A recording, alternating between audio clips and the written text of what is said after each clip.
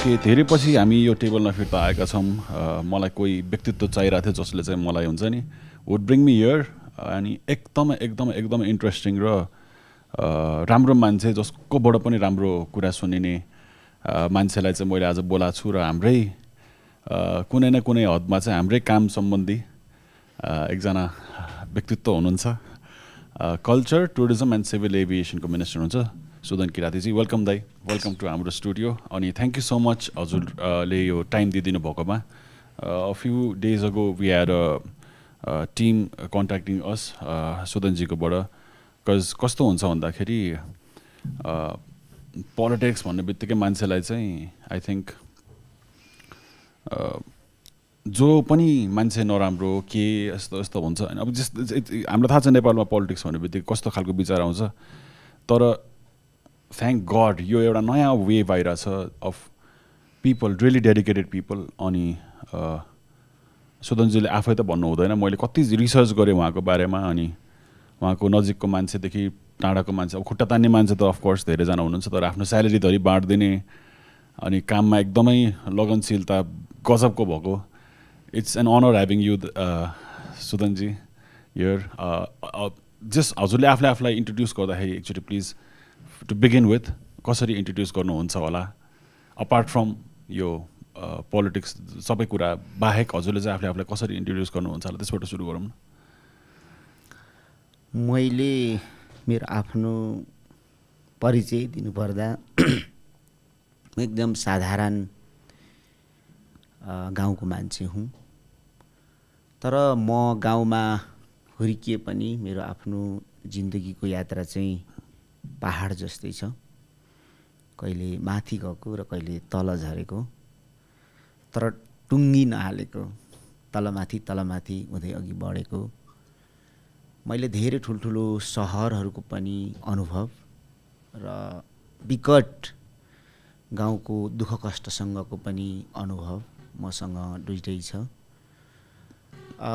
बढी गाउँको दुःखको अनुभव चाहिँ सहरको सुख चिनेर पनि मलाई त अनुभूति भएको होला कयौँ मेरो आफ्नो साथीहरू पनि थिए मभन्दा पनि दुःखले जीवन बिताउनेहरू तर उनीहरूले सुख र सहरको अनुभूति नगरेको हुनाले तुलनात्मक रूपमा म जति पीडित हुन्थेन होला जस्तो मलाई लाग्छ र म आफू चाहिँ धेरै ठुलो उद्देश्य बोकेर नहिँड्ने मान्छे मेरो ठुलो सपना कहिले पनि भएन तर मेरो कामप्रति एकदमै म निष्ठापूर्वक सधैँ लागिराख्ने मान्छे हुँ त्यस कारणले प्रकृतिसँग तुलना गरेर हेर्दाखेरि पानी जस्तो लाग्छ नबिसाई बगिराख्ने त्यो असाध्यै लोयल पनि हुन्छ तर गन्तव्यतिर बढिरहन्छ त्यसै गर्दै म यहाँ आएँ म जुन अहिले कुर्सीमा बसिराखेको छु यो देशले मलाई जुन दायित्व प्रदान गरेको छ मलाई चाहिँ म यहाँसम्म आउँछु भनेर हिँडेको थिइनँ र अहिले पनि मलाई लाग्दैन कि म यो मन्त्री भएर यो कुर्सीमा बसिसकेपछि 3 चोटि मात्रै मलाई यो 6 महिनामा म मन्त्री रहेछु भन्ने लाग्यो अहिले पनि तपाईँसँग म बोलिरहँदा मलाई चाहिँ म मन्त्री हो भनेर म यो टेबलमा अनुभूति भइराखेको छैन र गर्दिन पनि खोइ के भए आई थिङ्क त्यो हुनैपर्छ त्यो तपाईँको जति हम्बल हुनुहुन्छ जति तपाईँले अलिक प्योर हार्टेडली आउनु भएको छ नि त सो यो लोभले नआएर होला मेबी यो गर्छु नै भनेर भन्दा नि आई थिङ्क डिजर्भ गरेर ठाउँमा पुग्यो भने त्यस्तै फिलिङ आउँछ कि खोइ त्यो मलाई थाहा भएन म आफू त्यस्तो छु अरूलाई अब कस्तो हुन्छ तर पोएटिक दिनुभयो हजुरले पानी जस्तो छु भनेर लेख्नु नै हुन्छ हजुर त्यस्तो धेरै त गरेन भ्याइँदैन हजुर जिन्दगी व्यस्त मात्रै होइन अस्तव्यस्त छ अस्तव्यस्त प्रकारको जिन्दगी छ त्यस कारणले त्यही व्यवस्थित ढङ्गले त्यसरी त गर्न पाइँदैन कहिले कहिले लेख्नु खोज्छु यो फर्स्टमा हामी अहिले हजुरको बारेमा अझै आउँछौँ मैले हजुरको सञ्जय सिलवालजीसँग पडकास्ट सुनेको थिएँ कि सो कहाँ बस्नुहुन्छ कि त हजुरलाई रिपिट नहोस् भनेर बिस्तारै आउँला त्यो कुरामा तर एउटा साधारण नागरिक हुनु र अब अहिले यो मन्त्री परिषदमा हुँदाखेरि जिन्दगी कतिको फरक रहेछ के चाहिँ हुँदो रहेछ एउटा मन्त्रीको काम नर्मली के चाहिँ हुँदो रहेछ हामीले बुझ्न खोज्यौँ भने मिटिङ्सहरू हो कि स्वाभाविक रूपमा अब फरक त भइ नै हाल्छ, फरक त भइ नै हाल्दो रहेछ। तर मेरो आफ्नो जिन्दगीमा देखेको देशको चित्र चाहिँ मैले फरक फरक देखेँ। म साधारण नागरिक भएर नियमसङ्गत एउटा आफ्नो नागरिकता पनि आफूले निकाल्नु नसक्दा मैले देखेको देश, सांसद भएर संसद भवनमा म आफू प्रस्तुत हुँदा र मैले 10 वर्षसम्म मैले संसदमा योभन्दा अगाडि नै भूमिका निभाउँदाको देखेको देश र यो मन्त्री हुँदाखेरि देखेको देशको चित्र चाहिँ फरक फरक देख्छु। हिजोको भन्दा आजको जीवन त स्वाभाविक रूपमा जिम्मेवारी र दायित्वले फरक त हुने नै भयो। तर अब फेरि हामी नागरिक त नागरिक नै हौँ, नागरिकको फिलिङ्स त मैले बिर्सिनु हुँदैन। र त्यतिखेर म मेरो आफ्नो व्यक्तिगत जीवनप्रति चाहिँ म कहिले भावुक भएको छुइनँ र त्यो कहिले त्यो भएन पनि, त्यो समय आएन। नागरिकको जिन्दगी सम्झेर हेरेर हिजो भोगेको कुराहरू स्मरण गर्दा म त्यहाँ चाहिँ भावुक भइरहन्छु। म पनि त्यही त हो, त्यहीँबाट आएको त हो। यो कुरा धेरैले बिर्सिन्छन् कि यो मान्छे यहाँ पुग्यो तर ऊ पहिलादेखि नै यस्तो हो कि भनेको काहीँ त्यो बिर्सिनु चाहिँ समस्या हो। त्यो बिर्सिनु चाहिँ समस्या हो। आज नेपाली राजनीतिको एउटा समस्या त्यो पनि हो। तर एउटा कुरा अघि पनि मैले प्रकृतिसँग मान्छेको जीवन भने तुलना गरेर हेर्दा त्यो बिर्सिनु चाहिँ हुँदैन। त्यो सबभन्दा ठुलो भुल हो। ठुला ठुला मान्छेहरू आकाश छुने गरी आफ्नो हाइट बढाउँछ, साना साना मान्छेहरूको योगदान हुन्छ। कुहिरोमाथि उड्ने चिल पनि त धरतीबाटै उडेको हुन्छ नि। तर ऊ बिस्तारै ऊ रुखमा आएर भुइँमा झरेर मर्नुपर्छ क्या। अन्तिम त हाम्रो माटो हो, हाम्रो जरा त माटोमा छ र हामीलाई हुर्काउने बढाउने र योगदान गर्ने मान्छेहरू तल छ क्या। तिनीहरूलाई हामीले कहिले बिर्सिनु हुँदैन एकदम। जब हामी बिर्सिन्छौँ, बिर्सेपछि त हाम्रो योजनाहरू नीतिहरू गलत ठाउँमा जान्छ। मैले अस्ति विश्वेश्वर प्रसाद कोइराला साहित्यिक नाम, राजनीतिक नाम चाहिँ बिपी कोइराला, उहाँको स्मृतिमा मैले छोटो बोल्दा भनेको थिएँ। उहाँले योजना आयोगको बैठकमा जाँदाखेरि त्यहाँका सदस्यलाई भन्नुभएको थिएछ भनौँ न, हाम्रो कार्यालयको अगाडि गरिब किसानको फोटो हुनु पर्यो। त्यो फोटोले चाहिँ त्यस्तो कार्यक्रम बनाउनु मद्दत गरोस्, सिधै ग्रामीण किसानको हितमा बनोस्। हाम्रो देशको अर्थतन्त्र त त्यो फोटो हो नि। हामी अमेरिकामा पढेर आएर अमेरिकाको ढाँचा काचा गर्न थाल्यौँ भने त स्वाभाविक रूपमा हामीले बनाएको योजनाले त त्यो गरिब किसानप्रति लक्षित हुँदैन, त्यसको सेवा गर्दैन भन्ने थियो कि। त्यस कारणले हाम्रो धरातल जे हो त्यो धरातललाई हामीले आत्मबोध गरेर हामीले हाम्रो योजनाहरू निर्माण गऱ्यौँ भने मात्रै त्यो चाहिँ माटोको योजना, त्यो चाहिँ तल भुइँको योजना, मान्छेको योजना, नागरिकको योजना हुन्छ जस्तो लाग्छ। त्यो बिर्सिनु हुँदैन, बिर्सिनु चाहिँ समस्या हो। गजब, एकदम गजब कुरा।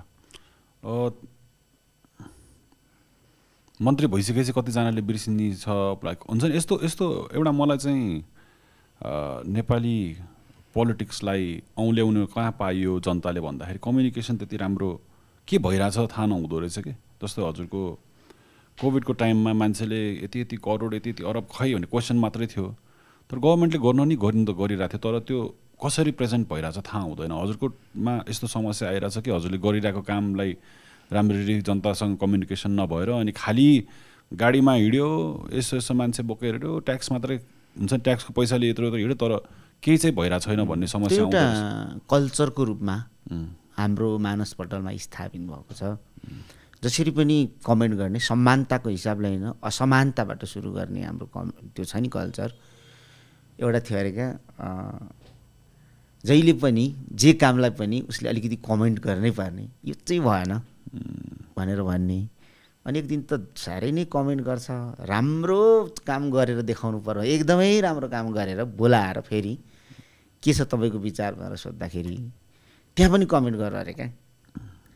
बनाउनु त बनाउनु, यति राम्रो चाहिँ नबनाएको भए हुन्थ्यो नि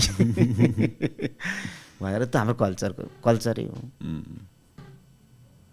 मैले अघि हजुरलाई एज अ मिनिस्टर कसरी फरक छ भनेर सोध्नु खोजेको चाहिँ हजुरको अब दिनचर्या कसरी चलिरहेछ र हजुरले सोचेको काम भइरहेछ कि छैन हुन्छ नि मन्त्री हुनु अगाडि यस्तो भइदा भए यस्तो काम गर्थेँ सो त्यस्तो कुरामा किनकि मैले पर्सनली केही हदसम्म अलिअलि पोलिटिसियन्सहरू चिन्दाखेरि अब त्यही हो कार्यकर्तालाई यसो गर अनि ठाउँमा मान्छे लगाइदियो अब त्यो नेपाली भइसकेपछि त्यो अब हुँदो रहेछ त्यो कति धेरै बाधा अडचनहरू हुँदो रहेछ मैले मन्त्री पदको बहाली गरेर पहिलोचोटि कुर्सीमा बस्दा मैले मेरो सचिवलाई भनेको थिएँ मैले बस्ने कुर्सी नफेर्नु सबै मन्त्रीहरूको फेरिदिन्छ क्या सुरुमै जुन कुर्सी छ म त्यसमै बस्छु भनेको थिएँ सुरुमै र त्यहाँ गएर मैले बसेर भनेको थिएँ मेरो परिवारबाट नाताबाट तपाईँहरू विषय लिएर आउनुभयो भने त्यो काम हुँदैन भनेर मैले घोषणा गरेको थिएँ अनि अहिले मेरो भेटघाटहरू म क्वार्टरमा गर्दिनँ त्यसको कारणहरू पनि छन् अरू मेरो घरायसी कारण पनि छ मेरो बुवा चाहिँ वृद्ध हुनुहुन्छ 14 वर्षदेखि प्यारालाइज न्युरो नसाले हजुर यो एकपट्टा यो देब्रेपट्टि चाहिँ पुरै नै अब चल्दैन अनि म चाहिँ 7:30 बजी हिँडिसक्छु अफिस र म 11 बजी 10:30 बजी मात्रै आइपुग्छु घरमा किनभने घरमा बसे दुईटा कारण छ एउटा कारण चाहिँ अब म त्यहाँ भेटघाट गर्नु थालेँ भने मेरो बुवा आइया था भन्नुहुन्छ जन्मदिने बाउ हो स्वाभाविक रूपमा पीडा सुनेपछि मेरो ध्यान जता मैले लगाउनु पर्ने म सक्दिनँ निर्ममतापूर्वक बुवाको आवाज नसुनौँ भनेर म छिटो जान्छु प्रेसर हुन्छ कि मलाई दोस्रो कुरा घरमा भेट्नु थालिसके पछाडि त्यहीँ 8 बज्छ 9 बज्छ 10 बज्छ गाडी जाम हुन्छ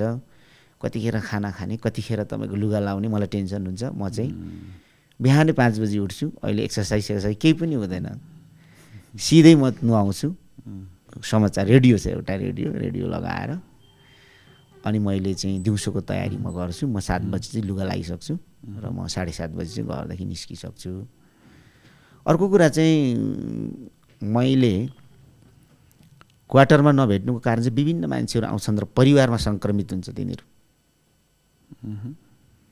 होइन बिस्तारै साना साना उपहारहरूले परिवारलाई आकर्षित गर्ने होइन मैले नलेउ भन्दा पनि कतै कुनातिर लिएर छोडी आउने यसले चाहिँ परिवार बिगार्छ अनि परिवारबाट नेता बिगार्छ क्या मन्त्री बिगार्छ त्यो कुराबाट म सचेत छु यी दुई कारणले म भेट्दिनँ र अर्को कुरा चाहिँ कसरी कस्तो चाहिँ गर्नु पाए चाहिँ हुन्थ्यो त भन्ने लाग्थ्यो त भनेर भन्नुभयो नि अब यो हाम्रो व्यवस्था फेरिएको छ संविधान पनि तुलनात्मक रूपमा प्रगतिशील छ जनताको पक्षमै छ तर संविधान अनुसार कानुनहरू छैन अनि कानुन अनुसार हाम्रो कल्चर छैन कति दिन हुन्छ मान्छेलाई दुःख दिउँ ढिलो गरिदिउँ धेरैवटा टेबलमा पुग्न परोस् यस्तो खालको छ होइन अब फेरि कानुन ऐनभन्दा बाहिर त जानु सकिँदैन एउटा देशको मन्त्री जो कानुनले निर्देशन गरेको कुरा हो कानुनको बाटो भएर हामी त हिँड्नुपर्छ तर हुटडुटी लाग्छ कि यी सारा कामहरू एकै रातमा गरिदिउँ जस्तो कानुनले बाँधिरहन्छ एउटा उदाहरण दिन्छु कि कति पछौटे कानुन भन्दा अस्ति एउटा कानुन मैले चाहिँ फाइलमा सही गर्दा मलाई एकदम आत्म पश्चाताप भयो क्या तर उपाय थिएन सुन्नु न प्लिज त्यो चाहिँ हिमाल चढेको रहेछ विदेशी नागरिक अनि हिमाल चढेको विदेशी नागरिक चाहिँ हिमाल चढिसकेपछि पियानो बजाएछ क्या गोजीमा पियानो बोकेर सानो खुवायो मलाई थाहा छैन पियानो सानो थियो अरे गएर 12 सेकेन्ड पियानो बजाएछ त्यो 12 सेकेन्ड पियानो बजाएको नाममा उसलाई मुद्दा लागेछ हिमालमा गएर पियानो बजाउने उसलाई मात्रै लागेन छ त्यो एजेन्सीलाई पनि लागेछ जसले चढायो अनि त्यो गाइडलाई पनि लाग्यो पोर्टर्सलाई पनि लाग्यो मुद्दा लाग्यो अनि मुद्दा लागिसकेपछि त्यो मुद्दाको फाइल चाहिँ मन्त्रालयमा आइपुग्यो क्या यति अग्लो फाइल भएर आइपुग्यो के हो यो भनेर बुझ्दा यो रिपोर्ट सबै सुने मैले भने अरूको देशमा हिमाल चढेपछि हिमालबाट प्याराग्लाइडिङ गर्छ स्काई डाइभिङहरू गर्छ पर्यटन त्यसरी पो आउँछ त अनि हाम्रो देशमा चाहिँ त्यसो भए त त्यो पियानो बजाउनु नभन्दा बोल्नु पनि त त्यहाँ पाइँदैन यी पछौटे भयो। हुनु त मभन्दा अघि जेठो कानुन रहेछ देशको, म जन्मिनुभन्दा अगाडि बनाएको कानुनै अहिलेसम्म रहेछ। म सिग्नेचर गर्दिनँ भनेर मैले सारिदिएँ कि 1 दिन 2 दिन 3 दिन 4 दिन 5 दिन बित्यो। बितिसकेपछि उनीहरू डेलिगेसन आयो र उनीहरूले भन्यो कि कारबाही हाम्रो फाइललाई अगाडि बढाइदिनु पर्यो भनौँ। अनि मैले भने तपाईँहरूको फाइल अगाडि बढाउ त कारबाही गर्नुपर्ने रहेछ नि तपाईँहरूलाई, मलाई त कारबाही गर्नु मन छैन मैले भने क्या। तर उनीहरूले आग्रह गरेर रिक्वेस्ट गरेर के भनौँ भने होइन कारबाही गरिदिनु पर्यो। किन भन्दा यदि हामीलाई यो फाइल अगाडि बढाउन हामीलाई बरु कारबाही भोग्नु तयार, यदि हामीले यो तपाईँको निर्णय पाइनौँ भने त चढ्ने मान्छेले सर्टिफिकेट पाउँदैन। त्यत्रो दुःख गरेर खर्च गरेर चढेको छ। अनि तपाईँको चाहिँ जो एजेन्सी हो त्यसको चाहिँ लाइसेन्सै खारेज हुन्छ। ट्रेकिङ गाइडहरू पनि कारबाहीमा पर्छन्। भनिसकेपछि फेरि मैले फाइल फर्काएर 50,000 जरिमाना थिएँ, न्यूनतम जरिमाना 10,000मा झारेर त्यति चाहिँ गर्ने त छुट रहेछ मन्त्रीलाई गरेर गरियो। भनेपछि काम गर्ने इच्छा भएर मात्रै छैन, हाम्रो ऐन कानुनहरू धेरै पुरानो र अप्ठ्याराहरू छन्। तर अहिले पछिल्लो समयमा यसलाई एकीकृत कार्ययोजना अन्तर्गत प्रधानमन्त्रीकै अग्रसरतामा एउटै टेबलबाट नागरिकको काम हल होस् कि समय सापेक्षित होस् भन्ने तपाईँको चाहिँ छ। त्यो बाटोमा हामी लागिरहेको छौँ। तर यो व्यवस्थामा टाइम लाग्छ क्या, टाइम चाहिँ लाग्छ। अब संसद लानु पर्यो, अब हेर्नु न विधेयक मन्त्रालयमा बनायो त्यसको ड्राफ्ट, त्यसपछि अर्थ मन्त्रालयमा सहमतिमा लानुपर्छ, घुम्ती क्या। अर्थ मन्त्रालयमा कति महिना राखिदिन्छ, अर्थ मन्त्रालय कानुनमा पठाउँछ, कानुनले कति महिना राखिदिन्छ, त्यही क्याबिनेटमा लानुपर्छ, क्याबिनेटले समितिमा पठाउँछ, समितिले पास गरे फेरि क्याबिनेटले गर्छ, क्याबिनेटले अनि माथि गएर माथिल्लो सदन या तल्लो सदनमा दर्ता गर्छ, त्यहाँदेखि पास भएपछि अर्को सदनमा जान्छ, समितिमा जान्छ, अनि पास भएर फेरि राष्ट्रपतिमा गएर लालमोहर लाग्छ। एकदमै घुमाउरो बाटो छ। दिमागै अलिकति दुख्यो मेरो, म त पियानोमै छु बिचरा। अन्यलमा पर्नुभयो हजुर, के गर्ने होइन। अन्यलमा भन्दा पनि असहज हुन्छ क्या हजुर। इच्छा छ तर अब यसरी बाँध्छ क्या ऐन कानुनले। यो महिनौ चाहिँ किन लागिरहेछ हरेक अफिसमा? कल्चरै हाम्रो यो हो। अनि अहिले प्रधानमन्त्रीले भर्खरैमा त्यसरी निर्देशन गर्नुभएको छ। हामी सबैको तपाईँको राय सुझाव लिइसकेपछि कुन चाहिँ मन्त्रालयमा कुन चाहिँ टेबलमा कति दिन र कति घन्टा मात्रै अब बस्न पाउने त्यो फाइल, यदि त्यसो हुँदैन भने सिधै पास गरिदिने भनेर अब यता जानुपर्छ भनेर उहाँले भन्नुभएको छ। मलाई चाहिँ आशा जागेको छ। हाम्रो मन्त्रालयमा प्राइभेट सेक्टरका तपाईँको केही नागरिकहरू आएर आफ्नो संस्था दर्ता गरेर फ्लाइङ स्कुल तपाईँको चाहिँ खोल्ने निवेदन दर्ता गरेको रहेछ क्या वर्षौँ अगाडि। अनि उनीहरूले चाहिँ बिचरा अनुमति नपाएको, तर तपाईँको चाहिँ पाइलोटहरू उत्पादन गर्दै एउटा कोठामा कम्प्युटरमा सिकाउन थालिसक्यो, अब हाम्रो काम भइहाल्छ भनेर। अनि तपाईँको उनीहरूको कुरा सुन्दाखेरि चाहिँ 82 करोड खर्च भइसक्यो 8 वर्षमा, घरबार गइसक्यो क्या, तर लाइसेन्स नपाएको। उनीहरू बिचरा आयो क्या, हामी त यसरी दुःख पाएको छौँ 8 वर्षदेखि, 82 करोड खर्च भइसक्यो। अनि मैले चाहिँ त्यसलाई 2टा स्कुललाई मैले अनुमति दिएँ क्या, जबरजस्ती फाइल खोजेर मैले दिएँ। उनीहरू बिचरा पछि लड्डु लिएर आयो क्या। मैले भने म लड्डु खाँदिनँ, एक त मलाई एलर्जी छ, दोस्रो कुरा यो मेरो काम गर्ने कर्तव्य हो, मैले काम गरे बापत तपाईँ लड्डु खुवाउनुपर्छ त। त्यसो भए त आमालाई त बिहान बेलुकै लड्डु खुवाउनु पर्यो, खाना पकाइदिनुहुन्छ, भात खुवाउनुहुन्छ, सबै गर्नुहुन्छ, त्यो सकिँदैन। मेरो कर्तव्य हो, मैले गरेको कामप्रति लड्डु खुवाउनु पनि जरुरी नै छैन। अनि भने अनि उनीहरू भन क्या बिचरा रुँदै भन क्या, यत्रो वर्ष यति काम नभएपछि हाम्रो यही भाषामा एउटा बहिनीले हाम्रो जुत्ता चप्पल कति फाट्यो धाउँदा धाउँदा, कहाँ पैसा खुवाउने होला भनेर हामी खोजिहिँड्थ्यौँ भन्थ्यो क्या। आखिर 1 अरब खर्च हुन्छ, अब यति खर्च भइहाल्यो, अब 18-20 करोड चाहिँ खर्च गर्ने, पैसा खुवाउनुको निम्ति हामी मान्छे खोजिहिँड्थ्यौँ भन क्या बिचरा। अनि आज बिहान यस्तोमा हाम्रो शक्ति ठुलो खर्च भइरहेको रहेछ कि मेरो पेसो चाहिँ बढुवा भयो 100देखि 19 सेक्टर क्या। 2 दिन अगाडि भएको आज आउनुभयो, म लड्डु सड्डु खुवाउँछु भन, मैले भने तपाईँको मेहनत अहिले भर्खर भनेर आएको मेहनतले तपाईँ असाईदेखि इन्सपेक्टर हुनुभयो, सहीदेखि इन्सपेक्टर, अनि लड्डु चाहिँ मलाई किन खुवाउनु? लड्डु खुवाउने काम नगरौँ, समय शक्ति र सम्पत्ति खेर नफालौँ न। त्यो त तपाईँको कर्मले भएको कुरा हो नि। अब उसले कति ठाउँ बिचरा लड्डु खुवाउने परिवारलाई खुवायो होला, ससुरालीलाई खुवायो होला है खुसीले। हाम्रो समय र शक्ति चाहिँ यता खर्च भइरहेको छ। सम्पत्ति पनि होइन। अब यस्तो युज टु भइसक्यो हामी सरकारी काम यस्तो यस्तोमा हामीले अब केही दिनै पर्छ, के खुवाउनै पर्छ भन्ने। अब सानोतिनो लाइसेन्स बनाउँदाखेरिदेखि लिएर त्यहाँ त हुन्छ भने अब ठुलै काम के लबी गर्दाखेरि के गर्दाखेरि अलिकति कनेक्सन चाहिने, अरू त्यस्तो नभएसम्म कामै नहुँदो रहेछ। यो हामीले नै अनुभव गरे हो। तर अब यो लामो समय ठिक्दैन, जनताहरू सचेत हुँदै आइसक्यो।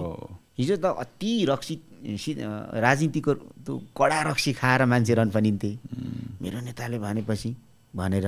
तर मान्छेले त्यस्तो छैन। अब जसले राम्रो काम गर्छ, यो देशमा राम्रो काम हुनुपर्छ भन्ने मान्छे पुगिसक्यो क्या। यो सबैले बुझिदिउँ प्लिज, किनकि अहिले यस्तो भइरहेछ कि मलाई हजुर दाइ भन्न मिल्छ यस्तो भइरहेछ दाइ। सबैजना नेपालमा अब 20-22 वर्ष 25 वर्ष यति पुग्दाखेरि मैले अब यस्तो यस्तो गरेर काम गरेन, मैले घर बनाउनु पुग्दैन, यो गरेर ब्रेन ड्रेन दिम, जनता सबै बाहिर जाने, नेपालमा केही हुँदैन भन्ने कुरा, ट्याक्स बढिरहेछ भन्ने कुरा, ट्याक्स अब संसारभरि जहिले पनि बढ्ने कुरा हो। यो स्वाभाविक कुरालाई पनि मान्छेले यस्तो गरिरहेछ कि नेपालमा भयो त्यही कुरा पनि एकदमै नेपाल काम छैन भने जस्तो छ। तर म चाहिँ एकदमै होपफुल मान्छे हो कि राम्रो मान्छे अबको 5-10 वर्षभित्र हाम्रो देश चाहिँ एटलिस्ट सिस्टम चाहिँ राम्रो बन्नेवाला छ भन्ने म विश्वास गर्दछु। बन्नुपर्छ। जस्तो एकातिर चाइना छ, एकातिर भारत छ। केही दशकपछि संसारको शक्तिशाली र धनी हुँदैछ उनीहरू चाहिँ, बिचमा बसेको देश चाहिँ यसरी बाँच्न सकिन्छ? स्वाभाविक रूपमा, स्वाभाविक हो, प्राकृतिक ढङ्गले नै हामीले अब त्यो विकास हुन्छ नै हुन्छ हाम्रो देश। क्या हुनैपर्छ, नत्र भने त कसरी हुन्छ? त्यो साध्य नै छैन, नगरी त साध्य नै छैन। तर समस्याहरू थुप्रै छन्, सुधार हुँदै जान्छ, गर्नुपर्छ। यो गर्नैपर्छ। र यो पोलिटिक्समा हजुरलाई कसरी पुऱ्यायो जिन्दगीले? कहाँबाट चाहिँ हजुरले टाइम लिँदा हुन्छ, जति टाइम लिँदा नि हुन्छ ल, किनकि छोटकरीमा भन्दाखेरि कति कुरा बुझिँदैन, भाव आउँदैन। सबै यो जिन्दगीको यात्रा चाहिँ उनेको माला जस्तै रहेछ, धागोमा उनेको माला जस्तै। एक ठाउँ चुडियो भने सबै चुडिएर लथालिङ्ग झर्ने क्या। साना साना संयोगहरूले मिल्दै म यहाँसम्म आए जस्तो लाग्छ। योजनाबद्ध ढङ्गले म यहाँ आइपुगेको होइन, कुनै योजनै थिएन। त्यो सानो मान्छेले सपना पनि सानै देखिँदो रहेछ क्या, ठुलो मान्छेले सपना पनि ठुलै दिँदो रहेछ, अनि तिनले धोका दिँदो रहेछ। मान्छे धोकाधडी यो ठुलो सपना देख्नेले गर्छ क्या। मानिलिउँ म मन्त्री हुन्छु, सांसद हुन्छु भनेर जिन्दगीभरि हिँड्ने मान्छे, उसले टिकट नपाएको दिन उसको सपना भाँचिन्छ। सपना भाँचेको दिन ऊ रन फनिन्छ, मदिरा खाला, अनिदो बस्ला, सोच्ला। उसले बिस्तारै जिन्दगीलाई डिप्रेसनको बाटोमा लान्छ क्या। मलाई कहिल्यै त्यस्तो भएन। सधैँ म विकल्प सही दिने, सधैँ विकल्प सही। यसको अर्थ ठुलो सपनाको विकल्प होइन, एकदमै सानो, भयो गर्ने नभए ठिकै छ, भयो गर्ने नभए ठिकै छ। पानीले आफ्नो बाटो आफै बनाउँछ भन्छ नि, आफ्नो बाटो आफै बनाउँदै आउँदाखेरि नै यहाँ आइपुगेको। साह्रै संयोगहरूको हो। मुख्य कुरा त अब मेरो बुवा आमाले मलाई हङकङमा जन्माउनु भयो। त्यहाँको समाज र यहाँको समाज मैले हेर्नु पाएँ नि। अहिले पो काठमाडौँ यस्तो छ त, आजभन्दा 10 वर्ष अगाडि काठमाडौँ कस्तो थियो भन्ने त। अस्ति मैले एउटा होटल उद्घाटनमा भनेको थिएँ क्या। उहाँदेखि गाउँ पुग्यो काठमाडौँ ट्रान्जिट भएर एकैचोटि। त्यो बेला त काठमाडौँ त अब गाउँ जस्तै थियो होला, अब घुम्ने कुरा नि भएन सानोमा। गाउँको हालत कस्तो थियो? 7 दिन डोको बोकेर, चामल खाजा सबै लगेर चामल बोकेर धरानमा नुन लिनु झर्नुपर्ने, 1 वर्षको निम्ति नुन र तेल लानुपर्ने। त्यो जिन्दगी थियो नि त। हाम्रोमा चाहिँ पिखुवा खोला छ क्या, अलिकति गाउँको त्यो परदेशीहरू त्यो खोलाको बाटो हिँड्थे। भोजपुर है? हो भोजपुर। त्यो पिखुवा खोला चाहिँ 22वटा जङ्गार तरेर क्या, त्यो गीतै छ कति कति, 22वटा चिसो पानीको जङ्गार तरेर चतारालाई भेट्नु झर्थे ढाकर बोकेर मान्छे। अनि त्यहीँबाट तपाईँको चाहिँ नुन र तेल लगेर आफ्नो जीवन 1 वर्षलाई टार्थे क्या। त्यस्तो ठाउँमा पुगेको र त्यो जिन्दगी र त्यो जिन्दगीलाई तुलना गरेर हेर्दा आखिर मान्छे नै त हो, केले यस्तो भयो भन्ने बाटै राजनीतिको नर्सरी चाहिँ सुरु भएछ क्या। गर्दै जाँदा राजनीतिमा लागेर अब यहाँसम्म आइपुग्यो। धेरै छ काम गर्नुपर्ने। हजुर हङकङमा कति बस्नुभयो बाल्यकालमा? सानोमा त्यहाँदेखि बोर्डाई गइयो, अनि बोर्डाईदेखि चाहिँ यता रिटायर भयो। ब्रुनाईमा त म्यासिभ एकदम धेरै नेपाली नै हुनुहुन्छ। सबै नेपाली। त्यतिखेर घरैसम्म नेपाली टिभी स्टेसन थियो, रेडियो स्टेसन थियो। त्यतिखेर मैले नेपाली गीतहरूमा सुनेको। नेपाली भाषा र नेपाली फिल्म त्यहाँ बेसी चल्दो रहेछ। नेपाली गीतहरू महत्त्व त त्यहाँ हुन्छ। यहाँ हामीले नसुने गीतहरू त्यहाँ सुन्नु हुँदो रहेछ। कस्तो राम्रो गीतहरू त्यतिखेर सुनेको गीतहरू मायाले सुन्नु हुँदो रहेछ क्या, त्यो रमाइलो लाग्ने क्या।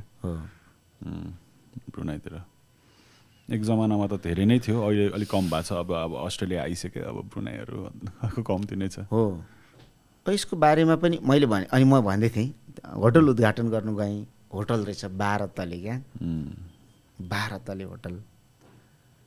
अनि मेरो आमाले गाउँमा गएर म सानो हुँदा यसो हेरेर उत्तरपट्टि ठुलो एउटा टेम्के डाँडा छ, अग्लो क्या, 3110 फिट अग्लो।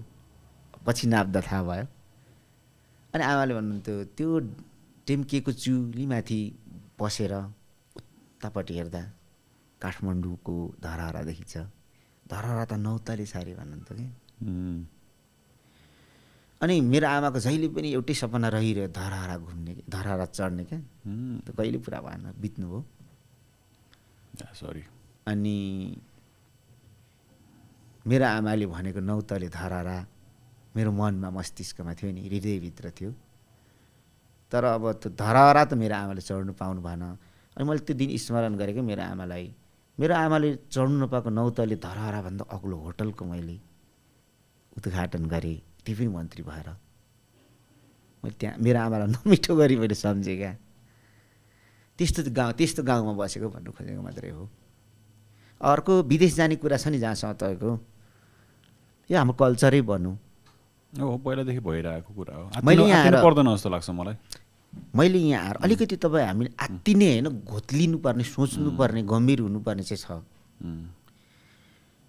पहिला मलाई पनि लाग्थ्यो मान्छेहरू 12 क्लास पास गरेपछि होइन, अहिलेको यङ केटाकेटीहरू किन अस्ट्रेलिया ताक्छन् त, विदेश ताक्छन् त भन्दा एउटै मात्रै जवाब थियो, नेपालमा बाबा रोजगार छैन भन्थे क्या, बेरोजगारीको कारणले भन्थे नि त।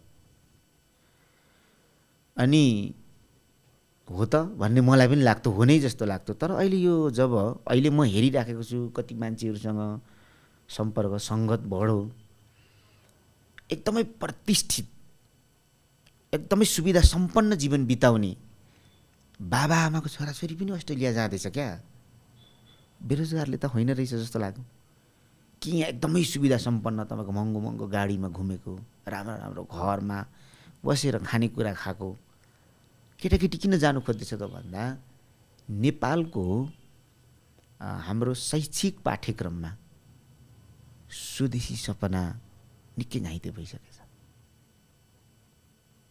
किनभने युनिभर्सिटीको पाठ्यक्रम पनि मैले हेरेँ, त्यसपछि 1000 पूर्णाङ्कको इतिहासमा 900 पूर्णाङ्क त विदेशी पढाउँदो रहेछ। यहाँ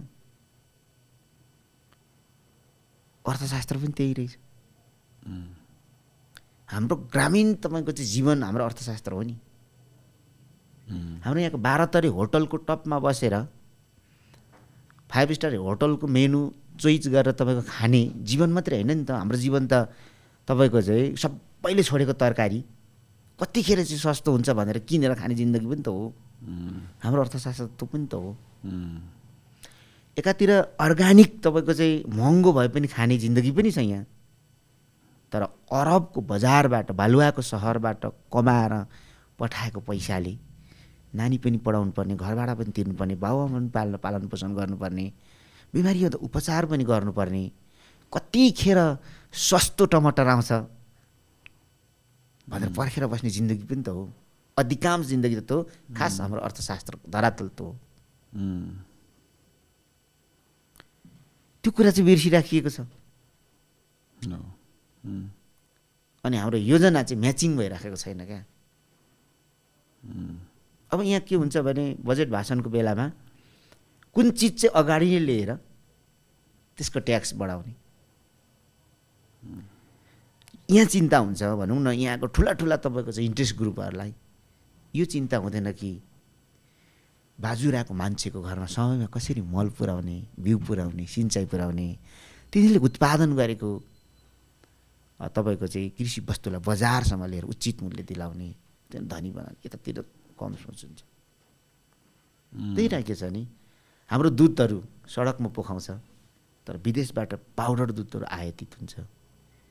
हाम्रा चियाहरूले बजार पाएको छैन। हाम्रो अलैँचीले हेर्नुहोस् त, गाउँमा अलैँची 1,25,000 मन पुग्दाखेरि गाउँै अलैँचीमय भयो। तर त्यो एकैचोटि यसरी भट्टिकल झरो त्यसको मूल्य फेरि तपाईँको 20,000 रुपियाँ तपाईँको चाहिँ मन गर्नुपर्छ। मान्छेले सबै छोडेर विदेश गए। 5 वर्ष एउटा ठाउँमा लागे, 5 वर्षपछि सबै मान्छे फेरि विदेश गए। उत्पादन आफ्नै तरिकाले गर्दाखेरि पनि उसले बजार पाएन। त्यतातिर हाम्रो अलिकति ध्यान पुगिरहेको छैन। त्यो चाहिँ अघि अर्थशास्त्रको कोर्सबाट यहाँ आएको है। हजुरको सपना चाहिँ के छ? सपना त केही छैन मेरो आफ्नो व्यक्तिगत होइन, व्यक्तिगत त अवश्य पनि छैन। हजुरले अगाडि भनिसक्नुभयो। खुसी हुनुहुन्छ, हजुर धेरै कुरामा सेटिस्फाइड हुनुहुन्छ, त्यो मैले त्यो बुझेँ जस्तो लाग्यो। तर आफ्नो यो कामले गरेर हजुरलाई अब यस्तो यस्तो चाहिँ गर्न पाए हुन्थ्यो, हजुरको आइडियाजहरू सुन्न पाए मलाई अलि धेरै पनि। किनकि जेनरली हेर्नुहोस् होइन, आम नेपालीको नै मनमा आउने कुरा हो हजुरले चाहिँ भन्नुभयो।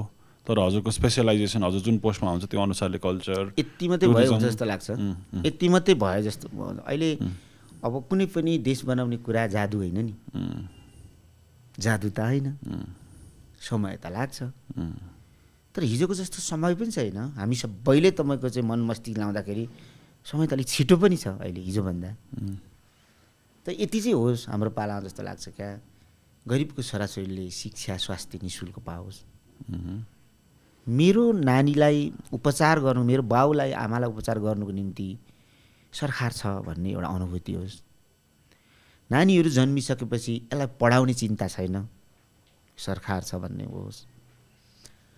हाम्रो पर्यटनलाई चाहिँ मजाले तपाईँको प्रवर्धन गर्ने, हाम्रो जलस्रोतलाई मजाले परिचालन गर्ने, अनि त्यसमा तपाईँको ठ्याक्क हाम्रो देशको उत्पादनले हामीलाई नै पुग्यो भने चाहिँ यति मात्रै हेर्नु पाएँ मैले चाहिँ धेरै सोचेको छैन। त्यसपछि आउने पुस्ताले बनाउँछ। जम्मै कुरा आजै नै चमत्कार गर्छु भनेर हिँडियो भने त्यो सबभन्दा ठुलो हुन्छ, त्यो महँगो हुन्छ हाम्रो लागि एकदमै। अहिलेलाई यति क्या, शिक्षा स्वास्थ्य निःशुल्क होस्, मान्छेलाई चिन्ता नहोस्, पर्यटनको क्षेत्रलाई प्राथमिकताका साथ व्यापक बनाऊ। त्यो सम्भावना छ क्या, प्रचुर सम्भावना नेपालमा छ। आफूले उत्पादन गरेको वस्तुले आफैलाई खानु पाओस्, देशलाई ल्याउनु नपरोस् क्या। उत्पादन भनेको चिज त त्यस्तो रहेछ नि त, कोभिडमा थाहा पाइयो नि। र हाम्रो जल जडीबुटीलाई चाहिँ राम्रोसँगले परिचालन गर्ने भने हामी धेरै आय स्रोत भएको नेपाली हुन्छौँ, खुसी नै हुन्छौँ जस्तो लाग्छ। त्यति हेर्नु पाए चाहिँ मर्दा पनि आनन्द हुन्छ जस्तो लाग्छ। मलाई धेरै ठुलो छैन। के कुराले, यो त सब एकदमै स्वाभाविक कुरा हो। यस्तो यस्तो होस् भन्ने ठ्याक्कै अब जे छ त्यही हामीलाई त्यो त न्यूनतम कुरा हो नि त। न्यूनतम कुरा होइन। तर यो चन्द्रमामा अहिले नै हाम्रो मान्छे लगेर राख्छु भनेको त होइन नि, हो किन भन् त। अहिले नै यहाँ चमत्कारी कामहरू गर्छु भनेको होइन, यति आधारभूत कुरा। यो त आधारभूत कुरा हो नि एकदम। यति कुरा चाहिँ होस्। तर हरेक ठाउँमा भइरहेको कुरा हो। एउटा चिया पसलदेखि सबै ठाउँमा कुरा त यही हो नि हो सबै। तर यो भइरा नहुनुको रिजनहरू हजुर त अब त्यो पोजिसनमा बसिसक्नुभयो, केले चाहिँ बाधा अर्चन के छ यसमा?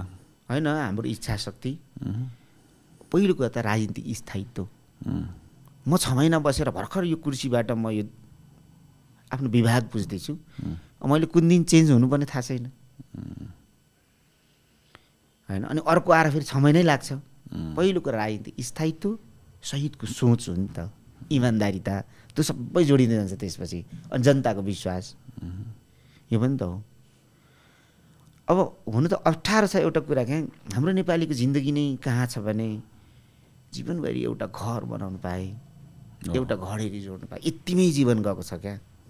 त्यो चाहिँ राज्यले व्यवस्था गरिदिनु पाए उसको सारा शक्ति त देशको निम्ति सदुपयोग हुन्छ नि। तर त्यो फेरि सजिलो पनि छैन, त्यो चाहिँ फेरि अप्ठ्यारो छ, जनतै मान्दैन। अब सबभन्दा डिपेन्डेबल नै यहाँ जग्गा जमिन र त्यस्तो भएको छ। अनि मैले रियलाइज गरेको चाहिँ सबैजनाको सपना चाहिँ एउटा घर बनाऊँ भन्ने हुन्छ, पुँजीको लागि जान्छ जस्तो लाग्छ मलाई त बाहिर।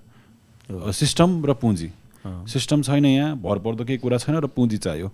पैसा त जसरी तसरी अलिअलि गुजारा त चल्छ नेपालमा, तर मान्छे विदेश जान चाहिँ काठमाडौँमा एउटा घर, आमा बुवालाई राम्रो राख्छु, मलाई पाल्नु भएको छ, त्यो सपना बोकेर गएको हुन्छ। म त बाहिर जाने अहिले त खै म त रोक्दिनँ, सबैको आफ्नो सपना हो। अहिले त अब रोकेर पनि हुँदैन कि त म नराम्रो भन्दिनँ, सबैको आफ्नो हुन्छ नि। अब कसैको, मेरो पर्सनली चाहिँ अब मेरो बुवाले मेहनत गरिदिनु भयो, मलाई विदेश जान परेन, म भाग्यमानी मात्र भयो।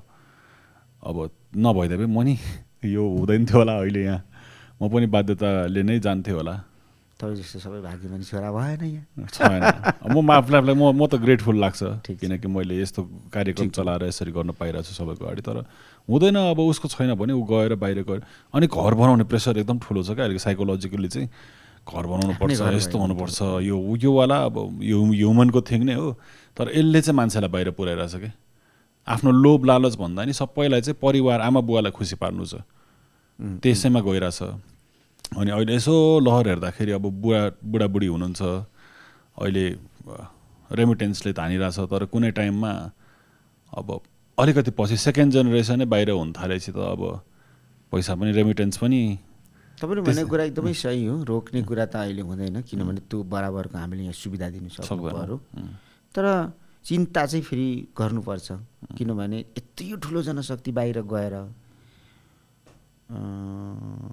बाहिरको देशले त मान्छेलाई होइन उसको श्रमलाई मात्रै प्रेम गरेको हुन्छ क्या। ऊ पाएको भएपछि त कति मात्रै अनफेयर नै छ नि। अब खाडीमा त तपाईँको कहिले पनि पर्मानेन्ट रेजिडेन्स त्यस्तो किसिमको कागजात हुँदैन नि। खाडीमा त सिधै हाम्रो मान्छे गइरहेछ, काम अलिकति एज भइसकेपछि फिर्ता पठाइन्छ, कहिले केही दिँदैन, त्यहाँ बस्न पनि दिँदैन, काम गर्न पनि दिँदैन, पेपर वर्क दिँदैन। त्यो एउटा बिग इस्यु हो नि हाम्रो। त्यति ठुलो जनशक्तिलाई नेपालकै माटोमा काम दिनु सक्यो, उत्पादन गर्न सक्यो, त्यसको त फेरि गुणात्मक परिणाम हुँदै जान्छ नि त। अवश्य। अहिले त बिचारा 60,000 लिएर घरमा पठाउँछ आफू अलिकति खर्च गरेर होइन, तर उसले यहाँ बसेर त्यसको गुणात्मक फाइदा हुनु त उसले त करोडको काम गरिरहेको हुन्छ नि वर्षमा त त्यस्तो हुन्छ नि। धेरै सोचेँ मैले यसको बारेमा। बाहिर जाने मान्छेको त लहर चल्दै गर्छ नै होला, इन्डियाबाट पनि जान्छ, सबै ठाउँबाट विदेश गइ नै रह्यो होइन। तर यहाँ भएको मान्छेको लागि चाहिँ अब जस्तै टुरिज्मकै कुरा गरौँ, हामी हजुरकै स्पेसलाइज कुरा गरौँ टुरिज्मको विषयमा नि। अहिले अब बर्खा चल्दाखेरि तपाईँको होटल सब सुक्खा छ, दोकानमा लुडो खेल्दै बसिरहेछ, टुरिस्ट छैन। टुरिस्ट त मैले राम्रो टुरिस्ट नदेखेको त कोभिडको हाराहारीदेखि त मैले खासै राम्ररी बाटोमा टुरिस्ट डोमेस्टिकले धानेको छ। तर अब यो हजुरको नि चिन्तामा को लिस्टमा त होला यो विदेशीहरूलाई अब टुरिज्म। पोहोरको सालभन्दा त अहिले त फेरि गुणात्मक ढङ्गले बढेर गयो होइन। 2 लाख 2.5 लाखदेखि 1 लाख 1.5 लाखदेखि अहिले त 7-8 लाख पुगिसक्यो अहिले नै, अलिक त बढेकै छ। त्यो तपाईँले भने जस्तै हिजो म एउटा साथीसँग कुरा गरेँ क्या, यो अफ सिजन छ पर्यटनको 3 महिना, यसलाई यो अफ सिजनलाई के हामीले अफर दिन सक्छौँ सबै मिलेर, सरकारको तर्फबाट के यस्तो कुरा गरौँ न हजुर होइन, तपाईँहरूको तर्फबाट के होइन, एउटा प्याकेजमा अफर दिउँ न यो 3 महिना, अलिक कम पैसा भनेर त्यति बेला आउँछ नि त, घुमेर जान्छ नि त नेपाल भन्ने। त्यो कसरी गर्ने भनेर म त्यो सल्लाह गर्दैछु त्यो स्टेक होल्डरहरूसँग भनौँ न, सरकारवाला व्यक्तिहरूसँग। स्टेक होल्डर भन्नाले लाइक अब पर्यटनको क्षेत्रमा जसले योगदान गरिराख्नु भएको छ जुन क्षेत्रबाट, कुन हुन्छ हान जस्तो एसोसिएसन, हान टान यस्तो थुप्रै हुन्छ नि होटल व्यवसायदेखि लिएर ट्राभल। सबभन्दा बिगेस्ट कन्ट्रिब्युटर को हो? सबभन्दा बिगेस्ट लाइक इन्फ्लुएन्स गर्ने एउटा अर्गनाइजेसन स्थान भयो एउटा स्थान के भन्नुभयो नि, कतिवटा छ र यो चाहिँ कसरी काम हुन्छ टुरिज्ममा? सबैको उत्तिकै योगदान छ। टुरिज्म भनेको त तपाईँको एउटा पक्षले मात्रै गरेर हुँदैन, प्राइभेट सेक्टरको एकदम ठुलो हात छ। ठुलो हात छ सबै। यो त राज्यको पनि फेरि सबै तपाईँको चाहिँ त्यो मन्त्रालय र अङ्गहरू जोडिँदो रहेछ क्या टुरिज्ममा चाहिँ। जस्तै इमिग्रेसनमा राम्रो खालको तपाईँको सुविधा भयो भने इमिग्रेसन त गिरिएको हो, भन्सार तपाईँको चाहिँ अर्थको हो, त्यसले पनि त प्रभाव पार्छ नि त, हो कि भन्नुहोस् त। परराष्ट्रको कुरा भयो, यी थुप्रै चिजहरू जोडिएर तपाईँको एउटा पर्यटन बन्दो रहेछ क्या। त्यहाँ चाहिँ जनताको स्वागत सत्कार गर्ने कल्चरदेखि लिएर उसले दिने सुविधाहरूदेखि लिएर हामीले गएर पश्चिमको राष्ट्रहरूमा बसको पछाडि पोस्टर टाँसेर मात्रै नआउँदो रहेछ नि त पर्यटक त। हामीलाई यहाँ आएको पर्यटकलाई हामीले दिने स्वाद र सत्कार त्यसले चाहिँ बढाउँदो रहेछ क्या। एकचोटि चाहिँ नेपाल जानै पर्छ भन्छ नि त उता गएर, त्यो प्रभावकारी प्रचार त्यो रहेछ। र कल्चर पनि भइरहेको छैन यहाँ, अलिकति समस्या छ, तलैबाट सुधार्नु पर्ने छ क्या। जस्तो ट्याक्सीकै कुरा गरौँ न, एयरपोर्टमा आएको ट्याक्सीले कसरी सत्कार गर्छ एउटा पाहुनालाई, हो कि भन्छ त। कमसेकम तपाईँको चाहिँ हाम्रो त त्यहाँ हेर्नु न गएर सिगरेट खाँदै बसेको हुन्छ क्या के अरे ट्याक्सीभित्र, पाहुनालाई झरेर तपाईँको चाहिँ गाडीमा लगाएर मेरो कोही त शोकमा पनि आएको हुन्छ नि, मेरो गाडीमा यस्तो यस्तो खालको गीत छ तपाईँलाई सुन्नु मन छ कि छैन, यदि सुन्नु मन लाग्यो भन्नु होला, होइन भने त किन बजाइदिनु, हामी यति पर जाँदैछौँ, गन्तव्य यहाँ छ, तपाईँहरूलाई झाडा पिसाब लाग्यो भने यो ठाउँमा छ। यस्तो कल्चरै छैन कि यहाँ यता तानो एउटा आमा उता तानो अर्को बुवा, कहाँ जाने भनौँ पोखरा, मुङ्लिनमा भेट भइहाल्छ नि भन्दै दुईवटा ट्याक्सीमा लगाएपछि त्यसको चाहिँ एकदमै नकारात्मक प्रभाव चाहिँ जान्छ क्या। त्यो कल्चरबाटै हामीले सुधार गर्नुपर्ने धेरै कुरा छ। अनि समयसँग अलिकति हामीले मापन गरेर हाम्रो कार्यक्रमहरू तर्जुमा गर्न सकिरहेका छैनौँ। अस्ति लुम्बिनी बुद्ध जयन्तीको बेलामा मैले एउटा प्रस्ताव गरेको थिएँ सरकार क्याबिनेटमा, बुद्ध जयन्तीको बेलामा लुम्बिनी आउनेको निम्ति चाहिँ फ्री भिसा गरिदिउँ 7 दिन ट्रायल गरौँ भनेको थिएँ क्या। त्यो पास गर्न सकिएन किनभने अर्थ मन्त्रालयले त प्रत्येक चाहिँ एउटा पर्यटकको $20 गनेर बस्छ, कसरी पैसा जम्मा हुन्छ भन्ने हुन्छ नि। तर 500 जना यदि पर्यटक आउँथ्यो भने फ्री भिसा भन्ने मनोविज्ञानले 5000 जना आएको भए होटल चल्थ्यो, ट्याक्सी चल्थ्यो, गाइडर हुन्थ्यो, हो किन भन्छ चौतर्फी त्यसले अर्को गएर जान्थ्यो। त्यतातिर अलिकति ₹1000 कति पनि एनटिभीलाई नि जान्छ होइन एउटा टुरिस्टको। धेरैजनालाई चाहिँ आफ्नो आफ्नोमा तान्न पर्ने भएर टुरिस्टलाई नि खास गरी भन्नु भने त नेपाल सस्तो छैन, महँगो, धेरै महँगो। प्लेन भाडा हेर्नु न, प्लेन भाडा संसारकै सबभन्दा महँगो प्लेन भाडा। त्यसमा पनि यसपाला खोइ के भयो हाम्रो गजेन्द्र गुजुङ सरकारमा पनि भ्याट हालियो क्या टिकटमा। त्यही त अब अमेरिका जानु त अहिले 2 लाख अप एन्ड डाउन, 2,24,000 के अरे 13 दुना 26,000 भएन सिधै भ्याटले। त्यो त यहाँ दरबार मार्गमा आएर तपाईँको चाहिँ मेनुअल टिकट काट्छ भनेर त होइन नि त त्यो भ्याट लाउने त। अहिले त मान्छेले दुबईमा बसेर टिकट काटिदिन्छ नि अनलाइनबाट, सिङ्गापुरबाट काटिदिँदैन, अनि के को यता भ्याट पनि हुँदैन। यसरी तपाईँको चाहिँ हामीले बुझिराखेको छैनौँ क्या। होइन यो त मेन जहाँ चाहिँ झन् कम ट्याक्स हुनुपर्ने वेलकमिङ हुनुपर्ने ठाउँमा झन् नराम्रो भयो। बढी चाहिँ सुविधा त्यसैमा दिनुपर्ने। मैले कुनै एउटा दुईवटा एयरलाइन्सको मान्छेहरूसँग नि पहिला यसरी बसेर कुरा गर्न पाएको थिएँ। Nepal no it is very expensive, यहाँ खुट्टा टेकायो भने प्लेनलाई यति पैसा उठ्छ, नेपाल त तिमीहरूको गभर्मेन्टले चाहिँ हेर्नु न बाहिरबाट एयरवेज चाहिँ सस्तो पार्दै हुन्थ्यो भन्ने खालको कुरा चाहिँ हुन्थ्यो। धेरै बाहिरबाट यहाँ आउँछ विदेशी भनेपछि लुक्ला जानुको लागि डबल फेयर, विराटनगर जानुको लागि डबल फेयर, नेपालको डबल फेयर, कहिले सच्याउने। अब जहाजहरू त फेरि प्राइभेट सेक्टरको छ। अब यो कुरा उठाएर हिँड्नु पनि प्राइभेट सेक्टर मैत्री हुँदैन कुरा फेरि होइन। उनीहरूलाई नि मर्का पर्ला छ धेरै। एयरलाइन चाहिँ गइसक्यो, कतिवटा एयरलाइन्स गइसक्यो, ठुलो ठुलो प्लेन त जान थाल्यो नि। अहिले तपाईँको एमिरेट्स के अरे थाई एयरवेज त सबै गयो। अब उनीहरूले सानो सानो प्लेन पठाउन थाल्यो कि, थाई स्माइल सानो सानो प्लेन। तर थाईको चाहिँ के भयो भने थाई एयरलाइन्स त डुब्यो, बुझ्नुभयो। तर थाई एयरलाइन्सले थाइल्यान्डको पर्यटन चाहिँ फेरि डरलाग्दो ढङ्गले बढाइदियो। त्यो राज्यले जिम्मा लिनु पऱ्यो क्या यस्तो चिजहरू, लिइदिनु पऱ्यो नि।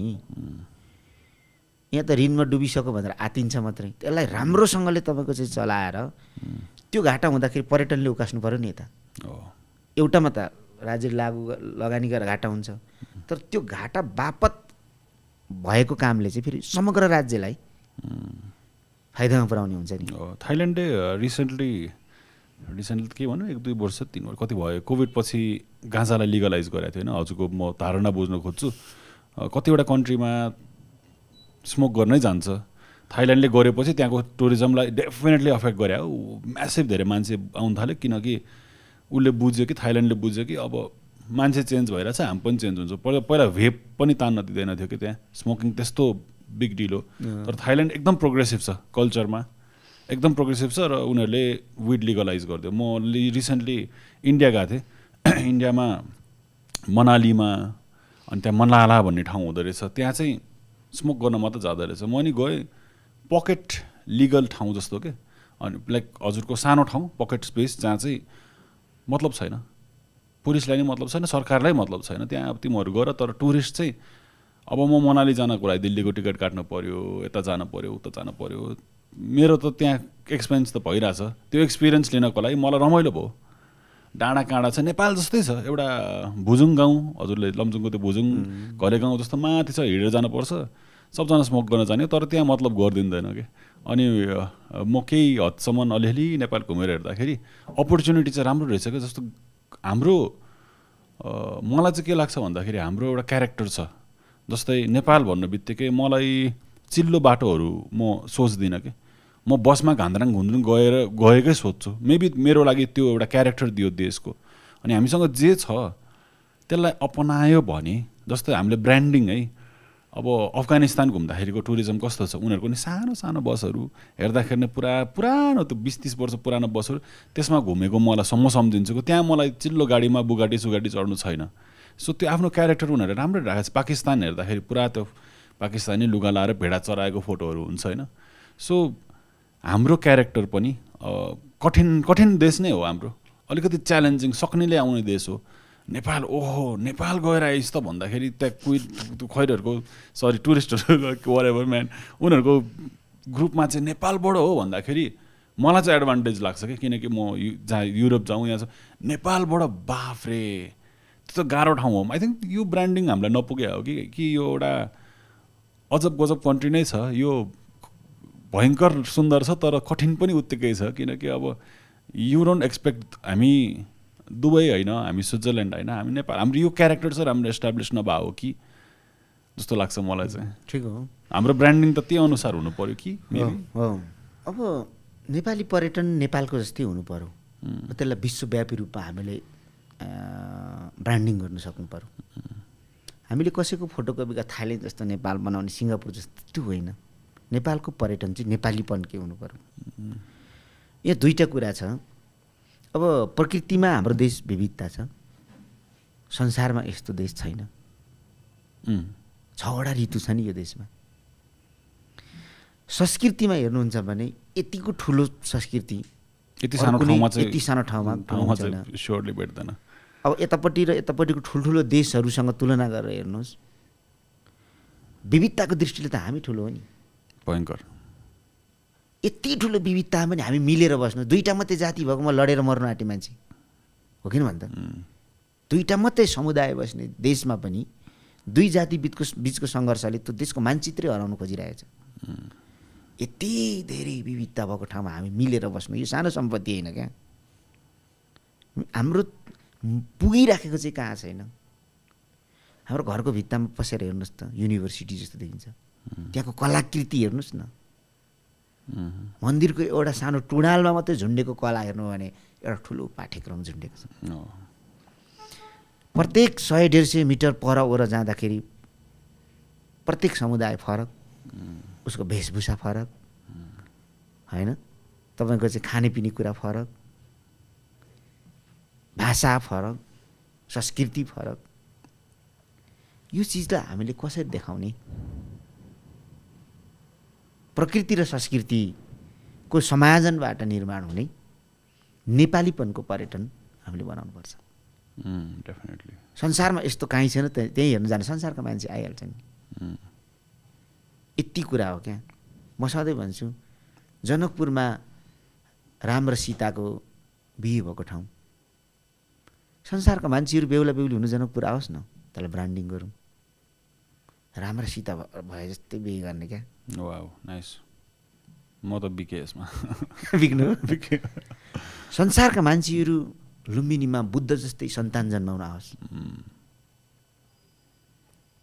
मैले पनि सन्तान जन्म बुद्ध जस्तै होस्, त्यस्तो मान्छे पनि छ नि त संसारमा। अब डेफिनेटली नि। पशुपति भनेको यस्तो ठाउँ हो, सभ्यताको मुहान, संसारका मान्छे हिन्दूहरूको एउटा नेपालसँग स्थायी पुलको रूपमा सांस्कृतिक र धार्मिक सम्बन्ध निर्माण गरिदिउँ।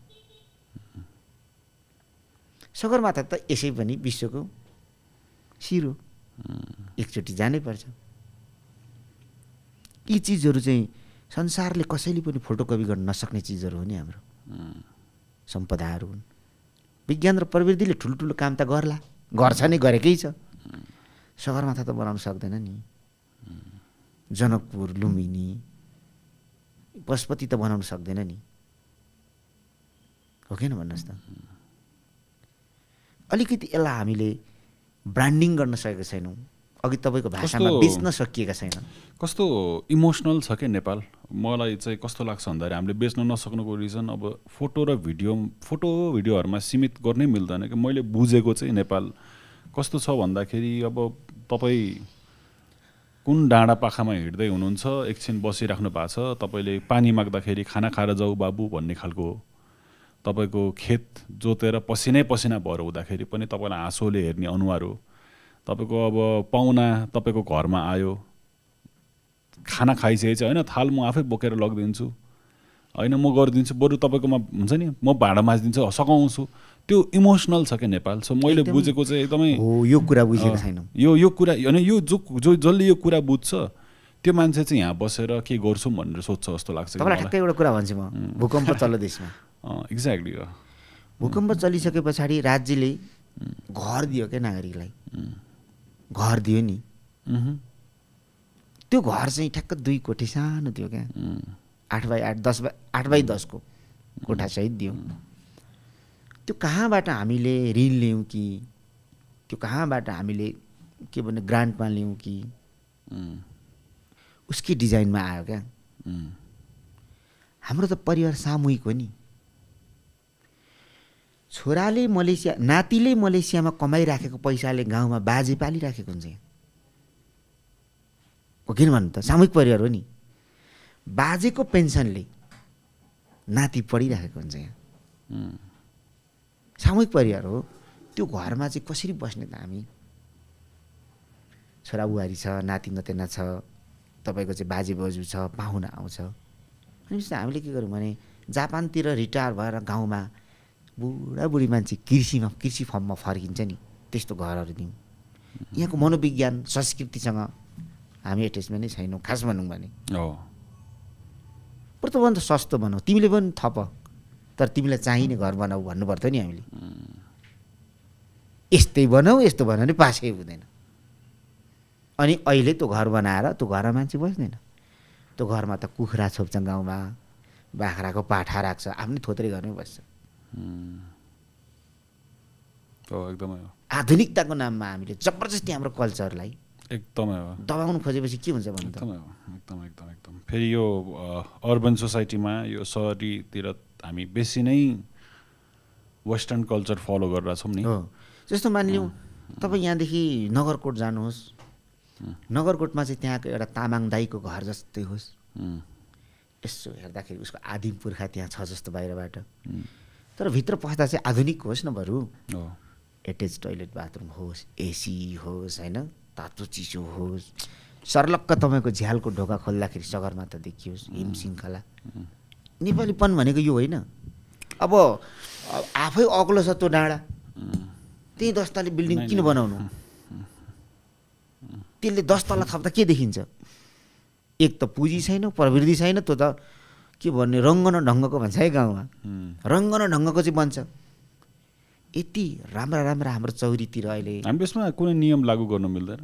मैले अघि हजुरले भूकम्पको कुरा गर्दाखेरि मलाई लागिरहेको थियो कि हजुरले युवाहरूले नेपालीहरूले एकअर्कालाई हेल्प गरेर कुरा गर्नु लाग्नु भएको थियो जस्तो लाग्यो। तर हजुरले अझै त्योभन्दा नि आई थिङ्क धेरै दिमाग खुलाइदिनु भयो मेरो कि यस्तो भइरहेछ। मैले त्यतिखेर त्यसरी ध्यान गएको थिएन। तर यो अब एउटा नियम लगाएर यस्तो हुनुपर्छ भन्ने कुराको लागि अब तपाईँले मात्रै नमिलिकन अब सबैबाट एउटा चाहिँ ठुलो एउटा जागरणै समाजमा पैदा गर्नुपर्छ। नियम पनि बनाउने सँगसँगै एउटा ठुलो जागरण पनि ल्याउने। किनकि तपाईँ हामी नै हो नि। कल्चरको कुरा अघि मैले गरेको थिएँ। हामी सिङ्गापुर गयौँ भने हामीले थुक्ने थुक पनि होइन एउटा हाम्रो रुमालमा लगाएर हामी यहाँ गर्छौँ या कुनै एउटा पेपरमा अनि डस्टबिनमा हाल्छौँ। हामी नै हो नि यहाँको एयरपोर्टमा झरेपछि भर्याङबाट झर्दा झर्दै केराको बोक्रा एयरपोर्टमा हाल्ने।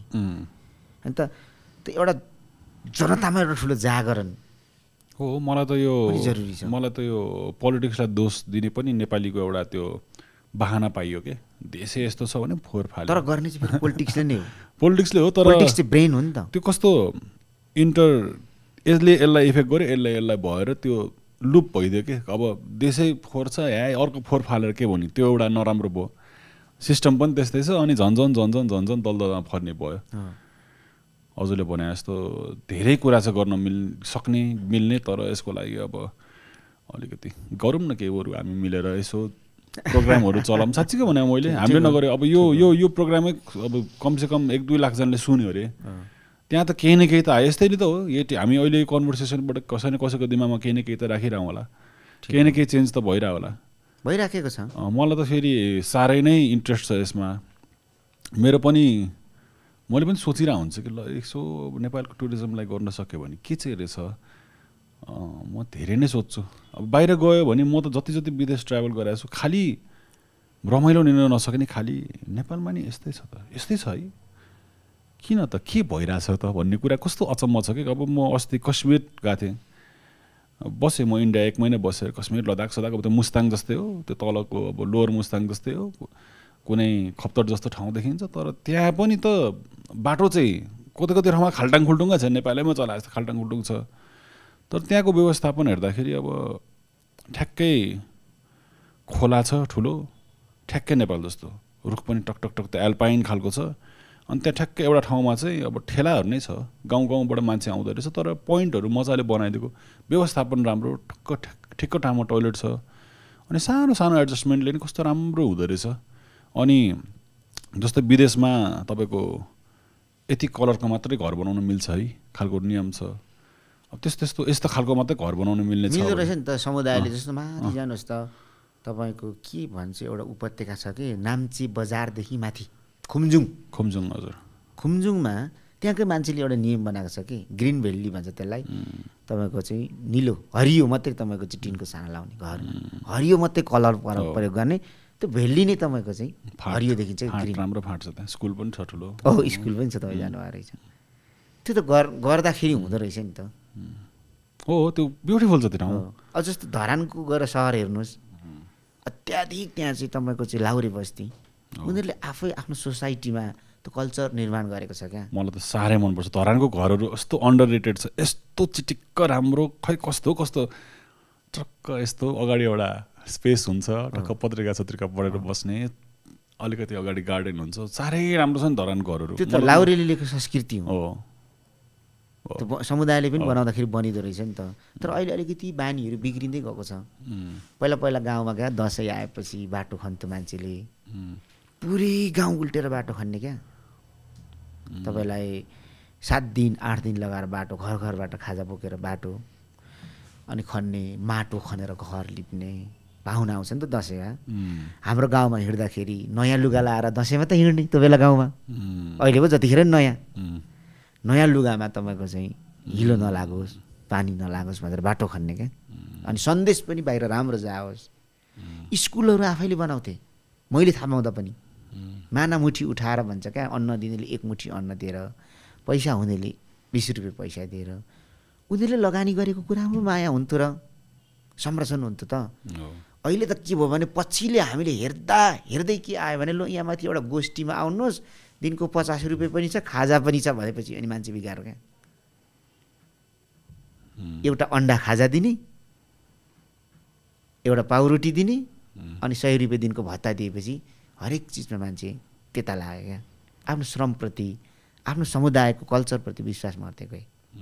अहिले गर्नु पर्यो हर्कजीले हो, त्यो एउटा श्रम कल्चर ठिक छ, तर त्यसलाई चाहिँ अब राज्यले नै त्यसलाई चाहिँ अन गरेर लानु पर्यो क्या। तर धरानमा धेरै स्वाभाविक भयो यो कुरा, काठमाडौँको मान्छेले हेर्नुहोस् कसरी गर्दैन, धरान आफ्नो ठाउँ मान्यो नि त। प्लस त्यहाँ अब सबैको छोराछोरी विदेश ठ्याक्कै फुर्सदमा छन्, 40देखि 50 त्यो जस फुर्सदमा छन् धेरै, र त्यहाँको त्यो फुर्सदिलो मान्छेहरू गएर मजाले गर्न नि अब त्यहाँ एउटा म खतरा देख्दैछु। अब यो खतरा त नभन्दा नि हुन्थ्यो होइन, उहाँले पनि देख्नुभएको होला। एउटा खतरा के देख्दैछु भने जनताको त्यो उत्साहलाई राज्यले जोड्दै लानुपर्छ। जनताले तपाईँको 25 लगानी गर्छ भने राज्यले 75 लगाएर परिणाम धेरै देखाइदिन्छ, अनि अझ उत्साह बढ्छ। राज्यले केही पनि नगर्ने, जनता मात्रै लाग्यो एक दिन त गल्छ नि त जनता। धेरै लगानी गरेर परिणाम थोरै आएपछि त यस्तै त रहेछ भन्ने हुन्छ नि त। त्यहाँ होस पुऱ्याउनुपर्छ। मलाई सायद हर्कजीले होस पुऱ्याइराख्नु भएको होला, किनभने मेयर पनि हो नि त। त्यो मेयरको स्रोत साधन पनि त्यहाँ जोड्नु हुँदै होला, त्यसरी नै परिचालन गर्दै हुनु होला। आफू तपाईँको चाहिँ त्यहाँबाट रिटायर भएर पनि राज्यको प्रशासनमा आफ्नो अविनाशी छापहरू छोडेर फर्किने उहाँलाई पनि रहर होला। मलाई लाग्छ त्यो जोडेर लानुभयो भने अझ राम्रो हुन्छ जस्तो लाग्छ। हजुरलाई मेयर सजिलो, अलिकति मेयरको पोस्ट अलिकति अहिले आएर मलाई चाहिँ त्यहाँ चाहिँ इम्प्याक्ट हुन्छ कि जस्तो लाग्दैन कहिलेकाहीँ? हजुरको त धेरै बाँधिया छ नि अहिले, के गर्नु पऱ्यो कि बाँध्दैछ, मन्त्री बन्यो यो भन्यो, अब खै अब एउटादेखि अर्को हजुरले भन्नुभयो जस्तो खै कतिवटा डिपार्टमेन्ट हो। प्रदेश चाहिँ अलिकति बाँधियो हाम्रो पनि, तर स्थानीय सरकार चाहिँ अलिक स्ट्रङ रहेछ। स्थानीय सरकार चाहिँ आफै कानुन बनाएर लागू गर्ने सक्ने हैसियत। मैले त डेभलपमेन्ट भएको देखेको स्थानीयमा छ एकदमै, लाइक आफ्नो ठाउँकै भइदियो, एक माया गरिदिने मान्छेहरू पनि भइदियो, अनि एक्सपिरियन्स पनि राम्रै रहेछ। यो इस्ट टु वेस्टै म यस्तै कार्यक्रम गर्दै पनि कहाँ त्यो, तर त्यो केन्द्रीय सरकारले एउटा गाइडलाइन चाहिँ दिनुपर्छ। यो अलिकति भइरहेको छ जस्तो। हजुरलाई प्रदेश सरकार कस्तो लाग्छ? प्रदेश एक्जिस्ट गरेको ठिक हो कि एकदम कमजोर छ? धेरै टाइम लाग्छ सिक्न है। यो माथि नै तपाईँको त आत्मनिर्भर हुँदै गयो। यसै सिस्टम नमिलेर बेला बिचमा एउटा आइदिएर झन् मैले चाहिँ स्थानीयले एकदम राम्रो गरिरहेछ। अब माथिको तहमा कस्तो छ मैले बुझ्नु सकेको छैन, स्थानीय चाहिँ बुझाएको त्यो मैले भन्दै थिएँ। धनगढीको कुन कुनाको एउटा सानो गाउँमा नि स्थानीयमा एउटा दिदी हुनुहुन्थ्यो, एनजिओमा टन्नै काम गरेको, उहाँले सबै छाडेर त्यहाँ काम गरिराख्नु भएको थियो। गजब, सबै कुरा गजब, सिस्टम कस्तो राम्रो बनाएको छ क्या, चेन्ज राम्रो भइरहेछ। स्थानीय चाहिँ मेरो ठाउँ हो, मेरो टोल हो, मैले विकास गर्नुपर्छ भनेर भइदियो। प्रदेशमा चाहिँ अब अलिकति दादागिरी, अलिकति बेसी पावर हुन्छ भनेर हो कि त्यहाँ चाहिँ अब त्यहाँ प्रदेश सभाको के हो मैले त त्यहाँको मलाई डिसरेस्पेक्ट गर्नु छैन।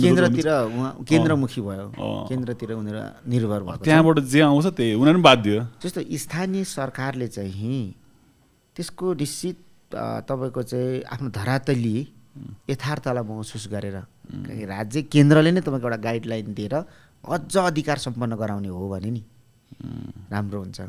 तर त्यहाँ प्राथमिकताको सूचीहरू अझै पनि छुटाउन सकेकै छैन स्थानीयले पनि। जस्तो बिचराहरू विदेश जान्छ क्या घुम्नु, अनि विदेश गएर जापानमा गएर उनीहरूले हेर्छ कि त्यहाँका राम्रा भौतिक संरचना, तर जापानभित्रको आफ्नो त्यहाँभित्रको सफ्टवेयर चाहिँ उनीहरूले बुझ्दैन नि त। 2 दिनको यात्रामा त बुझ्दैन।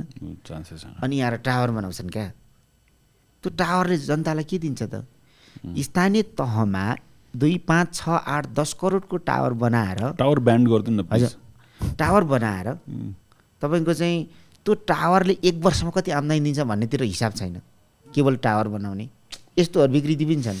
कसले निकाले यार यो त? अनि भिजन थापाको टाइममा होला नि टावर बनाउनु, अब त पुगेन टावर। माने त्यो प्राथमिकताको सूचीको कुरा म गर्दैछु। त्यसको ठाउँमा चाहिँ तपाईँको कृषकहरूले उत्पादन गरेको वस्तुलाई प्रिजर्भ गरिदिने शीत भण्डारहरू, त्यहाँसम्म तपाईँको गाडी पठाएर ल्याइदिने। सरी मलाई फ्रस्ट्रेसन हुन्छ कि टावरको कुरा गर्न बित्तिकै हजुरले भन्नुभयो, मलाई एकदम फ्रस्ट्रेसन, यस्तो दुख्छ मलाई, टाउकै दुख्छ। त्यो कहाँबाट के गर्नुपर्ने? अनुत्पादक क्षेत्रमा पनि कतिपय ठाउँमा जोड भएको छ, सबैले नराम्रो गरेको होइन।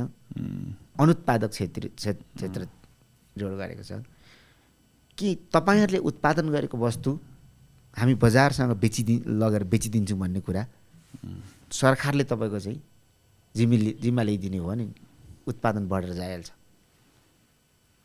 अनि उत्पादनको क्षेत्रमा चाहिँ अलिकति कयौँ ठाउँमा कयौँमा राम्रो पनि छ, तपाईँले भन्छ राम्रो गरिरहेको छ, गर्नु खोजिरहेछ। अब त्यो उनीहरूको नियत राम्रो भयो, तरिका मेबी मिलेन, तर नियत राम्रो हुनु पनि धेरै ठुलो उपलब्धि हो, धेरै ठुलो सम्पत्ति हो। स्थानीयमा चाहिँ मैले देखाएको छ। नेपालको ब्रान्डिङ कसले गरिरहेछ? नेपाल यस्तो हो भनेर ब्रान्डिङ कसले गरिरहेछ? एनटिभी कि हजुरहरूले गर्ने हो कि? अहिले त मान्छे पनि आफै स्वतस्फूर्त लागेका छन्। जस्तै यो घुमन्तेहरूले नेपालको प्रचार गरिराखेको छ। एउटा सानो नानी एयरपोर्टमा कता एउटा स्वागत गर्ने नानी छ क्या, म त नानीलाई म खोज्दैछु, एक दिन भेट्नु जान्छु। उनीहरूले तपाईँको चाहिँ नेपालको प्रचार गरिरहेको छ। हामीले बरु जति गर्नुपर्छ सकेका छैनौँ। जस्तो अब एनटिभीले पनि पश्चिमा राष्ट्रहरूतिर गएर प्रचार गरेर कति प्रभावकारी हुन्छ र। यत्रो देश उत्तरपट्टि छ, 3.5% यहाँ ल्याउनु पाए, 5 होइन 1% ल्याउनु पाए त 1.5 करोड मान्छे आइहाल्यो नि त। यतातिर चाहिँ 1.5 अरब जनसङ्ख्या छ, त्यसको चाहिँ 1% ल्याउनु सक्यो, 3 करोड तपाईँको पर्यटक त त्यसै आउँछ नि। यतातिर हाम्रो जोड छैन र हामी भित्रको तपाईँको चाहिँ कसरी तपाईँको त्यसलाई प्रवर्धन गर्ने भन्नेतिर। जस्तो मानिलिउँ हाम्रो यहाँको कल्चरहरू छ नि, त्यसको फेस्टिभल गर्नु पर्यो, कल्चर फेस्टिभल। हाम्रो फुडहरूको फेस्टिभल गर्नु पर्यो।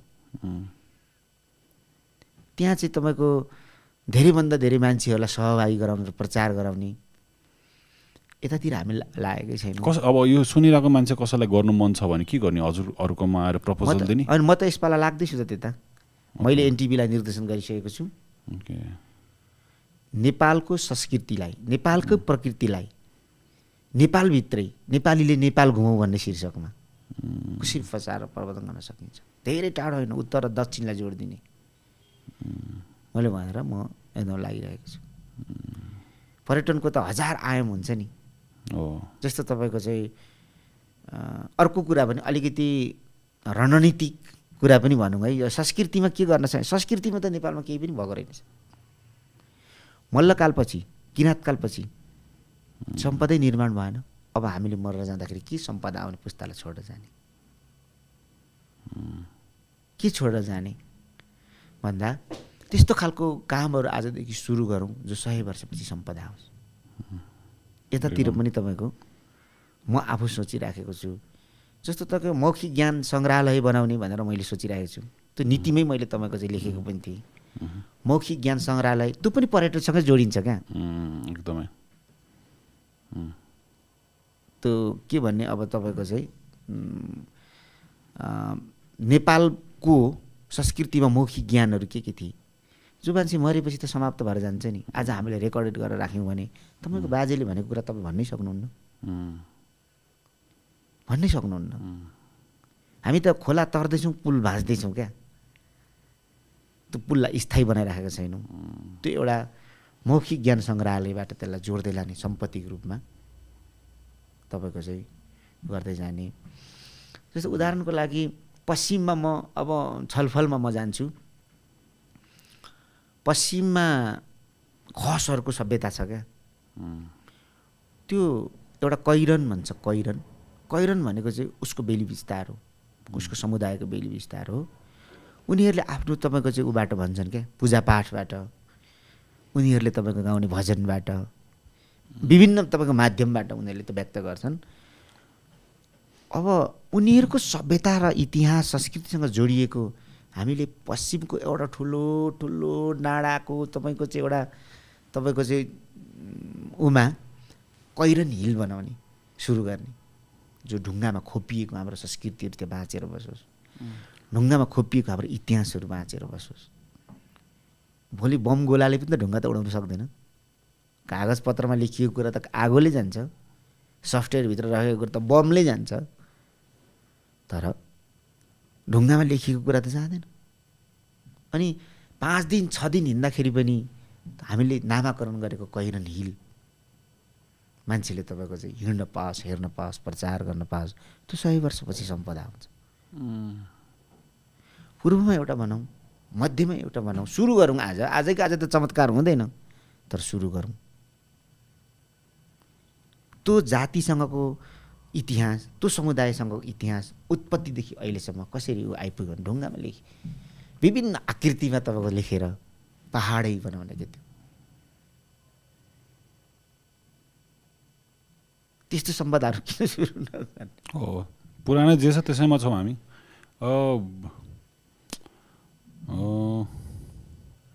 यो 2 देश भन्नुभयो नि, चीन र नेपाल। चीन, नेपाल, भारत। सरी, चीन र भारत, सरी सोच्दै बोलेको भएर। अब भारतको बाट खास एकदम अनेस्टली भन्नुपर्दाखेरि भारतकोबाट तल गर्मी हुँदाखेरि अलिअलि घुम्ने हो।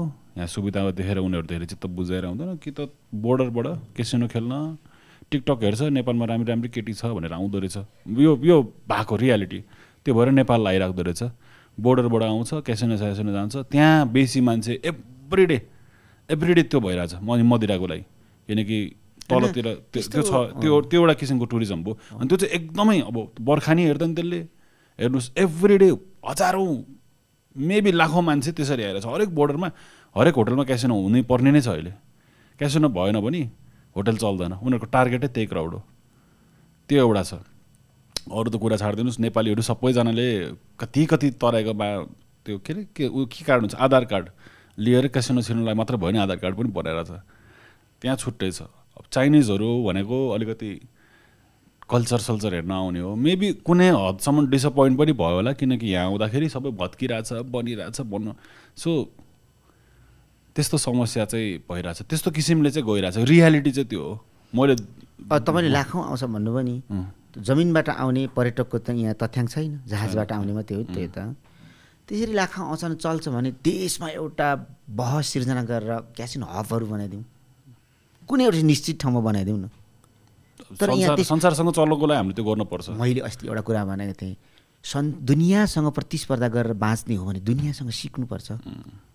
मेरो गोरुको 12 टका हो भनेर पक्रेर त बाँच्न सकिँदैन नि, सकिँदैन। जताततै नभनौँ। जस्तो अहिले अनलाइन क्यासिनोको कुरा आएको छ, के आएको छ, आखिर नेपालीले खेल्नु त खेलिरहेको छ त। त्यो क्रिप्टो करेन्सी भन्दैन, 12 अरब मान्छेले नि इन्भेस्टै गरेको रहेछ डलर। त्यतातिर हाम्रो ध्यान छैन, खालि हामीले आँखाले देखेको कुरा मात्रै त्यो गरिराखेका छौँ। त्यसरी गर्न सकिन्छ, त्यसरी गर्न सकिन्छ नि। हजुरले भन्नुभयो अघि जस्तै घुमन्तेले राम्रो ब्रान्डिङ गरिरहेछ। म एकदमै रिस्पेक्ट दिन्छु घुमन्तेको टिमलाई। एकदमै मलाई मनपर्ने साथीहरू पनि हो, साथीभाइहरू एकदम मनपर्ने साथीहरू। हामी धेरै क्लोज पनि छौँ, अफिस पनि नजिक छौँ, यही हो हाम्रो नजिकै छ होइन। अब तर घुमन्ते जस्तो टिमलाई पनि दुःख पर्नु, मैले भनेको उहाँलाई अब धाउँदै हिँड्नु पर्नु र अब कहिले के स्टेबल नहुन सक्नु के। अब मेबी अब त्यस्तै फ्रस्ट्रेसन भयो भने उनीहरूको टिमबाट विदेश जान्छ। अब नेपालमा के त्यत्रो काम गरिसकेर, नेपालको त्यत्रो ब्रान्डिङ गरिसकेर, अनि उनीहरूसँग सहकारी गर्ने हाम्रो नीति छ यसपालि। प्लिज गर्नु होला। आई थिङ्क अलिकति राम्रो प्लान गरेर यो अब जे भइरहेछ टुरिज्मले भइरहेछ, यो भिडियोहरूले गरिरहेछ भने वाइ नट अब अलिकति राम्रो फ्रान्सको भयो, फ्रान्सकै राम्रो इन्फ्लुएन्सर ल्याएर त्यहाँको व्यक्तित्व ल्याएर त्यसैको हुन्छ नि, आफ्नो कन्ट्रीमा हेर्नु पऱ्यो नि त। यहाँ त हामीले नेपाली भाषामा प्रयोग गरिरहेछौँ। अब उतैको भाषाले मेबी घुमन्ते जस्तो टिमहरूले प्रडक्सनै गरिदिन सक्छ कि त्यो भिडियो प्रड्युस गरिदिन सक्छ कि, तर कामै आउँदैन। उनीहरू फ्रस्ट्रेट हुन्छ।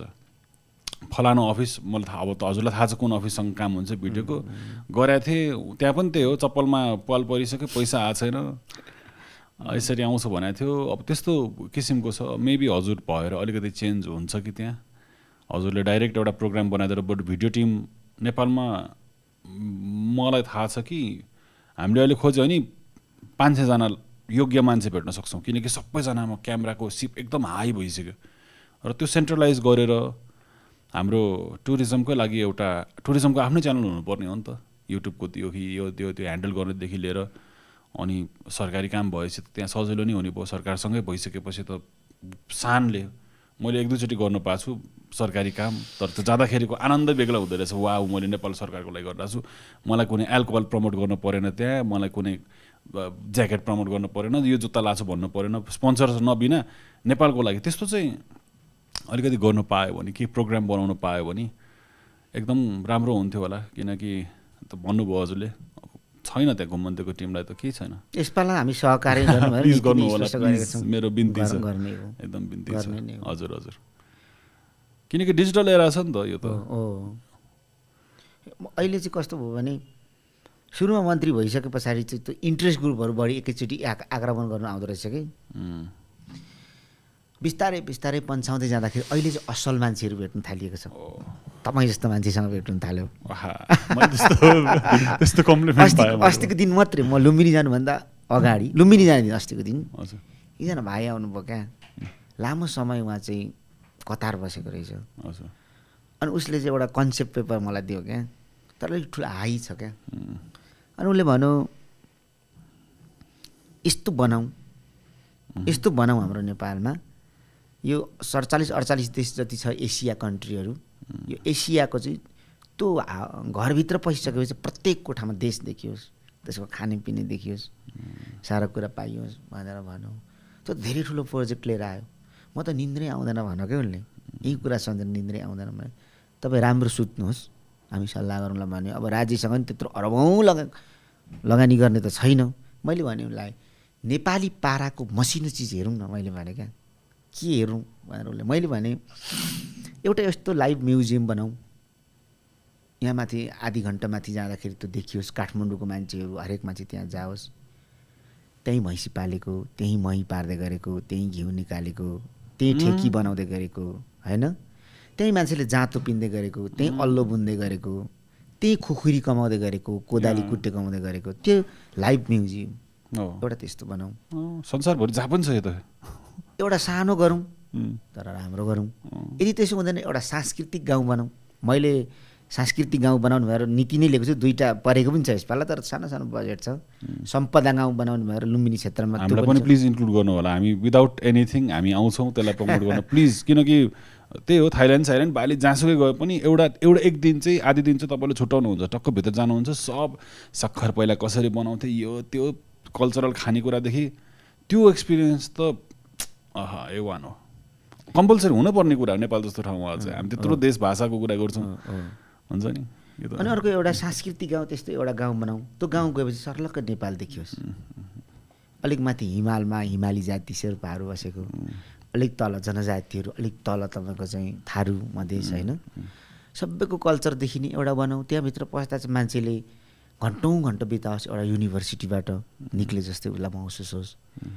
उसको खाना उसको पहिरन उसको संस्कृति त्यहीँ हेर्न पाओस् होइन खसहरूको गाउँमा गएको बेला उसले सङ्गिनी नाच किन नहेर्ने त्यहीँ नै किराँतीहरूको गाउँ गएको बेला पालाम र साकेला किन नहेर्ने उसको खाना किन नखाने थारूहरूकोमा झर्दाखेरि बडो घरको संस्कृति किन नहेर्ने हिमालतिर जाँदाखेरि उनीहरूको लोसारको कुरा किन नहेर्ने एउटै गाउँ त्यस्तो बनाऊ जो चाहिँ 1-2 हजार तपाईँको चाहिँ रोपनीभित्रै हुन्छ त यस्तो सानो कुरा सोचौँ राम्रो सोचौँ तपाईँको भने राम्रो तर यो त धेरै ठुलो भयो मैले भने क्या अहिले नै नेपालले यसलाई बोकेर हिँड्नु सक्दैन प्राइभेट सेक्टरलाई दिनुपर्ने हुन्छ त्यसको लागि वातावरण बनाउन म तयारै छु सुत्दिनँ भन क्या देशको लागि त्यस्तो मान्छे पनि त रहेछ यो देशमा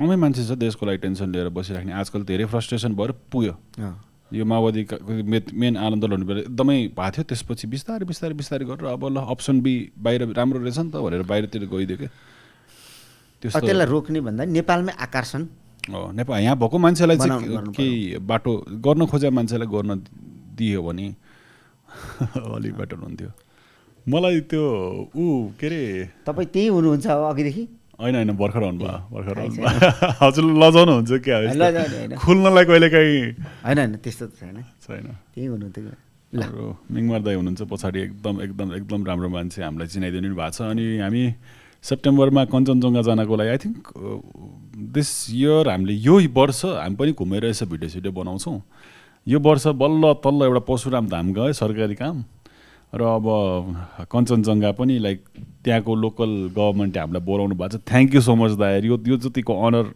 मलाई अहिलेसम्म फिल भएको छैन जिन्दगीमा यत्रो वर्ष काम गरियो फाइनली एउटा ट्रेकिङ गर्न पाएँ सरकारी कामकोबाट थ्याङ्क गड यस्तो I will make you proud we will make you proud हाम्रो टिमले लाइक यस्तो खुसी लागिरहेछ मलाई सरी अलिकति कन्भर्सेसन ब्रेक भयो होला यस्तै हामी अलिकति कन्सेप्टहरूको बारेमा कुरा गर्दै गरौँ न मैले चाहिँ यो धेरै वर्ष अगाडि देखेको हो कि यो मेरो थट मैले यहाँ कतिजनालाई भनिसकेँ अनि टुरिज्मकै विषयमा कसैलाई भनौँ जस्तो पनि लाग्थ्यो नम्बर वान थिङ मलाई लागेको नेपाललाई खोज्दाखेरि मैले हजुरलाई सजेसन मात्र सबैको अगाडि सजेसन मात्र दिएँ ल नेपालको बारेमा खोजी गर्दाखेरि प्राइभेट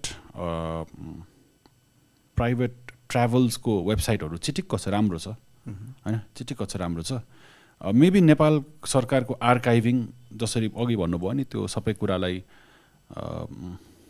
कुरालाई राम्ररी म्यानेज गरेर राख्ने त्यो नभएर बेसी राम्रो फोटो यतापट्टि छ जबकि सरकारसँग राम्रो राम्रो फोटो छ मलाई थाहा छ हैन मेबी हाम्रो इन्टरफेस राम्रो छैन कि पुरै त्यो हेर्दाखेरि नेपाली सरकारी वेबसाइटहरू कस्तो गजङ गजङ लाग्छ मलाई चाहिँ त्यो पत्रिका पढे पुरानो पत्रिका पढे जस्तो लाग्छ अरू कस्तो ऱ्यान्डम छ कि so maybe as a tourist म सपोज म युएसको अरू युरोपको कोही मान्छे मैले हेर्दाखेरि ठक्रक्क सिम्प्लिफाइड भर्जन छैन होला मेबी र जस्तै अब यो बर्खाको मौसम हो यस बेला म के गर्ने त यस बेला म कस्तो खालको टुरिज्म खोज्ने के गर्ने भन्ने कुरालाई आइडिया राम्रो नहुँदो रहेछ मेबी हामीले आइटनरी बेच्दाखेरि त अब हिमाल जान खोज्छस् भने तँलाई सस्तो चाहिँ पर्छ तर दिस इज मेबी यो महिनामा यता जाउँ न यस्तो गर न भन्ने अब अहिले त हरियो परियो नेपाल त यस्तो ब्युटी मलाई मेरो फेभरेट चाहिँ फेरि यो हो कि अफ सिजन अनि यस्तो मन पराउने मान्छे धेरै छ किनकि त्यो निलो आकाश हिमाल चिटिक्क देखेर मलाई चाहिँ पुगिसकेँ मैले इनफ ट्रेकिङ गरिसकेँ मलाई चाहिँ कुहिरो सुहिरो लगाएको बरु हिमाल देखोस् नदेखोस् त्यो भेडा बाख्राहरूबाट त्यो अहिले त चराउने बेला हो नि त सो मेरो कन्सेप्ट थियो एउटा 52 छाँगा झर्ना पैसोले उन्माद भइराखेको हुन्छ एक्ज्याक्टली जङ्गली फुलहरू अनि यसको फिल पनि मलाई मनपर्छ सो 52 विक्समा 52 वटा आइटनरी अब मान्छेले मेन विकेन्डहरू स्पेन्ड गर्ने हो सो 52 विकको लागि 52 वटा प्लान हामीले गर्न सक्छौँ इजिली यो चाहिँ मेरो जिन्दगीभरको ड्रिम हो किनकि म यति घुमेँ सबै नेपाल यताउति तर यो एक्जिक्युट राम्ररी नभए हो कि हुन्छ नि जतिखेर घुम्नु पाए नि हुन्छ कि नेपाल यस्तो ब्युटिफुल छ अहिले त केटाकेटीहरू गइरहेको हुन्छ गिटार सिटार बोकेर कुनै झर्नाको छेउमा टक्क झर्ना यत्रो ठुलो भइरहेको हुन्छ गर्मी पनि छ टक्क डुब्की मार्यो हुन्छ नि हाइट कति छ कि यो झर्नाहरू अलिकति माथि गयो भने डाँडाबाट फुटेर कति सयौँवटा झर्ना आएर हुन्छ सो त्यो टाइम पासहरूलाई चाहिँ अलिकति राम्ररी व्यवस्थापन गर्नु पायो भने चाहिँ धेरै पनि चाहिँदैन रहेछ एज अ ट्राभलर पानी र टोइलेट भएपछि सक्यो ठिकको ठाउँमा त्यति भएपछि मलाई घुम्न जान मिल्ने भयो क्या अब त्यति मात्रै चाहिने रहेछ अब त्यसपछिको चाहिँ बरु अब अलिकति व्यवस्थित रूपमा जस्तै तपाईँको के हो त्यो मानुङकोट हो माथि मानुङकोट है मानुङकोट दमौली माथि त्यहाँ सुपर हिट हुन थाल्यो ठ्याक्क डाँडा माथि छ बादल तल देख्छ त्यो अब तपाईँको नोभेम्बरदेखि फेब्रुअरी मार्चसम्म पनि बादलमाथि ठक्क मर्निङ हुन्छ त्यहाँ व्यवस्थापन नभएर सबैले ठकठाक पारेर बनाएर हल्ला बढी हुन्छ नि अब त्यहाँ त्यस्तै हो क्याम्पिङ स्याम्पिङ गरेर जाने तर त्यो त एउटा डाँडा भयो नि त एउटा डाँडा भयो तपाईँको यो पृथ्वी राजमार्गमा अलिकति तपाईँ दक्षिणतिर मात्रैको पहाडहरू हेर्नु सबै त्यस्तै हो सबै ठाउँमा छ इच्छा कामना भन्ने ठाउँ छ हाम्रो फेभरेट ठाउँ हो यस्तो गजब छ स्वर्गै हो धेरै टाढा पनि छैन कि सो त्यस्तोलाई चाहिँ मेरो सानो एडभाइस चाहिँ यो 52 विक्समा कतिखेर बादलमाथिको सिन देखिन्छ कन्फ्युज भयो क्या अब म त त्यो बादलमाथिको सिन हेरेर म जुनमा अरू गलत टाइममा आएर त मैले त देख्दिनँ सो त्यो चाहिँ मेबी टुरिस्टलाई चाहिँ अलिकति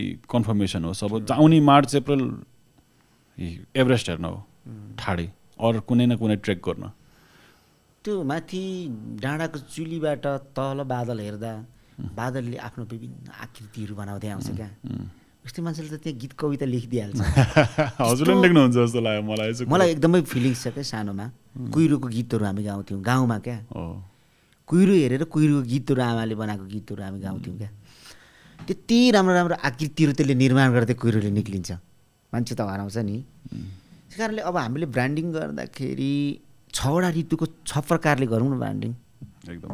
जुन बेला अहिले अफ सिजन भनेको छ, अफ सिजनलाई पनि आफ्नो ढङ्गले अघि तपाईँले भने जस्तो गरिदिउँ। पानी नपर्ने ठाउँ पनि छ नि त, पानी पर्दै नपर्ने ठाउँ पनि छ नि त।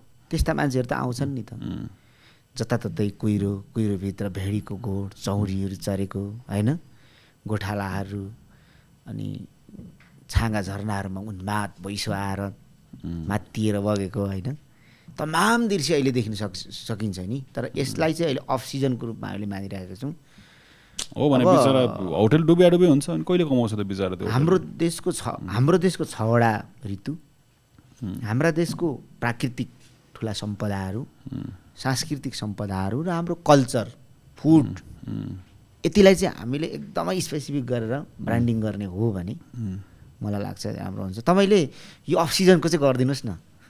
मलाई साँच्चीकै हजुरले अपर्च्युनिटी दिनुभयो नि, मलाई 2 वर्ष दिनुहोस् होइन।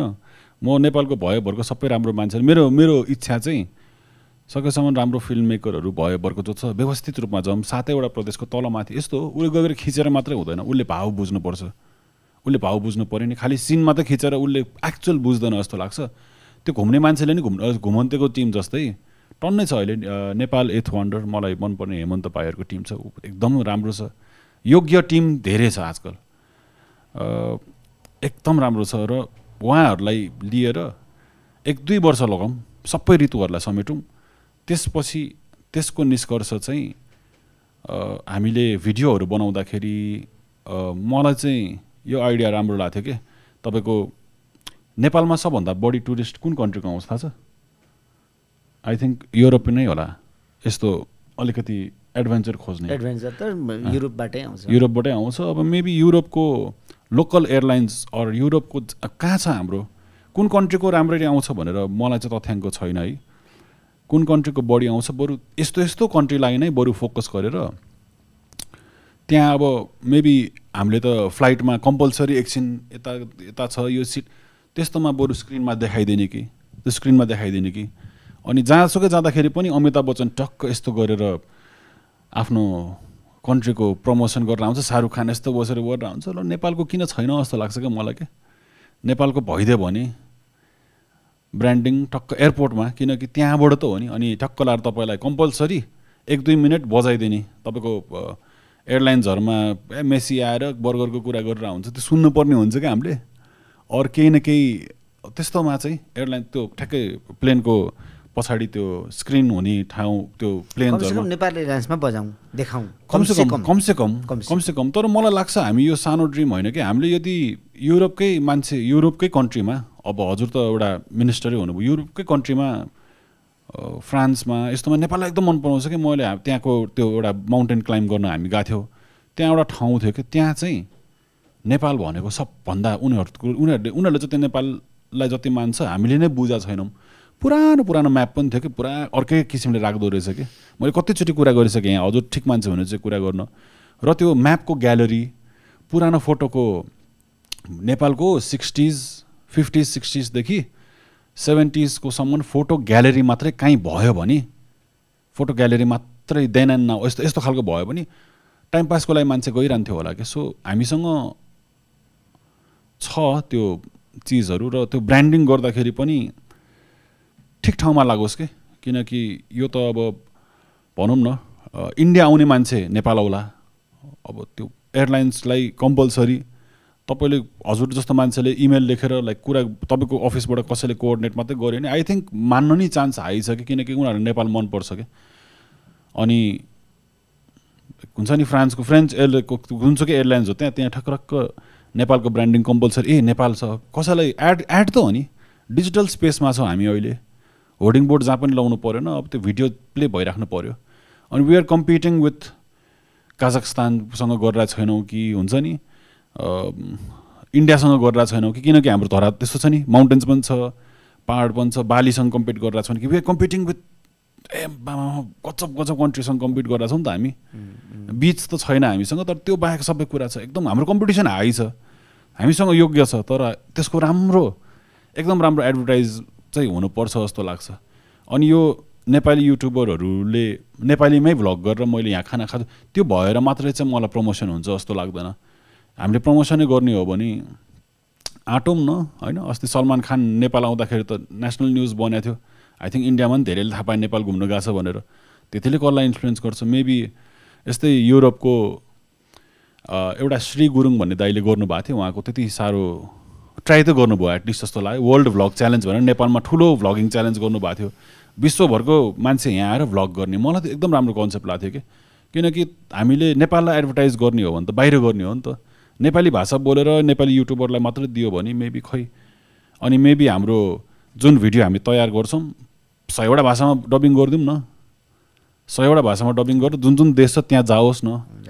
मेबी त्यस्तो भए चाहिँ के हुन्छ कि ठिक हो। अहिले त टिकटक सिकटक यताउति बनाएर मान्छे थुप्रो छ। अब एउटा के भन्ने कोका कोला जस्तो ब्रान्डले त अब पैसा खर्च गरेर उसको नयाँ पेट बोतल आउँछ भनेर भएभरको नेपाली सेलिब्रिटीहरूलाई पैसा दिएर पुरा तहलका देशै हल्लाउन सक्छ भने सरकारलाई त त्यो के ठुलो कुरा भयो र। तपाईँसँगको सोच मेरो सम्मान नै रह्यो। हजुर। जसरी म अहिले सोचिराखेको छु। हजुर। एकातिर तत्काल काम गर्ने, अर्कोतिर मध्यमकालमा काम गर्ने र दीर्घकालीन रूपमा काम गर्ने गरी तीनटा ब्लकमा मैले सोचिराखेको छु। र तत्काल हामीले अहिले गर्ने कामहरू अघि तपाईँले एउटा कुरा भन्नुभयो नि सरकारी तपाईँको चाहिँ सारा व्यवस्थापन र यता प्राइभेट व्यवस्थापन हेर्दाखेरि अलग्ग छुट्टिन्छ भने वेबसाइटबाट छुट्टिन्छ। यो समस्या चाहिँ छ। व्यवस्थापकीय पक्ष राज्यसँग धेरै नै कमजोर छ। नयाँ नयाँ गएको जोस जाँगर भएको त्यो के भन्ने चाहिँ भाइ बहिनीहरू कर्मचारीहरू हुन्छन् नि तिनीहरूलाई पनि बिस्तारै त्यो ब्ल्याक होलले निले जस्तो क्या संयन्त्रले राज्य सत्ताको संयन्त्रले बिस्तारै निलिदिन्छ। यसलाई कसरी सुधार गर्ने होला भनेर म आफूलाई चिन्ता लाग्छ। जस्तो हामी कसरी यस्तो भएछौँ भन्दा नितान्त हामी कृषिबाट आएछौँ। हाम्रो उत्पादन समाजको उत्पादन कृषि हो। जस्तो अझ हामी गाउँमा तपाईँहरू त सहरमा जन्मेर हुर्किनु भयो। निजामती कर्मचारी पनि मध्यम किसानको छोराछोरी भयो।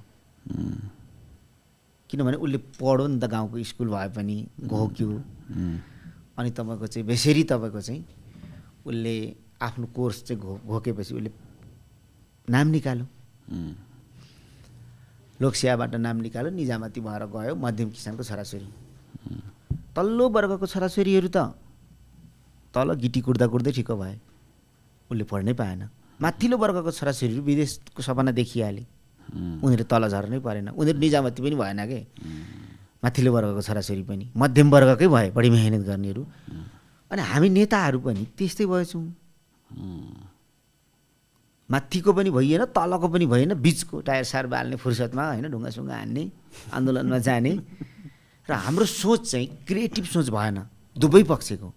निजामतीतिरको पनि हाम्रो पनि जस्तो लाग्छ क्या अन्तर्विरोध यही होला। किनभने हामीसँग चाहिँ औद्योगिक दुनियाँबाट हामी आएकै होइन, आधारभूतबाट पनि आएकै होइन, बिचकोबाट आएको हुनाले हामीलाई चाहिँ घाम लाग्दा र पानी पर्दा रिस उठ्ने क्या।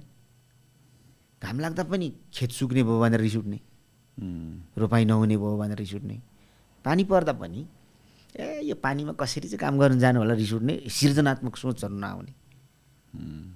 एउटा भाइले मलाई भन्थ्यो क्या जागिर खानु गएको भर्खरको यङ केटा क्या एकदमै राम्रो तपाईँको चाहिँ उसको क्षमता भएको।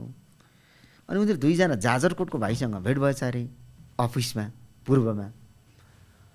अनि उनीहरूको प्रतिबद्धता सुरुमा के भएछ अरे भने घुस नखाने, घुस चाहिँ नखाने, एकदमै राम्रो काम गर्ने, हाम्रो क्षमता देखाउने, हाम्रो पुस्ताको कुरा छ भनेर उनीहरू प्रतिबद्धित गरो। अनि आज बस्छ भोलि बस्छ 6 महिना भयो, 1 वर्ष भयो, 2 वर्ष भयो, हेर्नुहोस् विभिन्न ढङ्गले उनीहरूलाई घुसको एप्रोच आएछ क्या। त खाएन, कहिले कहिले तपाईँको त्यहाँ त्यो नखाँदा लफडा पनि पऱ्यो। 2 वर्ष बसिसकेपछि त 2टी ऋणमा पाएछ अरे क्या। एउटा नासुको तलब 35-36 हजार होला, अहिले बढेर न त त्यो बेला त 24-25 हजार थियो नासुको भर्ती। जाजरकोट 6 महिनामा जाँदाखेरि 50 हजार खर्च हुने, आउँदा 50 हजार खर्च हुने। अनि यसो बाहिर चिया चमेना खायो, यताउति मोबाइलमा बोल्नै पर्यो, 24-25 हजार सञ्चय कोष आदि इत्यादि गर्दा गर्दै 5-7 हजार पनि नबच्ने। त्यसै उनीहरू हैरान भए, उल्टो ऋण परे। अनि त्यहाँदेखि चाहिँ सरुवा भएछ अरे क्या। अनि पछि छुटेछ अरे। छुटेपछि चाहिँ अनि साथीलाई फोन गरेछ अरे कि फलाना म त सिस्टममा छिरेँ नि म त सिस्टममा छिरेँ नि, तँलाई थाहा छ भनेछ अरे क्या। तर पनि मेरो एउटा भाषामा चाहिँ म झुक्दिनँ भने अरे क्या। के भनेको म आफूले चाहिँ माग्दिनँ तर आएको चाहिँ छोड्दिनँ। बिस्तारै त्यस्तो छ के भन्ने, अब प्रतिबद्धता भएको मान्छेलाई पनि त्यो संयन्त्रले क्या बिस्तारै ब्ल्याक होलतिर हुल्दै जाने यो त छ नै। तर अघि हामीले सुरुमा पृष्ठभूमिमा कुरा गऱ्यौँ नि, जनताको स्तरबाट पनि जागरण र इच्छा शक्ति भएको मान्छेहरूको तपाईँको नेतृत्व र पहल कदमी। जादुगर ढङ्गले त बन्दैन तर पनि देश त बन्छ। हजुरको बारेमा मैले यसो सबैजनासँग छेउछाउको मान्छेसँग सोच्दाखेरि त हजुरले आफ्नो स्यालेरी पनि अहिलेसम्म सबै बाँडिराख्नु भएको छ, यताउति हुन्छ नि। उहाँ जस्तो मान्छे अहिलेसम्म आएको छन्, सबैलाई सोद्धाखेरि तपाईँको त्यस्तो राम्रो कुराहरू गर्दो रहेछन्। तपाईँले चाहिँ आफ्नो लागि चाहिँ हुन्छ नि, आफ्नो अब ब्याङ्क ब्यालेन्सको सिक्योरिटी होला कि आफ्नो फ्यामिलीको लागि होला कि त्यसको लागि चाहिँ कसरी के सोच्नु भएको छ कि तपाईँको केही बिजनेस छ कि? भोलि खाने त चिन्तै छैन, यो के भयो जिन्दगी यसरी चल्यो क्या, भोलि के हुन्छ भन्ने चाहिँ चिन्ता छैन। तर सबैको यस्तो हुँदैन नि, प्रायः त सेफ्टी सोच। अरूको त के छ मलाई, अरूको त मलाई थाहा छैन। मलाई चाहिँ अहिलेसम्म भयो कि भोलि म के गर्ने भन्ने कहिल्यै चिन्ता भएन। अनि घरिघरि लाग्छ बुढेसकाल हुँदै जाँदा भए त्यो सोचले मलाई पनि छोप्ने हो कि, तर अहिलेसम्म मलाई कहिले पनि त्यो सोच हाबी भएको छैन। संसारको टेन्सन त्यही नै छ अहिले, भोलि के होला, भोलि के होला, भोलि त जे होला, आखिर मर्ने मान्छे हो हामी। आज बाँच्दाखेरि हामीले अविनाशी छाप समाजमा छोडिनौँ भने कसरी हामी अमर हुन्छौँ त? मान्छे त मरिन्छ नि त, जन्मेको दिन मृत्यु पनि त जन्म मान्छेको। आधा संसार जित्ने सिकन्दर पनि मर्ने बेलामा रित्ते याद गयो। दुनियाँलाई सन्देश दिनु कि मेरो हात कात्रोबाट बाहिर राखिदिनु, खाली हात जाँदो रहेछ भनेर गयो। भने आज हामी मर्ने हो, मर्ने मान्छेले बाँच्दा राम्रो कृति गर्ने हो, त्यो कृति बाँचिराखोस्। यहाँदेखि प्रेरित छु, तर भोलि के खाने भन्ने कुरा कहिले पनि म प्रेरित भएन। अब यसको अर्थ हो आज नखाइ त फेरि बाँचिँदैन, सबै दिने कुरा त भएन। अहिले मैले एउटा कार्यक्रममा भने मेरो स्रोत भनेको कुनै व्यापार बिजनेस छैन। मेरो तलब 70-80 हजार हुन्छ। मेरो बुवाको पेन्सन छ, म थाप्छु, ब्रिटिस आर्मी हो, 60 हजार प्लस हुन्छ। मेरो 7-8 जना मान्छेहरू युकेमा छ, मेरो परिवार, मेरो दिदी बहिनी। अब तैँले भ्रष्टाचार नगर्नु भन्छ मलाई।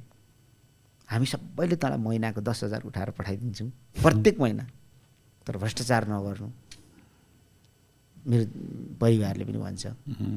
किनभने मेरो आमाको तपाईँको चाहिँ त्यो अर्थी उपदेश नै त्यही हुन्थ्यो क्या। हामीलाई वरिपरि राखेर अघेनामा राखेर खाना खाइसकेपछि अर्कालाई ठग्ने काम नगर्नु, ढाँट्ने काम नगर्नु, बरु आज भोको बस्नु, तिमीहरूको भागभोगमा छौ भनेपछि आफै गरेर खान्छौ भन्नुहुन्थ्यो क्या। कर्ममा विश्वास गर्नु। कस्तो राम्रो आमा हुनुहुँदो रहेछ हजुरको।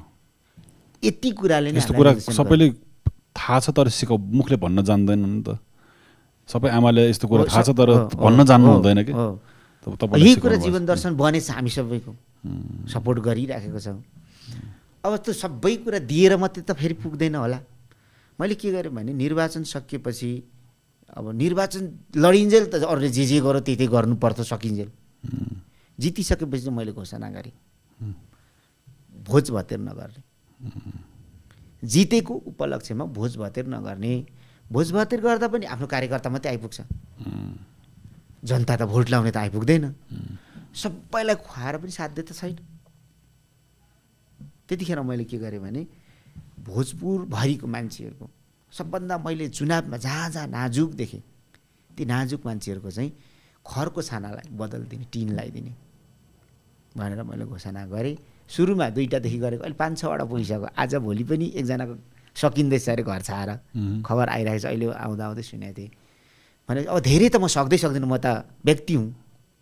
राज्यको अभियान पनि छ टिनको छाना दिने, तर राज्यले टिनको छाना 50,000 दिँदा 30,000 दिँदा एउटा घरको छानामा त हाम्रो सामूहिक परिवार ठुलो घर हुन्छ स्वाभाविक रूपमा 80,000 82,000 लाग्दो रहेछ। यस्तो कामहरू। म एउटा प्रश्न सोधौँ, टिन किन राख्छ खर नराखिकन? अलिक धेरै टिक्छ। सुरक्षित छाना, गरिबको घरमा त के गर्नु। अहिले हामीलाई लाग्छ कि खरकै छाना होस्। त्यो भनेको चाहिँ हाम्रो अर्ग्यानिकपन हो, हाम्रो संस्कृति पनि हो। तर अब तपाईँको चाहिँ गरिबको घरमा आगो लाग्यो भने त केही पनि रहँदैन नि। ऊ त तपाईँको चाहिँ अर्को 5 पुस्ता नउक्सिने गरी डुबेर जान्छ। त्यस कारणले गाउँमा चाहिँ गरिब हामी मान्छेले चाहिँ टिन मन पराउँछौँ क्या। टिन भन सुरक्षित भयो। सुरक्षित भयो। आगो त लागेन नि, झट्टै आगो लागेन, खरको छाना त भइहाल्छ। तर स्वास्थ्यको लागि, हाम्रो संस्कृतिको लागि, हाम्रो परम्परा त खर हो नि फेरि। त्यसलाई चाहिँ संरक्षणको निम्ति मैले अघि भने सांस्कृतिक गाउँहरू निर्माण गर्नुपर्ने ठाउँमा पुगिसक्यो। खर नै लोप भइसक्यो। खर भएको, खर त लोप भएको होइन, त्यो सिस्टमै लोप भइसक्यो। अब तराईमा तपाईँको कहाँ बर्दियाको जङ्गलमा नि टिन सिन बिस्तारै आउँछ। के गर्ने, गाउँ हेर्नु सेतै भइसक्यो गाउँ। महँगो पऱ्यो नि त खर धेरै, अहिले महँगो पऱ्यो नि खर। अब गाउँमा आफ्नै बारीमा काट्दा त के महँगो र, हाम्रो त आफ्नै बारी हुन्छ नि खरबारी। तर एक त जनशक्ति पनि छैन। त्यो महँगो पर्दो रहेछ कि। मैले अस्ति एउटा ठाउँमा सोधेको थिएँ, महँगो पनि पर्ला। अब यो टिनै सस्तो राम्रो भर पर्दै खर फेरि राख्नु पर्ने, यो गर्नु सुरक्षित छैन। कसैले यसो सलाई लगाइदिँदैमा झट्टै नजाइहाल्ने, त्यो कारणले हो। र एकचोटि छाएपछि 20-25 वर्ष त ढुक्कै भयो, त्यो कारणले हो।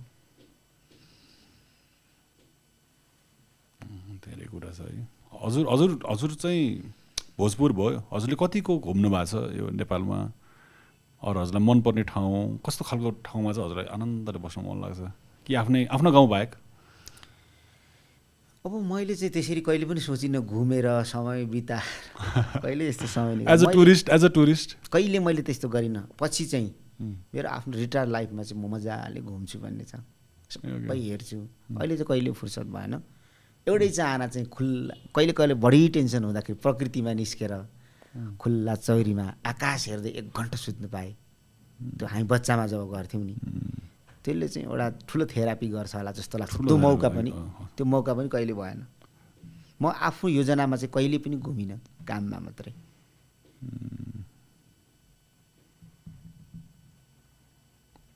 हजुर भोजपुरबाट काठमाडौँ आउने चाहिँ कहिले भएको थियो लाइफमा, कुन टाइममा चाहिँ? म त सानैमा एकचोटि काठमाडौँ आएँ, त्यही उताबाट यहाँ ट्रान्जिट भएर उता जाँदा, गाउँ जाँदा होइन। त्यो चाहिँ धेरै सानोको कुरा हो। त्यसपछि त म त्यत्तिकै, म त अब 62-63 को आन्दोलन सफल भएपछि म त्यहाँ आएँ। काठमाडौँ मेरो लागि खासमा परदेश जस्तै थियो।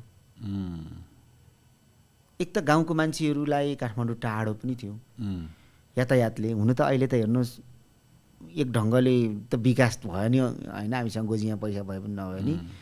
मेरो गाउँ भोजपुरको ओखरे हो।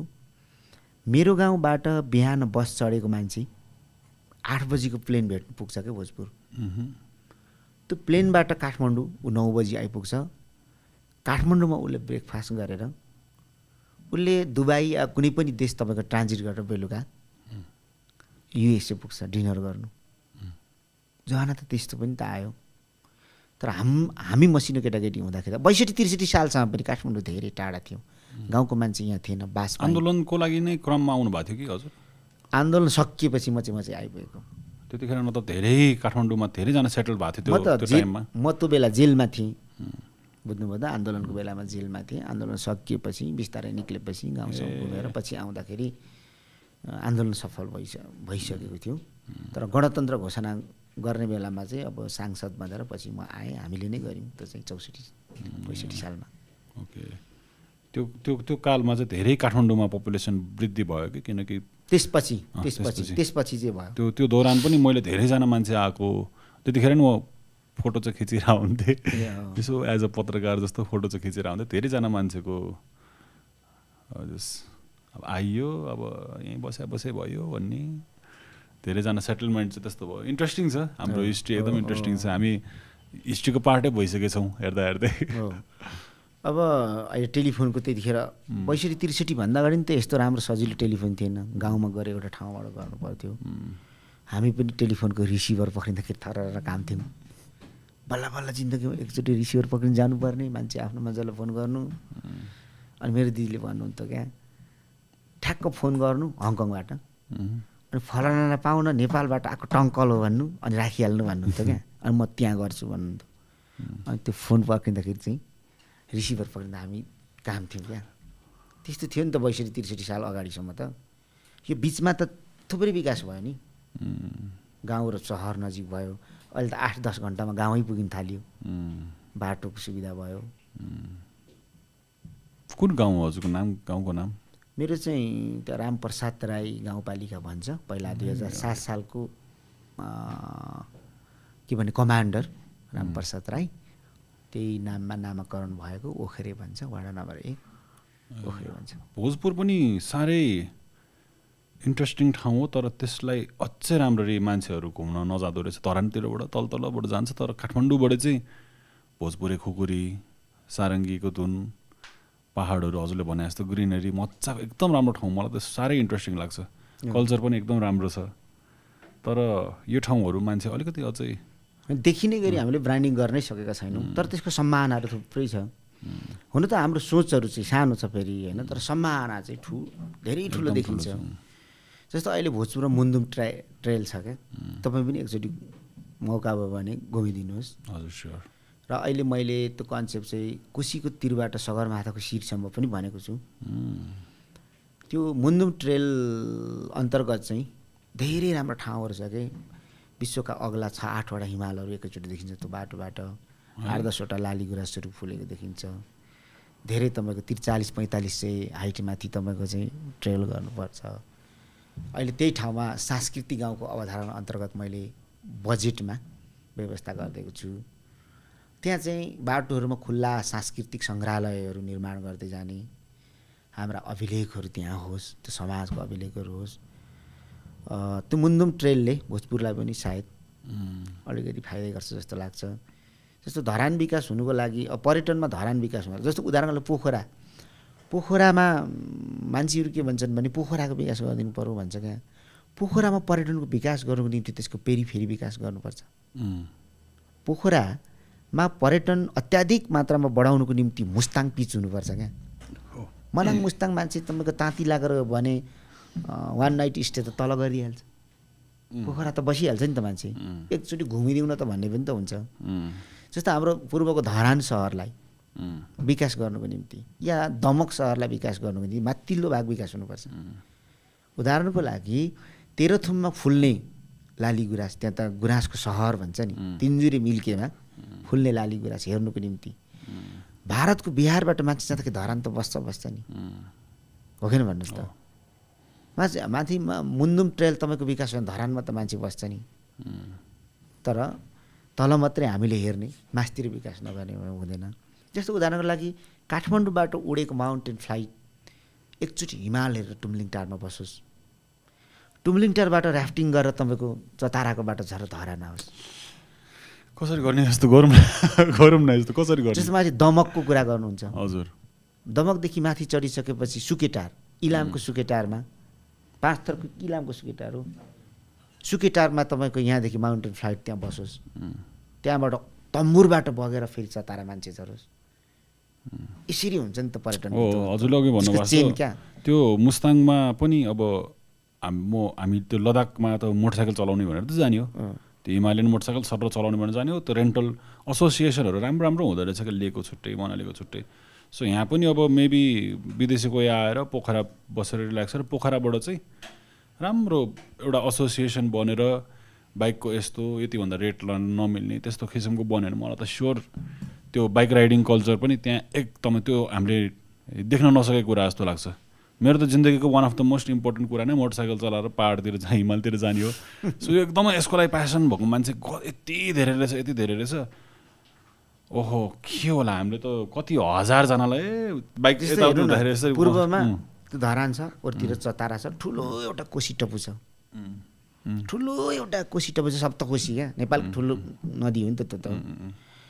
त्यहाँबाट केही किलोमिटर पर भारत छ, जोगमुनीमा स्टेसन बनाएर, काँक्रे भित्तामा स्टेसन बनाएर, त्यो तपाईँको चताराको वरिपरि चाहिँ ठुला 5 स्टार होटलहरू बनाएर माथि तपाईँको खोटाङमा भएको हलेसीलाई प्रवर्धन गर्ने हो भने पानीको बाटो क्या, अर्थात् केबुल कारको बाटो एकैचोटि तपाईँको चाहिँ त्यो इन्डियाको नागरिकहरूलाई प्याकेजमा क्या तपाईँको हाइसको सुविधा दिएर हाइस गाडी लगाइदिने, वहीँदेखि टिकट काटेर तपाईँको माथि घुमाएर वहीँ पुर्याइदिने व्यवस्था गर्ने हो भने त्यो त भुटानको मान्छे त्यत्तिकै आउँछ, तपाईँको चाहिँ यता बङ्गलादेशको मान्छे पनि आउँछ, सिक्किम र दार्जिलिङको मान्छे पनि आउँछ। त्यो त फेरि हलेसित त्रिधाम भन्छ क्या, हिन्दूको पनि, तपाईँको किराँतको पनि र बुद्धिस्टको पनि। यति ठुलो सम्भावना तपाईँको बढेर जान्छ। एउटा कुरा अर्को फेरि एउटा विकृति आउँदैछ कि विकासको नाममा गाउँ गाउँमा डोजर पुग्यो क्या। मलाई टेन्सन चाहिँ त्यही लाग्छ। विकासको नाममा गाउँ गाउँमा डोजर पुग्यो। अब आफ्नो घरमा तपाईँको बाटो बनाउनु पर्ने प्रतिस्पर्धा होडबाजी चल्यो, पैसा उठाएर पनि राज्यले गर्न नसक्दा। तर हेर्नुहोस्, मलाई लाग्छ अघि तपाईँले नेपाल त नेपाल जस्तै अप्ठ्यारो भए पनि जोगाइराख्नु सकियो भने अबको 20 वर्षमा संसारका मान्छेहरूले त्यस्तो ठाउँ खोज्नेछ कहीँ पनि गाडीको हर्नको आवाज नसुनियोस्। टुरिस्टलाई चाहिँ चाहिएको त्यही हो। कहीँ पनि डिजल र पेट्रोलको धुवाँ नगनाओस् र मोबाइलको टावरहरू पनि नटिपोस्। एकचोटि मानव समाजबाट सम्बन्ध विच्छेद गरेर नेपाल आउनु खोज्ने टुरिस्ट त्यो हो भन्ने हामीले बुझ्नु पर्यो। हो, रिसेन्टली हाम्रो कोरीको एउटा भ्लगमा पनि थियो, एउटा नेदरल्यान्ड्सको एउटा 60+ इयर ओल्डको हुनुहुन्थ्यो। उहाँ 1979 कि कहिलेदेखि आइराखेको नेपाल। अनि उहाँलाई एभरेस्टको ट्रेक मन पर्दैन किनकि त्यो अब टु कमर्सियल भइसक्यो। अनि यो बिर्सेँ मैले, यो कोरीको एउटा ट्रेल छ कि कस्तो, म फेरि नामहरू बिर्सिरहन्छु। तलको गाउँको नाम के हो सरी बिर्सेँ मैले। त्यो एउटा लेक छ, पोखरा माथि हो कि कस्तो, यो मेरो मुखमा आइसक्यो। त्यस एउटा ट्रेल छ। अब त्यो थाहा नभएको ट्रेलहरू त्यस्तो विदेशीहरू चाहिँ थाहा नभएको ट्रेल जान थाल्यो कि कहिले लड्के पास हान्छ, कहिले यतापट्टि हान्छ, हुन्छ नि। अलिकति अर्ग्यानिक कुरा चाहिएको छ मान्छेलाई। अनि हामी चाहिँ हाम्रो डेभलपमेन्ट चाहिँ अलिकति हामीलाई राम्रो लागिरहेको होला, तर टुरिस्टहरूलाई चाहिँ खासै मन परिरहेको छैन। किनकि अब कमर्सियल भएपछि प्रतिस्पर्धा भएपछि मेरो होटलमा बस भाव डिफ्रेन्ट हुने भयो। र जुन नेपाल उसले 1970s घुम्यो होला, सिक्लेसदेखि माथि एउटा ताल छ, त्यहाँ तालबाट अनि त्यो ट्रेलहरू गर्न थाल्यो कि अब। सो त्यो चाहिँ अथेन्टिक हजुरले भने जस्तो त्यस्तो ट्रेलहरू चाहिँ एकदम जोगाएर राख्न पर्ने हो। हामीले चाहिँ यति कुरा व्यवस्थापन राम्रो गरिदिने, हाम्रो प्रकृतिलाई जोगाइराख्ने। नेचरसँग भयो भने तपाईँको चाहिँ धेरै कुरा भएर जाइहाल्छ क्या। अन्त हामी त बनाउने नाममा भत्काइराखेको छौँ क्या। यति मात्रै अहिले तपाईँको गर्न सकियो भने जोगाउने हाम्रो सम्पदालाई, हाम्रो प्रकृतिलाई, हाम्रो संस्कृतिलाई र व्यवस्थापन राम्रो गरिदिने। तर आज हामी विकासको भोको छौँ, हामीलाई बाटो चाहिएको छ, जरुवा पानीहरू डोजरले हल्लाएर चाहिँ सुकिराखेको छ, 300-400 वर्षको पिपलको झाङहरू। सेपरेसन हुनुपर्छ जस्तो लाग्छ। कोहीलाई अब चाहिन्छ नि 5 स्टार होटल। एभरेस्ट त कमर्सियलै भनेर मान्दा हुन्छ। एभरेस्टमा बरु होस् दिनकै 1 लाख रुपियाँ पर्ने रुम पनि होस् न, त्यहाँ त तिरिहाल्छ। तर त्यो अब त्यही त त्यो त्यसरी कोएक्जिस्ट हुनुपर्ने हो। हजुरलाई अब हजुर कति टाइमसम्म, मलाई चाहिँ हजुरलाई देख्ने बित्तिकै अपर्च्युनिटी देखेँ कि अब टुरिज्ममा के होला कि भनेर, हुन्छ नि। अब योभन्दा अगाडि आएको मान्छेहरूलाई मैले राम्ररी चिन्न पाइनँ, भेट्न पाएन, अलिकति कुरा पनि गर्न पाएन। हजुरलाई देख्दाखेरि चाहिँ हाम्रो एउटै थट मेन्टालिटी एउटै छ भनेर हजुरलाई हेर्दाखेरि मलाई एउटा अपर्च्युनिटी कि नेपालमा यस्तो गर्न सकिन्छ भन्ने मैले चाहिँ आशा आयो। तर अब हजुरको कति टाइमसम्म हुन्छ, के हुने, के टुङ्गो हुन्छ कि के हुन्छ, त्यो त भगवान भरोसा। We don't want someone like अब तर जति दिन बसिन्छ होइन हजुर राम्रो काम गरेर बस्ने। हजुर सोझो पाराले आफ्नो अडिक लिएर बस्नु भएको छ नि त, त्यसले अरूलाई कसैलाई रिस उठाइरहेछ कि हुन्छ नि। अब मेबी हजुर एउटा गेटवे हो जहाँबाट चाहिँ अरूलाई फाइदा हुन सक्ने, तर तपाईँले आफूलाई नि खोजेको छैन, कसैलाई नि फाइदा खोजेको छैन। त्यो कुराले नै फरक पार्छ तपाईँको पोजिसन। कसलाई परेको छ मलाई थाहा छैन, परेको छ भने पनि, तर जति दिन बसिन्छ 1 घन्टा किन नहोस्, इमान्दारपूर्वक जिम्मेवारीपूर्वक बसेर निस्किने हो। फाइनली राम्रो मान्छे आउनु थालेको छ कि। अनि यो मान्छेहरू त एटलिस्ट 5 होइन 10 वर्ष बसेपछि बल्ल प्रगति हुन्छ जस्तो लाग्छ। किनकि म नै अब यहाँ हाम्रो अफिस यत्रो सानो अफिस छ, राम्रो सोच भएको मान्छेहरू सडकमा हिँडिरहेको छ, ती मान्छे सुनाउनु पर्ने तहसम्म आइपुग्नै सक्दैन कि घेराले छेकेको छ क्या त्यो पदमा बस्ने मान्छेलाई हो नि। त्यस कारणले अहिले चाहिँ भर्खर यो मलाई पनि 5-6 महिनामा मात्रै राम्रो मान्छेसँग म भेट्नु थालेँ क्या। नत्र भने त विभिन्न खालका मान्छेहरू हुन्थ्यो आउने गर्थ्यो। तर पनि अब मैले मेरो आफ्नो जिम्मेवारीलाई सम्झेर हो कि बिर्सेर के भन्ने ठ्याक्कै यो चाहिँ थाहा छैन। सम्झिँदिनँ म मन्त्री हो भनेर, फेरि बिर्सेँ भने पनि गैर जिम्मेवारी काम होला होइन। तर मैले अनुभूति चाहिँ 3 ठाउँ मात्रै मैले मन्त्री भएको गरेँ भनेर अघि मैले भने नि, अहिलेसम्म मन्त्री भएको महसुस म आफूलाई लाग्दैन। त्यो कतिखेर त्यो सुनौँ न त्यसको किस्साहरू। हजुरलाई 3 चोटि अनुभव मात्रै भयो भन्नुभएको थियो त हजुर सुरुमा नि। मेरो म मन्त्री सम्माननीय प्रधानमन्त्रीले फोन गर्नुभयो, तपाईँलाई ल बधाई छ अब मन्त्री हुनुभयो भन्नु क्या, मन्त्री हुनुभयो भन्नु। अनि मैले भने के मन्त्री, मैले भने क्या तपाईँ पर्यटन संस्कृति पर्यटन नागरिक उड्डयन। अब ठिकै छ अब मन्त्री हुने भइएछ भने। अनि म छतमा थिएँ, झरेँ क्या, मेरो बुवा बिरामी हुनुहुन्थ्यो। मैले भने बुवा म मन्त्री हुने भएँ, मैले भने क्या। अनि मेरो बुवा बिरामी मान्छे पनि उठ्नु खोज्नुभयो क्या, कसरी मन्त्री हुने भइ, म जस्तोको छोरा मन्त्री हुन्छ र, रुनुभयो क्या। हामी त राजनीतिमा कोही नबुझेको मान्छे, नजानेको मान्छे, त हिँड्दा पनि हामी त हकार्ने मान्छे, कसरी त मन्त्री भएछ, तँलाई कसले बनायो मन्त्री भन क्या। त्यतिखेर म मन्त्री भएको हो कि होइन त भनेर फेरि म एकचोटि भएँ क्या, मरण पनि कि बाबुले त्यसो भन्दा हो नै होइन भएकै हो भने। अब म त शपथ ग्रहण खानु पो बोलायो बुवा भनेर म लुगा लाउन गएँ क्या। त्यतिखेर म मन्त्री भएँ भन्ने मलाई लाग्यो।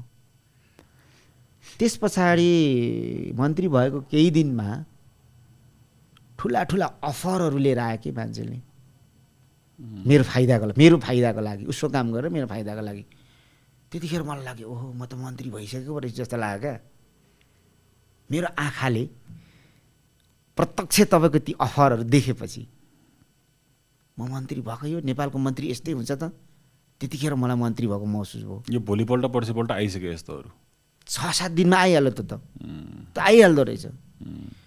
अनि अस्ति एकचोटि भयो क्या साँझ राति, म त राति आउँछु, गाउँबाट एकजना दिदी आउनुभएको थियो, छतमा निक्लेर मेरो बाटो हेर्नु हुँदो रहेछ क्या। अनि उहाँ चाहिँ गलेर पनि झर्नु भएछ बेडमा। अनि भन्नुभयो सुत्नु हो, मैले भने क्या गएर, म त सुतेको बाटो हेर्दा भन्नुभयो। अनि अहिलेसम्म माथि हेरेको पल्लोतिरको जम्मै मन्त्रीहरू आयो, अघि आयो, हाम्रो मन्त्री त जति बाटोहरू आउँदैन भन क्या। अनि मलाई त्यतिखेर लाग्यो ओहो म त मन्त्री पो। यो 3 चोटि फिलिङ छ मन्त्री भएको, नत्र भने मन्त्री जस्तो भनेर म त अनुभूति गरेर हिँड्दिनँ। तर मन्त्री त मन्त्री नै हो, जिम्मेवारीबाट त डगमगाउनु हुँदैन। यो हजुरले भन्नुभयो नि 1 हप्तापछि त अफर आउनु थाल्यो, यो कस्तो खालको हुन्छ यो? अलिकति हजुरले भन्न मिल्छ भने अब यस्तो के गरिदियो भन्छ, के हो खास गरी यो भित्रको कुरा? अब त्यो भयङ्कर ठुल्ठुलो आउँदो रहेछ, ठुलो अर्गनाइजेसन, अलिकति आँखा चिम्लिने हो भने हो त मैले दुःख गरेँ, फेरि पनि यो पदमा आउँछु कि आउँदिनँ।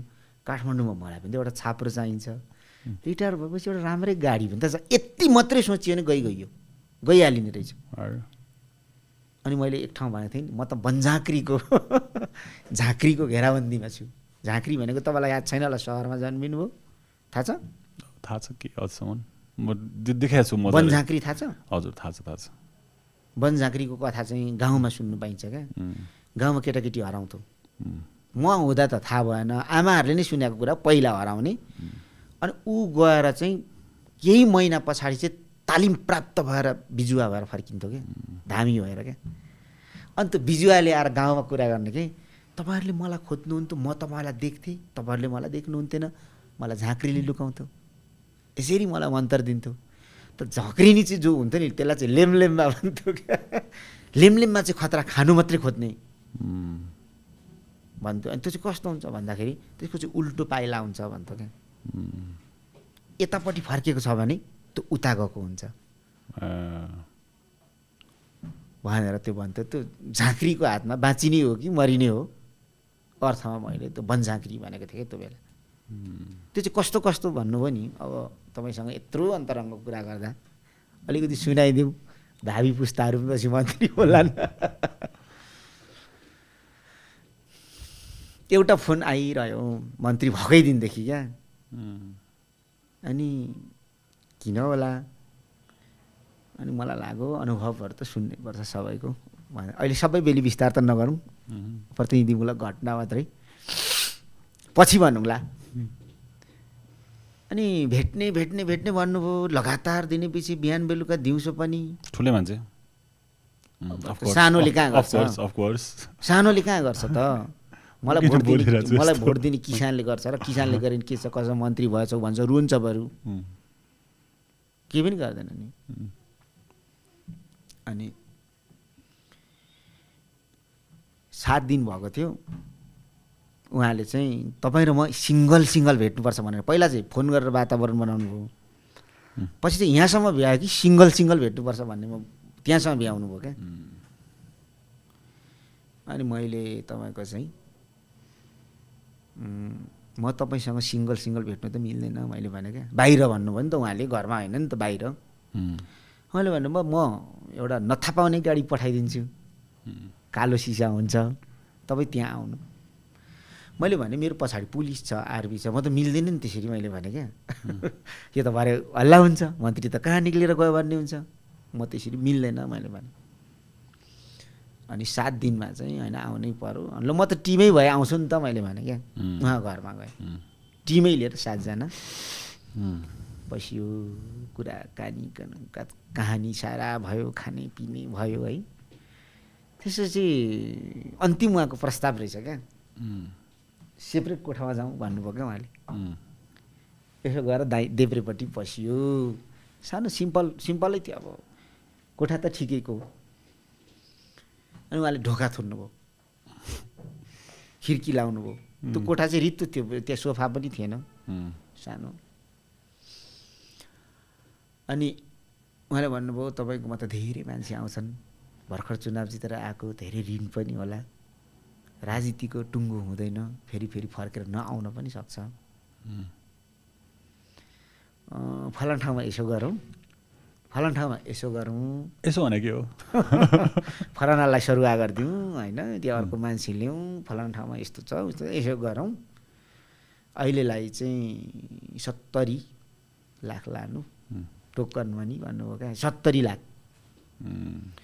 म त त्यस्तो हुँदैन अनि उहाँले के भन्नु अहिले 70 लानु त्यसपछि 1 हप्ता पछाडि 1 लानु र 31 चाहिँ 1 महिनामा लानु भन्नुभयो क्या त्यो 70 को भाग हुन्छ नि 30 त्यो चाहिँ लास्टमा मैले ढोका खोलेँ त्यतिखेर मलाई मन्त्री भएछ जस्तो लाग्यो क्या ढडक्क ढोका खोलेर मैले भने भर्खर 7 दिन हुँदैछ मलाई यस्तो कुरा नगर्नुहोस् म गएँ भने क्या तानेर बोल्नुभयो फेरि ढोका लाउनु भयो अनि भन्नुभयो कि तपाईँ कस्तो लाटो मान्छे हो भन्नुभयो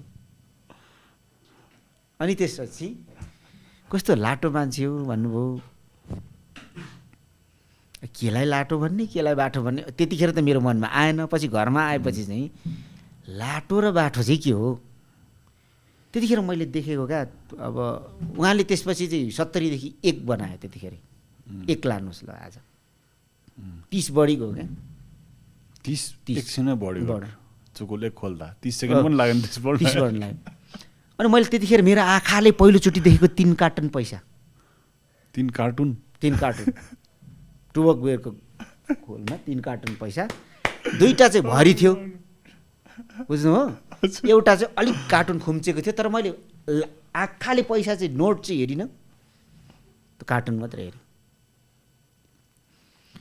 अनि म त यस्तो ढुकढुकायो कि मेरो त मुटु नै ढुकढुक कसैले गलत तरिकाले देख्दियो भने त त्यहाँ त इमानदार मान्छे पनि गयो के छ के त्यहाँ त त्यसपछि मैले फेरि ढोका खोलेर निक्लेर अर्को 30 हो क्या फेरि घरमा आएर तपाईँको मैले सोचेँ कि लाटो र बाटो चाहिँ केलाई भन्ने रहेछ यस्ता चिजहरू त्यसलाई बिस्तारै तोड्दै अहिले गइयो विभिन्न तपाईँको चाहिँ अब निशानाहरू त लगाउने गर्छन् तर सकेसम्म जानेर चाहिँ नराम्रो काम नगर्ने भनेपछि यस्तो हुँदो रहेछ त्यहाँ अनि मैले प्राउड हजुरले त्यो ढोका खोल्नु भयो आइ एम भेरी प्राउड अर्को चाहिँ तपाईँको मैले अचम्म मैले गरेँ मेरो मन त थाम्न सकिनँ अनि मन्त्री परिषदको बैठकमा मैले भने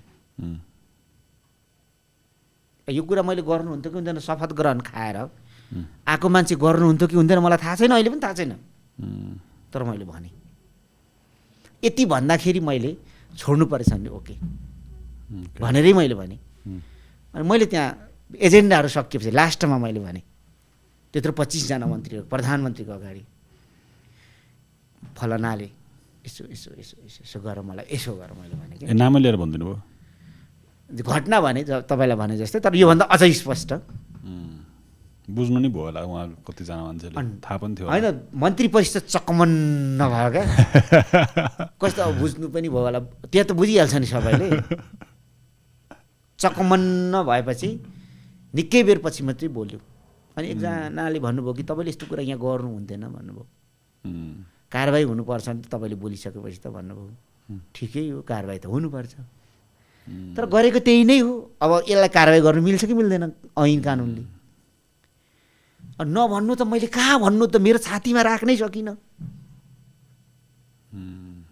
राख्नै त मैले सकिनँ अनि तपाईँले बोलिसकेपछि अरूलाई पनि प्रभाव परिहाल्छ नि तपाईँले बोलिसकेपछि त्यहाँ अब नलिनेलाई अझै प्रोत्साहन भयो लिइराखे मान्छेलाई ओहो यस्तो मान्छे आयो भने हुन्छ नि तपाईँले बोलेको राम्रो हो जस्तो लाग्यो मलाई केही मान्छेले राम्रो भन्नु केही मान्छेले सायद बोल्नु हुन्थेन भन्नुभयो तर आज बोलेको नै कतिजनाले सुन्छ मलाई त यो बोलेको एकदम ठिक हो जस्तो लाग्छ मैले चाहिँ बोलिदिएँ किनकि यो कुरा अब लुकेर बस्यो भने त कसैले थाहा पाउने भएन नि त तपाईँले एक्सपिरियन्स फर्स्ट ह्यान्ड यसरी आई डोन्ट थिङ्क अहिलेसम्म यसरी खासै राम्ररी सेयर भएको छ यस्तो सोसियल मिडिया अनि त्यस पछाडि तपाईँको चाहिँ पटक पटक हप्ता हप्तामा हल्ला चलिराखेको छ कि सुदन किराँतीले लाई बर्खास्त गर्छ हल्ला चलिरहन्छ क्या कसले राम्रो हो नि हल्ला चल्नु यो कसले चलाउँछ क्या राम्रो हो त्यो भनेको प्रगति गरिराख्नु भएको छ हजुरले न त नोटिसै हुनु हुँदैन थियो नि त अब उसैले केही गरायो कि हल्ला चल्नुपर्छ के हो त्यो थाहा छैन हल्ला त चल्नै पर्छ मान्छेले जे पाए त्यही भ्रमहरू सिर्जना गरिदिन्छ अनि तपाईँ जस्तो मान्छेले खालि गर्व गर्नु पऱ्यो कि तपाईँले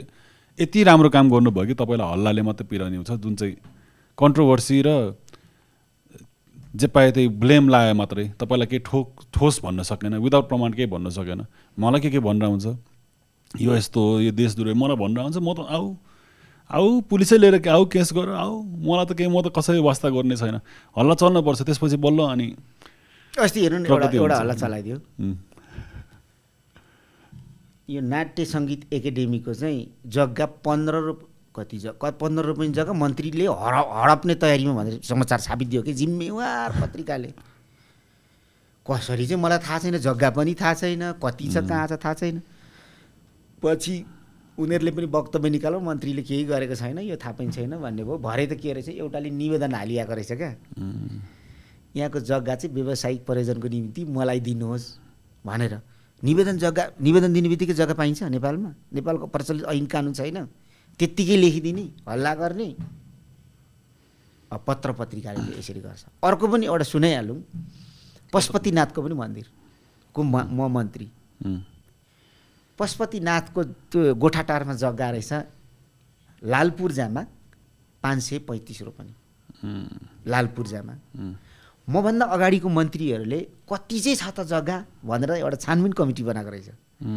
त्यसको प्रतिवेदनमा चाहिँ 504 रुपियाँ मात्रै रहेछ 31 रुपियाँ जग्गा रिपोर्टमा आएन के कारणले आएन खोला छेक गर्न के भयो त्यो बेलाको उहिले पञ्चायतकालको कुरा होइन अब व्रत कुरा त हामीले गर्नै भएन त्यहाँ जान्ने भएर त्यही पुरानो मन्त्रीहरूले बनाएको तपाईँको छानबिन कमिटीले लिएको प्रतिवेदनलाई टेकेर त्यो 504 रुपियाँ 5 रुपियाँ जग्गामा चाहिँ धमाधम अहिले अतिक्रमण भइरहेको छ क्या मान्छेले त्यो त नरहने भयो 6 महिना पनि त्यसो भने 504-5 रुपियाँ जग्गालाई चाहिँ हालसाबिक गरेर तारबार गरिदिइहालौँ जोगाउँ त्यो राज्यको सम्पत्ति त्यो अगाडिको प्रतिवेदनको आधारमा हराएको 35 रुपियाँ 31 रुपियाँ जग्गा चाहिँ खोजौँ भनेर 7 सदस्य कमिटी बनाइयो पशुपतिको पनि गरिदिने कस्तो आँट भएको मान्छेहरू है पशुपतिको जग्गाको कुरा गर्नु त्यहाँ के हो के त्यसपछि तपाईँको चाहिँ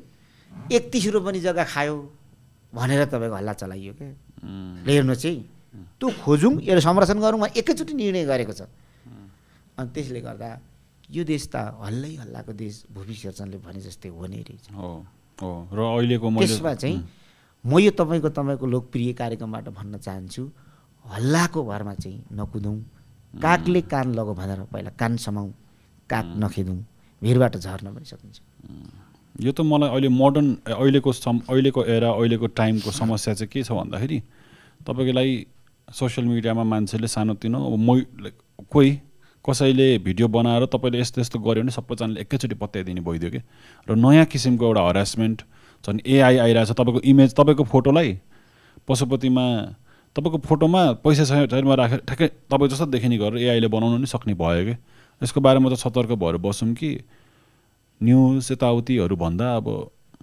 राम्रो एक्चुअल सोर्स सोसियल मिडियाको चाहिँ हेर्नु भएन कसैले भयो भन्दैमा त्यसलाई पत्याइहाल्नु भएन किनकि नयाँ किसिमको आउँदो समयको अब यही नै हुनेवाला छ सबभन्दा बिगेस्ट प्रब्लम सोसियल मिडिया राम्रो पनि हो तर त्यहाँ अलिकति केही भयो भने त्यो अनुसारको चेतना पनि वृद्धि हुनु पर्यो होइन यो सोसियल मिडिया अथवा यो विज्ञानले चाहिँ फड्को हान्ने चेतना चाहिँ तलै रह्यो भने फेरि हुँदैन नि यसको सत्य तथ्य के हो भन्ने कुरा व्यावसायिक छानबिन नगरी निकाल्ने परिणामले त गलत ठाउँमा लान पनि त सक्छ ठिक हो हजुरले कतिजना हजुरसँग दिनभर हुने कतिजना मान्छे हुन्छ 6-7 जना भन्नाले एउटा सिक्योरिटी एउटा दुईटा सिक्योरिटी होला त्यो आवश्यकता अनुसार हुन्छ एउटा पर्सनल असिस्टेन्ट होला टिम कस्तो हुन्छ तपाईँको बुझ्न हामीले मन्त्रालयको पनि विभिन्न खालको टिम हुन्छ एउटा निजी सचिवालय हुन्छ एउटा स्वकीय सचिवालय हुन्छ निजी सचिवालय चाहिँ नितान्त सरकारी कुराहरू हेर्छ त्यो सरकारी निजामती कर्मचारीहरू हुन्छ 4-5 जना हुन्छ 4 जना एउटा उपसचिव सहित 2 जना अधिकृत नासु खरदार हुन्छ होइन अनि त्यही अब तपाईँको चाहिँ कार्यालय सहयोगी 1-2 जना अनि यतापट्टि तपाईँको चाहिँ निजी स्वकीयमा चाहिँ प्रमुख स्वकीय सचिव त्यसपछि स्वकीय सचिव अनि त्यो खरदार लेभलको एकजना 2 जना यस्तै हुन्छ त्यही हुन्छ त्यो मन्त्रालयभित्रको टिम सँगै हिँड्ने चाहिँ एकजना आर्मीको जमदार या हलदार उनीहरू पालैले हिँड्छ अनि पुलिसको चाहिँ सही र असाई पालोपाली गरेर हिँड्छ स्पेसल सिक्युरिटी भिआइपी सिक्युरिटी सल्लाहकारहरू को पनि टिम छ तपाईँको मैले औपचारिक रूपमा सल्लाहकार गठन गरेको छैन तपाईँ सल्लाहकार आज मेरो राम्रो मान्छे मेरो सबै सल्लाहकार यहाँ त सल्लाहकारले बिगारो भन्ने चलन पनि छ नि अब त्यस्तै किसिमले त बिगार्छ पनि जस्तो लाग्छ मैले यसो हेर्दाखेरि होमा हो थप्ने चाहिँ सल्लाहकार त्यो मलाई उपहार दिने सल्लाहकार पनि सानो सल्लाहकार होइन नि क्रिटिसाइज गर्न अलिकति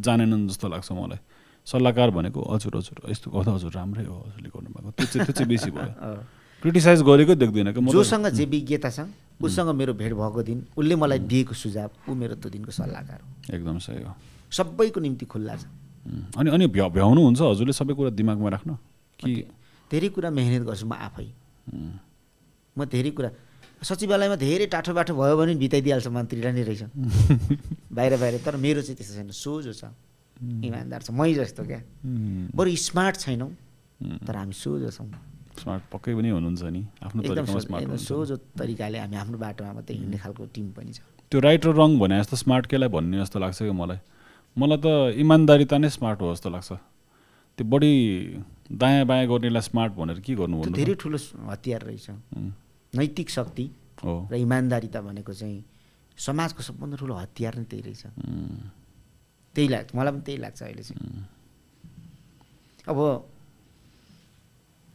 कस्तो लाटो हो भन नाता नालाले पनि प्रेसर गर्छ नि त 3 चोटि सांसद भइसक्यो मन्त्री भइसक्यो एउटा घर छैन यो कति लाटो भन्छ नि कसैले अनि त्यो घटनाहरू सम्झिन्छु लाटो र बाठो भनेको के हो अब मान्छे बाठो कि तपाईँको चाहिँ कुकुर बाठो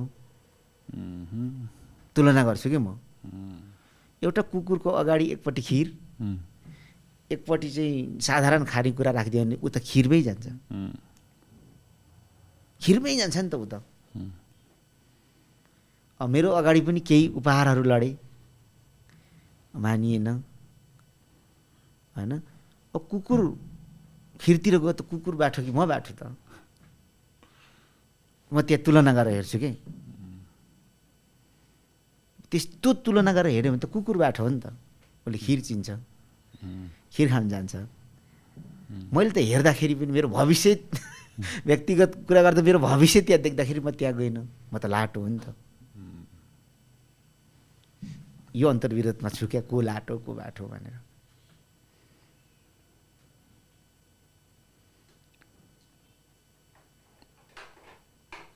सही कुरा हो हाम्रो कुरा धेरै मिल्दो रहेछ है म त धेरै कुरा मिलेको देखेँ तपाईँले जति पनि टुरिज्मको क्षेत्रमा उठाएको कुरा त मेरै मनकै कुरा जस्तो उठाइदिनु भएको हो हजुरले भन्दा नि ठ्याक्कै मेरो मनको कुरा नै जस्तो भयो तर यसलाई अगाडि बढाउनलाई अलिकति जस्तै हाम्रो हर्कतजीले श्रमदान लिनुभयो नि भनेको टाइम लिनुभयो नि अब हजुरलाई के गर्नु मन छ भने I will always be there मलाई एक कल तपाईँकोबाट फोन आयो भने म जसरी पनि अहिले त फोनैबाट नि कुरा हुन्छ कुनै न कुनै किसिमले किनकि हाम्रो नेटवर्क चाहिँ राम्ररी फैलाएको छ कि एकदम राम्ररी फैलाएको छ कि हजुर घुमन्तेसँग पनि प्लिज भेट्नु होला एकदम मोटिभेसन चाहिरहेको छ होइन भेटिसकेँ भेटिसक्नुभयो भेटि पनि सकेँ र मैले अब यो तपाईँको पर्यटन बोर्डको कार्यक्रममा लेखेर दिइसकेको छु घुमन्तेसँग सहकार्य गर्नै पर्छ त्यो उनीहरू बिचरा आफ्नो ढङ्गले हिँडिरहेको छ राज्यले त्यो कुराहरूलाई देख्नुपर्छ ऐन कानुन विभिन्न कुराहरू हामीले अप्ठ्यारो होला तर म छु सकेसम्म हुने कुराहरू मैले गर्नुपर्छ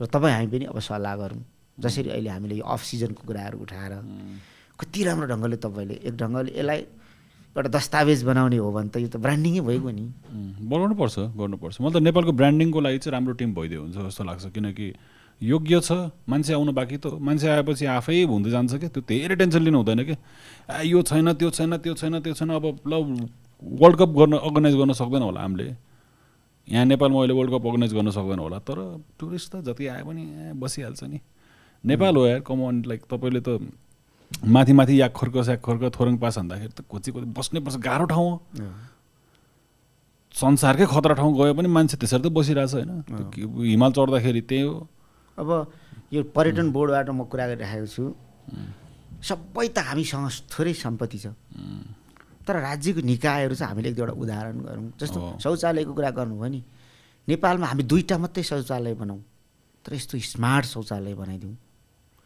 त्यो हेरेर गाउँको मान्छेहरू त शौचालय पस्दाखेरि गाउँ गएर कथा भन्नुहोस् देश विदेश घुमेको मान्छेहरूले यहाँ पनि उतै जस्तो रहेछ भन्नुहोस् हाम्रा जिम्मेवार पदाधिकारीहरू घुम्दाखेरि गाउँपालिकाको अध्यक्ष उपाध्यक्ष मुख्यमन्त्रीहरू पस्दाखेरि यति राम्रो हुँदो रहेछ हामी पनि बनाऊ भन्ने होस् भनेर 2टा शौचालय होस् तर यस्तो स्मार्ट शौचालय बनाऊ भन्ने छ क्या त्यो शौचालयभित्र पस्दाखेरि तपाईँको चाहिँ सेन्ट मगमगाओस् क्या बास्ना मगमगाओस् हाम्रो तपाईँको सिजन अनुसारको गीतहरू त्यहाँ बजोस् आफ्नो सारा शरीरहरू उसले घुमेर हेर्नु पाओस् र कि तपाईँको चाहिँ उसले त्यहाँभित्र पसेपछि एउटा आरामदायी महसुस गर्न निस्कोस् हामीले त गरेपछि त अझै सिक्नु पऱ्यो नि हामी त गर्नु सबै सक्दैनौँ यो हाइवेको रेन्जमा कहाँ हुन्छ त्यस्तो खालको शौचालय बनाऊ कि त्यो कसैसँग अलरेडी आइडिया छ अरे होइन लाइक कसैसँग अलरेडी आइडिया छ अरे कि यस्तोको बारेमा ऊ एक्सपर्ट हो नि त्यस्तो मान्छेले हजुरहरूसँग कसरी पुग्न सक्छ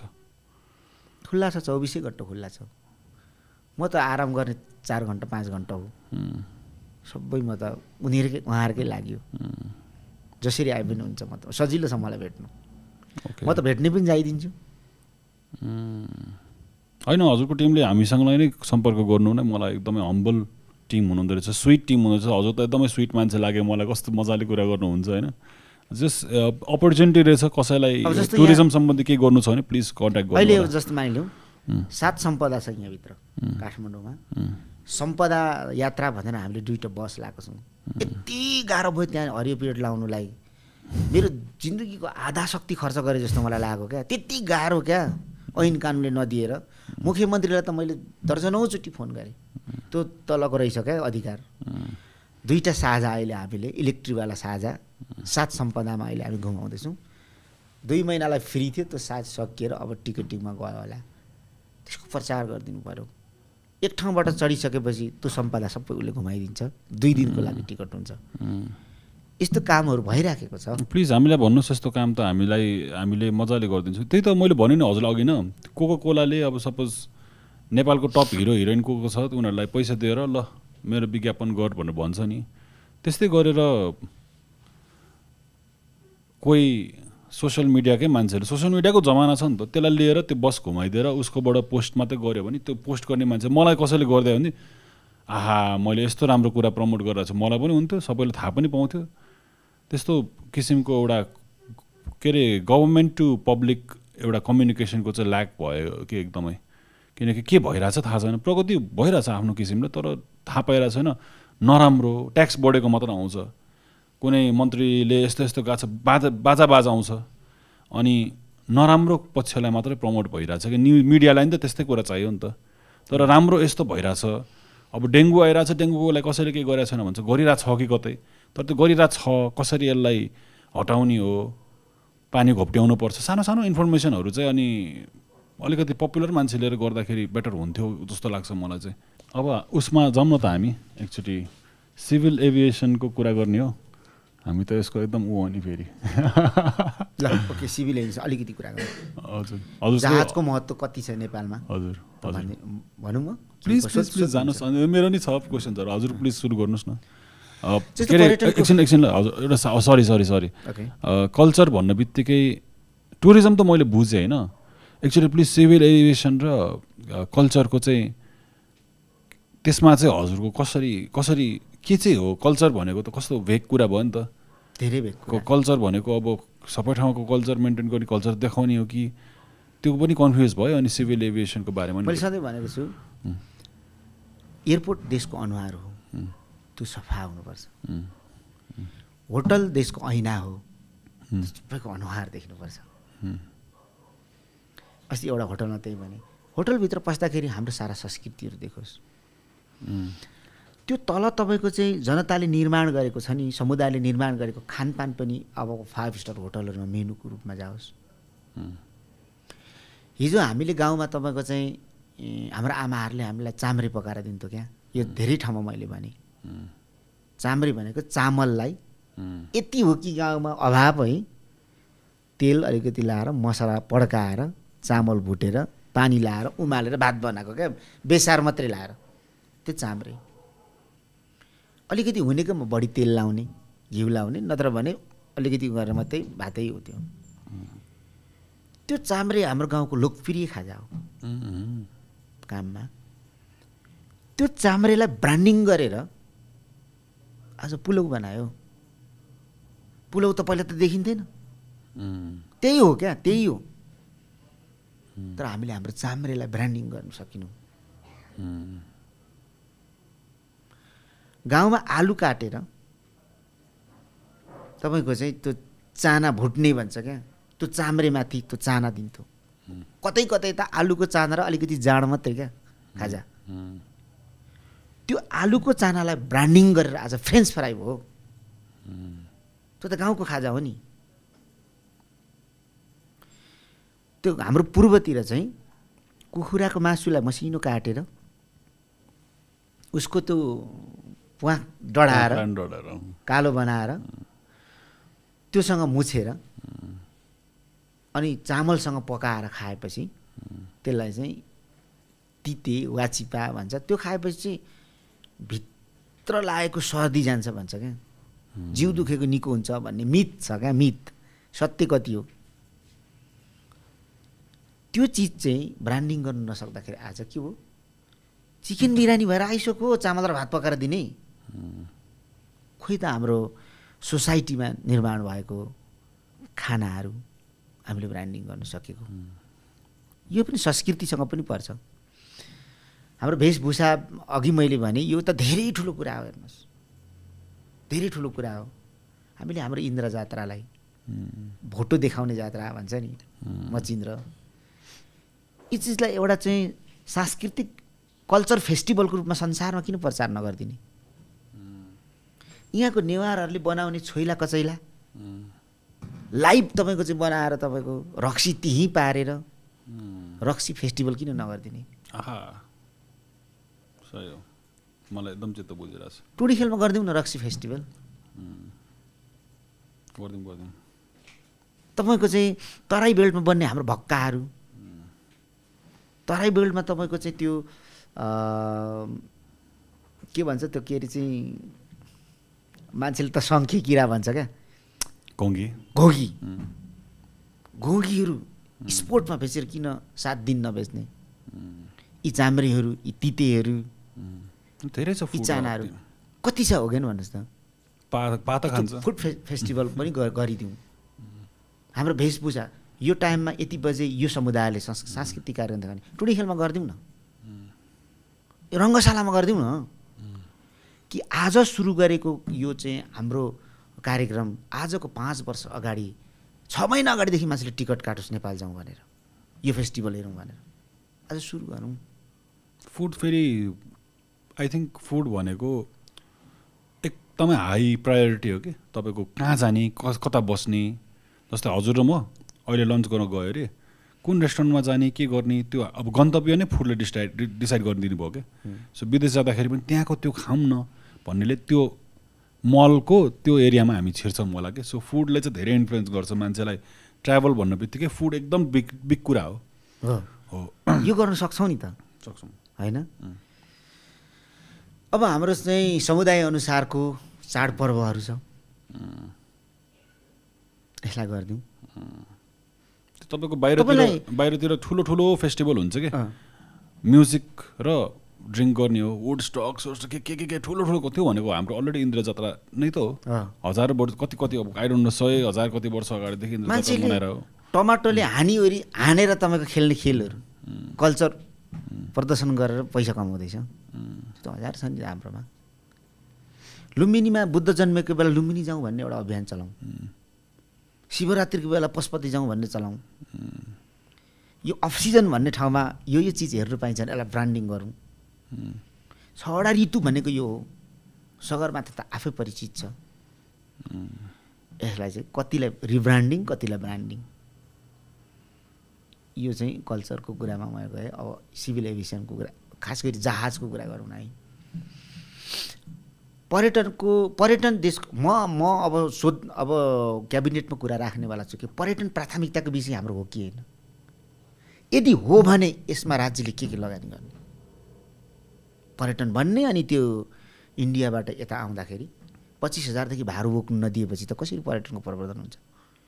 उनीहरूले त पैसा बोकेर आउनु पाउनु पर्यो नि। जति धेरै पैसा बोकेर आउँछ त्यति धेरै उसलाई रेड कार्पेट ओछाएर स्वागत पो गर्नु पर्यो त।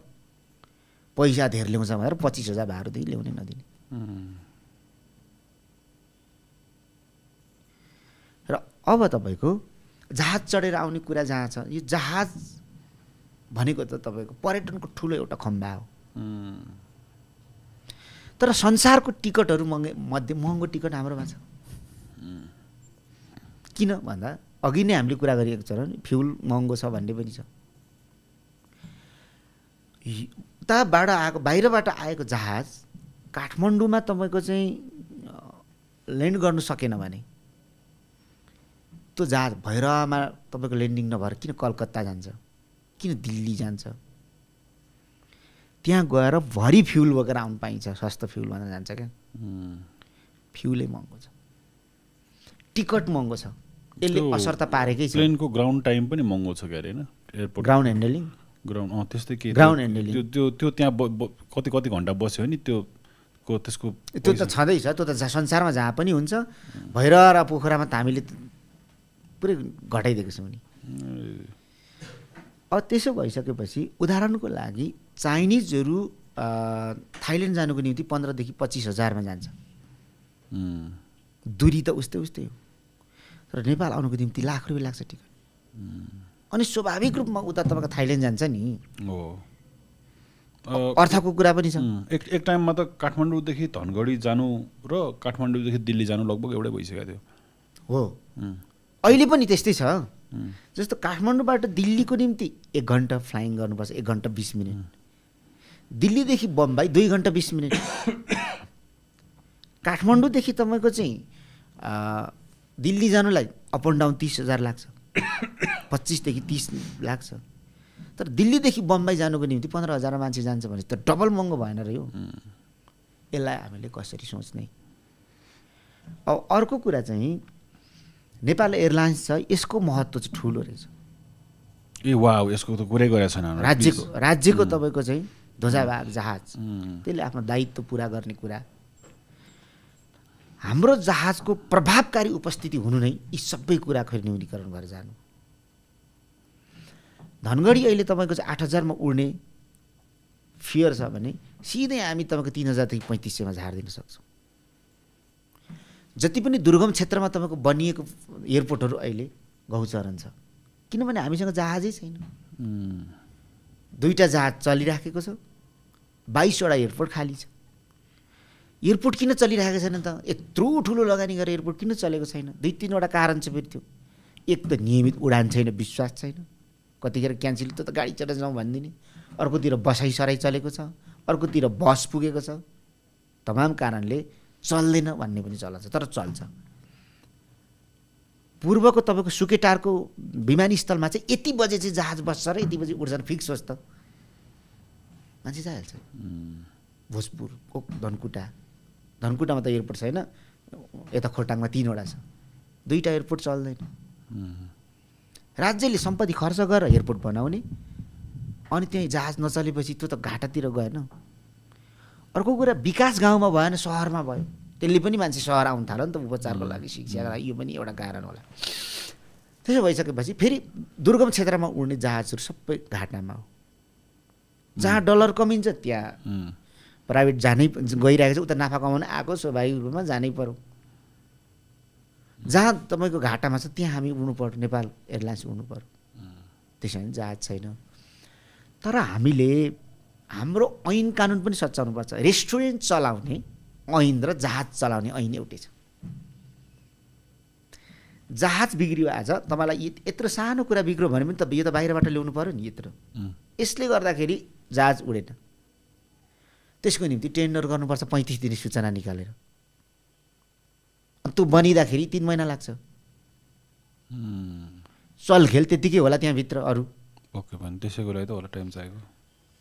अहिले बिग्रेको चिज त अहिले किन्नु पाउनु पर्यो नि, अनि पो जहाज उड्छ, नाफा दिन्छ त्यसले। यो पनि बाधक छ। यी कुराहरूलाई सच्याउँदै हाम्रो चाहिँ जहाजको व्यापक उपस्थिति हो भने बजारमा देखिएको विसङ्गतिमाथि हाम्रो डाइरेक्ट हस्तक्षेप हुन्छ। 8,000को भाडा 3500मा, 8,000को भाडा 3500मा झारिदिन्छ। कसरी गरौँ न त्यस्तो? जुलुस गएर हुन्छ कि के? जहाज किन्नु सक्नु पर्यो नि। होइन, तर मैले सुनेको हजुरले यो यति महिनामा आई थिङ्क कति ट्रान्ज्याक्सन हेभी नै भएको छ है हजुरको। राम्रै नेपाल एयरलाइन्समा राम्रै हामीले ऋण तिर्दैछौँ। ऋण हेर्नुहोस्, तपाईँको चाहिँ लगानी बोर्डको ऋण छ, हजुर, सञ्चय कोषको ऋण छ, हजुर, 11% ऋण चलाइराखिएको छ। अहिले विश्वमा तपाईँको चाहिँ ऋण खोज्दै जाने हो भने 2%ले पनि ऋण दिन सक्छ, 1.5%ले पनि ऋण दिन सक्छ। तर 11%देखि यहाँ 2%मा झार्यो भने यहाँ त 1% फेरि खायो नि त, एकैमा पाउँछ भने अर्को विवाद निकाल्छ कि। यहाँ त चल्नै नहुने कि, यहाँ त एकमै दिन्थ्यो, त्यसले बाठो भएर 2 लगाएछ 1 खाएछ भन्छ कि। यहाँ 11%मा तिरिरहँदाखेरि हुने, त्यसलाई तपाईँको 2मा झार्दाखेरि नहुने छ कि। हाम्रो सोच, चिन्तन, संस्कृति, ऐन कानुन आदि। अब संसारमा तपाईँको फेरि कस्तो छ भन्दाखेरि जहाजहरू त लिजमा उड्छ। हाम्रो देशमा प्र्याक्टिसै छैन। जहाज किन्ने होइन कि, जहाज लिजमा लिने, फेरि लिजमा लिने नाफै खायो भन्छ। यहाँ त उड्दा पनि सुख छैन, बस्दा पनि सुख छैन क्या। उठी सुख न बसी सुख भन्छ नि गाउँमा। एक टाइममा त हाम्रो नेपाल एयरलाइन्स, रोयल नेपाल्स हुने बेला, एयरलाइन्स हुने बेला त युरोप कहाँ कहाँ गएर छ। मैले एउटा नेपाली कमेन्ट भन्ने एउटा युट्युब च्यानल छ, उसले पुरै देखाएर अनि पछि युरोप त पछिसम्म पनि जान्थ्यो नि, 2004-05सम्म त युरोप जान्थ्यो त। मलाई त्यो चाहिँ थाहा थिएन, त्यो भिडियो हेरेर मैले थाहा पाएँ, किनकि विश्वास गर्नै गाह्रो हुन्छ नि त जस्तो पनि जाँदो रहेछ। अनि पछि त्यही पोलिटिकल मान्छे आयो, आफ्नो मान्छे राख्नु थाल्यो, त्यसपछि डुब्यो। अरू अहिले मैले आइरहनु अघि मलाई कसले भन्नुभएको थियो, यो भर्खर हजुर आएर सबै कुरा चल्दैछ, कति करोडहरू कतिको ट्रान्ज्याक्सन भयो, नेपाल एयरलाइन्सले राम्रै गर्दैछ। अब यसले अझ यसको भविष्य फेरि राम्रो हुने भयो जस्तो आश देखिरहेको छ मान्छेहरूले, विच इज भेरी गुड। अलिकति आशा त छ, तर समस्या रहित छैन। 1000 समस्याको बावजुद सानो एउटा दियो मात्रै बलेको हो। त्यहाँ तेल थप्नुपर्ने छ, अझ ठुलो बनाउनुपर्छ, अझ उज्यालो सर्नुपर्ने छ। जस्तो उदाहरणको लागि हामीसँग तपाईँको चाहिँ अब युरोप त अहिले कालो सूचीमा छ।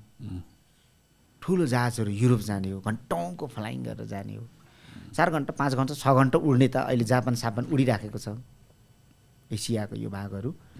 हामीलाई अहिले अत्याधिक चाहिने, हामीले पहिलो चाहिँ गर्ने भनेको हाम्रो आकाशलाई कालो सूचीबाट हटाउने र हामीसँग भएको ठुलो वाइड बडीहरू युरोप पठाउने बुझ्नुभयो।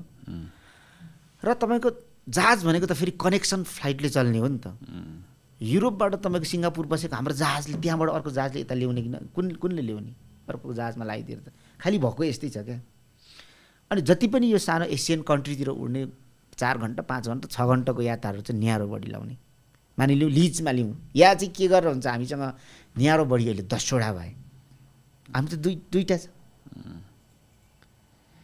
यतिखेर न्यारो बडी 10वटा र टङ्क रुटमा हाम्रो जाने जहाजहरू यो जस्तो अहिले छ नि यहाँको यो ATR 72 भन्छ नि यो बुद्धको 72 सिटीवाला यो हामीसँग कमसेकम 6वटा भए र हामीसँग सानो जहाज जो ट्विनेटर जो घाटामा मात्रै उड्छ 1 लाख 1.5 लाख घाटामा उड्छ एउटा फ्लाइटमा त्यो जहाज चाहिँ हामीसँग कम्तीमा 5वटा भए 6वटा भए एकदम राम्रो घाटामा किन उड्छ मान्छे नभएर होइन मान्छे फुल लाउँदा पनि त घाटामा सेवा पनि हो नि यसको उद्देश्य टिकट कि त 10,000 15,000 बनाउनु पर्यो सस्तोमा उड्नु पर्यो नि त हामी त सब्सिडाइज गर्छ गभर्नमेन्टले त्यसले गर्दाखेरि 5-6वटा भए राम्रो 5वटा भए पनि नराम्रो होइन सानो जहाजलाई 2टा धनगढी के भने चाहिँ नेपालगञ्जमा राखिदिने सुर्खेतमा राखिदिने 2टा माथिल्लो पश्चिमी बेल्ट माथि बाहिर निक्लिने ढुक्कै नेपालगञ्ज त यहाँदेखि ठुलो जहाज जाइहाल्छ नि सुर्खेत जाइहाल्छ त्यसपछि विराटनगरमा 2टा राखिदिने पूर्वमा अर्थात् एउटा राखे पनि हुन्छ अब पूर्वबाट नजिकै दूरी छ गाडी पनि चल्दैछ एउटा भए पनि हुन्छ हप्तामा एउटा एयरपोर्टमा 2 चोटि पुगिदियो भने भइहाल्यो र काठमाडौँमा अरू 2टा राख्ने अनि हामीले यसरी सेवा दियौँ भने भूपरिवेष्टि राष्ट्रमा जहाँ समुद्रले छोएको देश छैन नि त्यस्तो देशहरूको चाहिँ मेरुदण्डै जहाज रहेछ यसलाई 2टा काम गर्न सकिन्छ हामी यो यसरी गरियो भने एउटा त तपाईँको चाहिँ युरोपबाट उडेको जहाज सिङ्गापुरमा पस्दाखेरि व्हाइट बडीले लिएर आयो त्यो व्हाइट बडीले बोकेर आएको जहाज चाहिँ न्यारो बडीले नेपाल लिएर आयो नेपालमा काठमाडौँमा तपाईँको ल्यान्ड भएको न्यारो बडीको चाहिँ यात्रुहरू आफ्नो सुटकेस तानेर गौशाला जानु नपरोस् बास बस्नुको निम्ति त्यही झर्नु बित्तिकै सानो टङ्क रुटको जहाजले नेपालगञ्ज बोकेर लैजाओस् उहीँदेखि टिकट एकैचोटि काट्ने क्या कनेक्टिङ फ्लाइट त्यही दिन तपाईँको चाहिँ विराटनगर पुगोस् र विराटनगरको जहाजले उसलाई गाउँ पुऱ्याइदियोस् सुर्खेतको जहाजले तपाईँको माथि जुम्ला पुऱ्याइदियोस् हुम्ला पुऱ्याइदियोस् कनेक्सन फ्लाइटले एक यो हाम्रो बजार कहाँ पुग्छ भन्नुहोस् त 2 मनाङ मुस्ताङमा फलेको स्याउ एयरपोर्टमा लिएर तपाईँको आइसकेपछि त्यसले कार्गो गरेर यहाँ ल्याउँछ अथवा नेपालगञ्ज झारिदिन्छ नेपालगञ्जबाट टङ्क रुटमा उड्ने जहाजले काठमाडौँ ल्याउँछ अर्को घन्टामा अर्को 4 घन्टामा त दुबई पुग्छ त स्याउ किन फ्याँक्नु पर्यो त्यहाँ यसले कार्गोको पनि काम गर्छ यसले मान्छेलाई पनि त्यसरी सुविधा कनेक्सन फ्लाइटबाट तपाईँको चाहिँ पर्यटनमा पनि व्यापक तपाईँको चाहिँ वृद्धि सुविधा सबै हुन्छ तर भने जस्तो त सजिलो छैन केले रोक्छ किनकि हजुरले अब त्यसमा अब एक किसिमले एउटा कम्पनी चला जस्तो भयो नि त यो त हजुर त धेरै काम रहेछ टुरिज्म पनि छ कल्चर पनि छ यो त एउटा एयरलाइन चाहिँ चला त बराबर भइदियो एयरलाइन्सको मेन डिसिजनले नि धेरै काम रहेछ हजुरको होइन सो यसले लोन लिन पाउने यसलाई एउटा एज अ बिजनेस चलाउनको लागि हजुरले लाइक त्यो गर्नुलाई फेरि कुन मैले अघि भनेन हाम्रो देशमा एउटा होटल चलाउने र जहाज चलाउने ऐन एउटै छ फास्ट ट्र्याकबाट विद्युतीय गतिमा जानुपर्ने हो नि त यो त छैन यसको लागि के गर्नुपर्छ हजुरलाई के गर्नु मिल्छ यो चाहिँ हाम्रो यो तपाईँको चाहिँ यो के भन्ने यो हवाई मैत्री छैन यसलाई हामीले ऐन सच्याउनुपर्छ एक दोस्रो कुरा लाउडा र धमिजा काण्ड बोकेर आएको तपाईँलाई लाउडा धमिजा काण्ड थाहा छ भन्दै कोभिड काण्ड पनि कोभिड तपाईँको चाहिँ प्रकरण पनि यत्रो कोभिड महामारी पनि भोगेर आएको ऋणमा चुर्लुमा यसले विश्वास गुमाएको छ यो विश्वासलाई कसरी फेरि तपाईँको चाहिँ माथि उठाउने पहिला त नेपाल एयरलाइन्समा जागिर खाने मान्छेले त लाई त छोडिदिनु यहाँ खोसाखोस हो नि त नेपाल एयरलाइन्सको धारिलो स्त्री लगाएको लुगा लगाएर फिता लगाएको लुगा लगाएर एयरपोर्ट गएपछि त्यो जस्तो सुन्दर कोही पनि देख्दैन तर अहिले त नेपाल एयरलाइन्सको मान्छे भनेपछि यिनीहरू ठग्छ मात्रै लुट्छ मात्रै समयमा जहाज पनि उडाउँदैन मैले धेरैचोटि भनेको छु हाम्रो नेपाल एयरलाइन्स माथि उड्दाखेरि मान्छेले यहाँ घडी मिलाउँथ्यो टाइममा क्या 9 बजी उड्छ 10 बजी उड्छ नेपाल एयरलाइन्सको 8 बजे छ त्यो विश्वासहरू हामीले गुमाएका छौँ म त सकेसम्म जान्छु अस्ति वर्ल्ड कपको जाँदाखेरि पनि हामीले नेपाल एयरलाइन्सैबाट जानुपर्छ सपोर्ट गर्नुपर्छ भन्ने हिसाबले गएको थियौँ सुविधा त राम्रो लाग्यो मलाई केही डिफ्रेन्स त भेटिन राम्रो थियो विश्वास गुमायो क्या हल्लाले विश्वास गुमाएको छ फेरि अब त्यस्तै पनि भयो बिचमा राम्रो भन्दा पनि हाम्रोतिर जोड बनाउने भन्दा पनि कप्प आफू पालित पोषित हुनेतिर ध्यान गएपछि यस्तो भएको हो सचाउनु पर्छ उपाय छैन नेपाल एयरलाइन्सको बारेमा यही कुरा हो कसरी त अनि को राम्रो मान्छे हो को के हो कसरी थाहा पाउनु त हजुरलाई सिस्टममा हाल्नुपर्छ मेरो मान्छे मैले नियुक्ति गर्ने होइन प्रतिस्पर्धा गरेर आउने सिस्टम हुनु पर्यो उसले आफ्नो बिजनेस प्लान ल्याउनु पर्यो यदि उसले आफ्नो बिजनेस प्लान अनुसार मिट गर्नु सकेन भने उसको कार्यक्रममा फायर गर्नु पर्यो हायर एन्ड फायर भन्छ नि त्यसको लागि केही शैक्षिक ऊ चाहिन्छ तपाईँलाई जस्तो अब कसैसँग आइडिया छ अरे होइन जस मैले बुझ्न खोजेको होइन अहिले त त्यता त जाँदै जाँदैन यहाँ त नियुक्ति गर्ने चलन छ नि त ड्याममै कसले बढी चाकरी गर्यो त्यसैलाई हालिदिने कसले खुसी बनाउँछ अघि जस्तो कोठाभित्र लगेर अनि कोही खतरनाक बिजनेस माइन्ड मान्छेले त अनि यो एयरलाइन्सलाई कहाँ पुर्याउन सक्ने त क्षमता अहिले त के थाहा एउटा 18 वर्षको केटाको त्यति आइडिया हुनसक्छ क्या अहिलेको जमाना त्यस्तो छ हो तर उसले काम गर्ने वातावरण पनि त हुनु पर्यो काम गर्ने वातावरण हुँदा मलाई पनि अहिले घोडा जस्तो उफ्रिनु मन छ नि तर सर्प जस्तो घिसिनु परिरहेछ छाती जम्मै गइसक्यो घिसिरेर पुरै शरीरको छाला बाँकी छैन घिसिरिनु परेको छ उसलाई वातावरण हुनु परेन तपाईँलाई एउटा अन्डाभित्र रानी हुन्छ त्यो रानीभित्र त त्यसलाई आवश्यक ताक्रम दियो भने त निश्चित समयभित्र बच्चा आउँछ नि त चल्ला रानीभित्र अन्डाभित्र रानी छ स्वस्थ छ तर ताक्रम दिन त बच्चा त आउँदैन त्यो क्षमतावान मान्छेलाई वातावरण चाहिएन अनि त्यहाँ लगो एकजना क्षमतावान मान्छे बिचरा त्यो बेलुन जस्तो उड्नुपर्छ क्या कुन चाहिँ सियोले कतिखेर घोचिदिन्छ र छुस हुन्छ थाहै छैन अर्को एउटा कुरा सोधौँ हजुरलाई एकदम यो चाहिँ हामीलाई एकदम परेको ड्रोन सम्बन्धी कुरा हो होइन अब हजुर हुनुहुन्छ यो संसारको जुनैसुकै ठाउँमा गएर पनि अलिकति पैसा दिएपछि ड्रोन उडाउनलाई खासै आधी 1 घन्टाको एकछिनको डिसिजन हो नि त म 2 महिनापछि ड्रोन उडाउँछु भन्ने जस्तो छ यहाँ पहिला ड्रोन किन्यो रेजिस्टर गर्यो तपाईँको त्यो एयरपोर्टको छेउको अफिसमा रेजिस्टर गर्यो त्यसपछि उडाउन भनेर यहाँ गयो अनि सिंहदरबार छिर्न पऱ्यो फेरि मैले चाहिँ अनुभव गरेको रेजिस्टर गर्ने बेला नै दिनभर कुरायो सर त नेपालगञ्जमा पो हुनुहुँदो रहेछ अब आउने ठेगान छैन पर्सि आउनुहोस् दिनभर कुरिसकेपछि उडाउन अगाडि मलाई अब अन्नपूर्णतिर उडाउनु छ भने यो विभाग जाऊ हाकिमै हुँदैन कहिले अफिसै बस्दैन अनि कहाँबाट सिग्नेचर गरौँ म हामीलाई हाराहारीमा 15 देखि 20 दिन लाग्छ एउटा पर्मिट पाउन पैसा तिर्न हामी रेडी छौँ 5,000 देखि 12,500 त्यस्तै लिन्छ प्लस विदेशी हो भने त एउटा लियाजन अफिसर पनि थपिदिन्छ लियाजन अफिसरलाई ज्याकेट किनिदेऊ जुत्ता किनिदेऊ ठुलो प्रोजेक्ट हुँदाखेरि लग ऊ फेरि धेरै माथि जाने होइन अलिकति वृद्धै मान्छे हुन्छ उसलाई अलिकति विस्की सुस्की किनिदिएर तलतिर डाक्दैन ऊ तलै बस्छ खाँदै बस्छ अब मैले मेरो युट्युबको भिडियो बनाउनको लागि लियाजन अफिसर लिएर जाउँ रे म त लाँदैन तपाईँको कोही किन लाने म किन लाने रिजनै छैन सिधै यो हो नि मायाको दिन गयो त्यतिको दरमा पैसा देऊ अनि बस्छु भन्छ अनि फ्रस्ट्रेसन हुँदैन त अब हामी जस्तो अब सपोज एउटा कुनै ठाउँमा सिन खिच्नलाई अहिले फेरि यो ड्रोन स्टोन भन्ने धेरै इम्पोर्टेन्ट कुरा भइसक्यो कि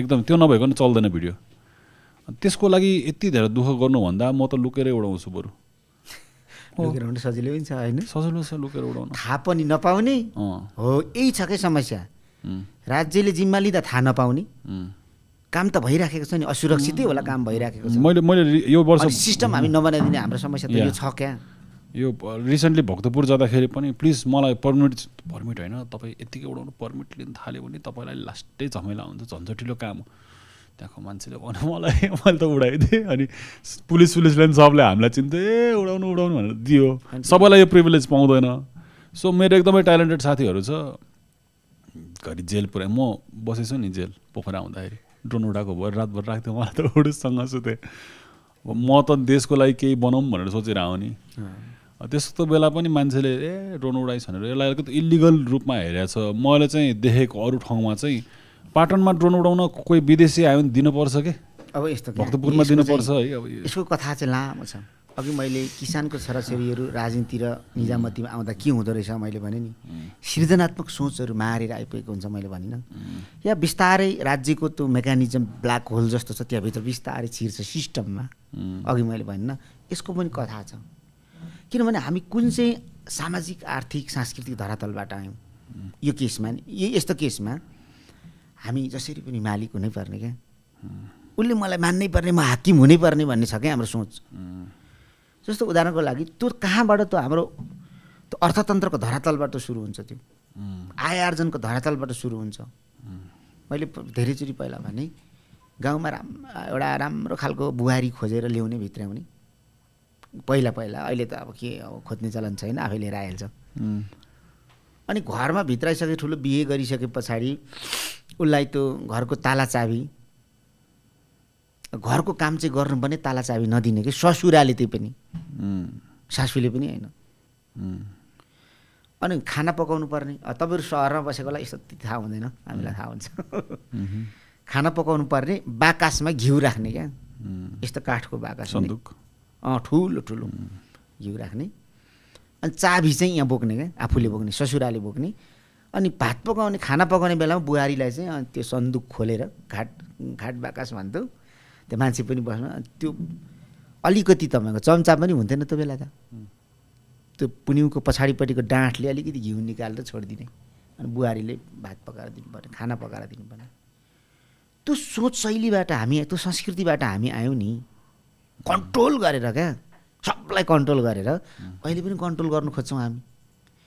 जस्तो अस्ति एउटा ऊ भयो क्या, एनएमए भन्ने एउटा संस्था छ पोखरामा, त्यसले हिमाल चढाउँछ क्या,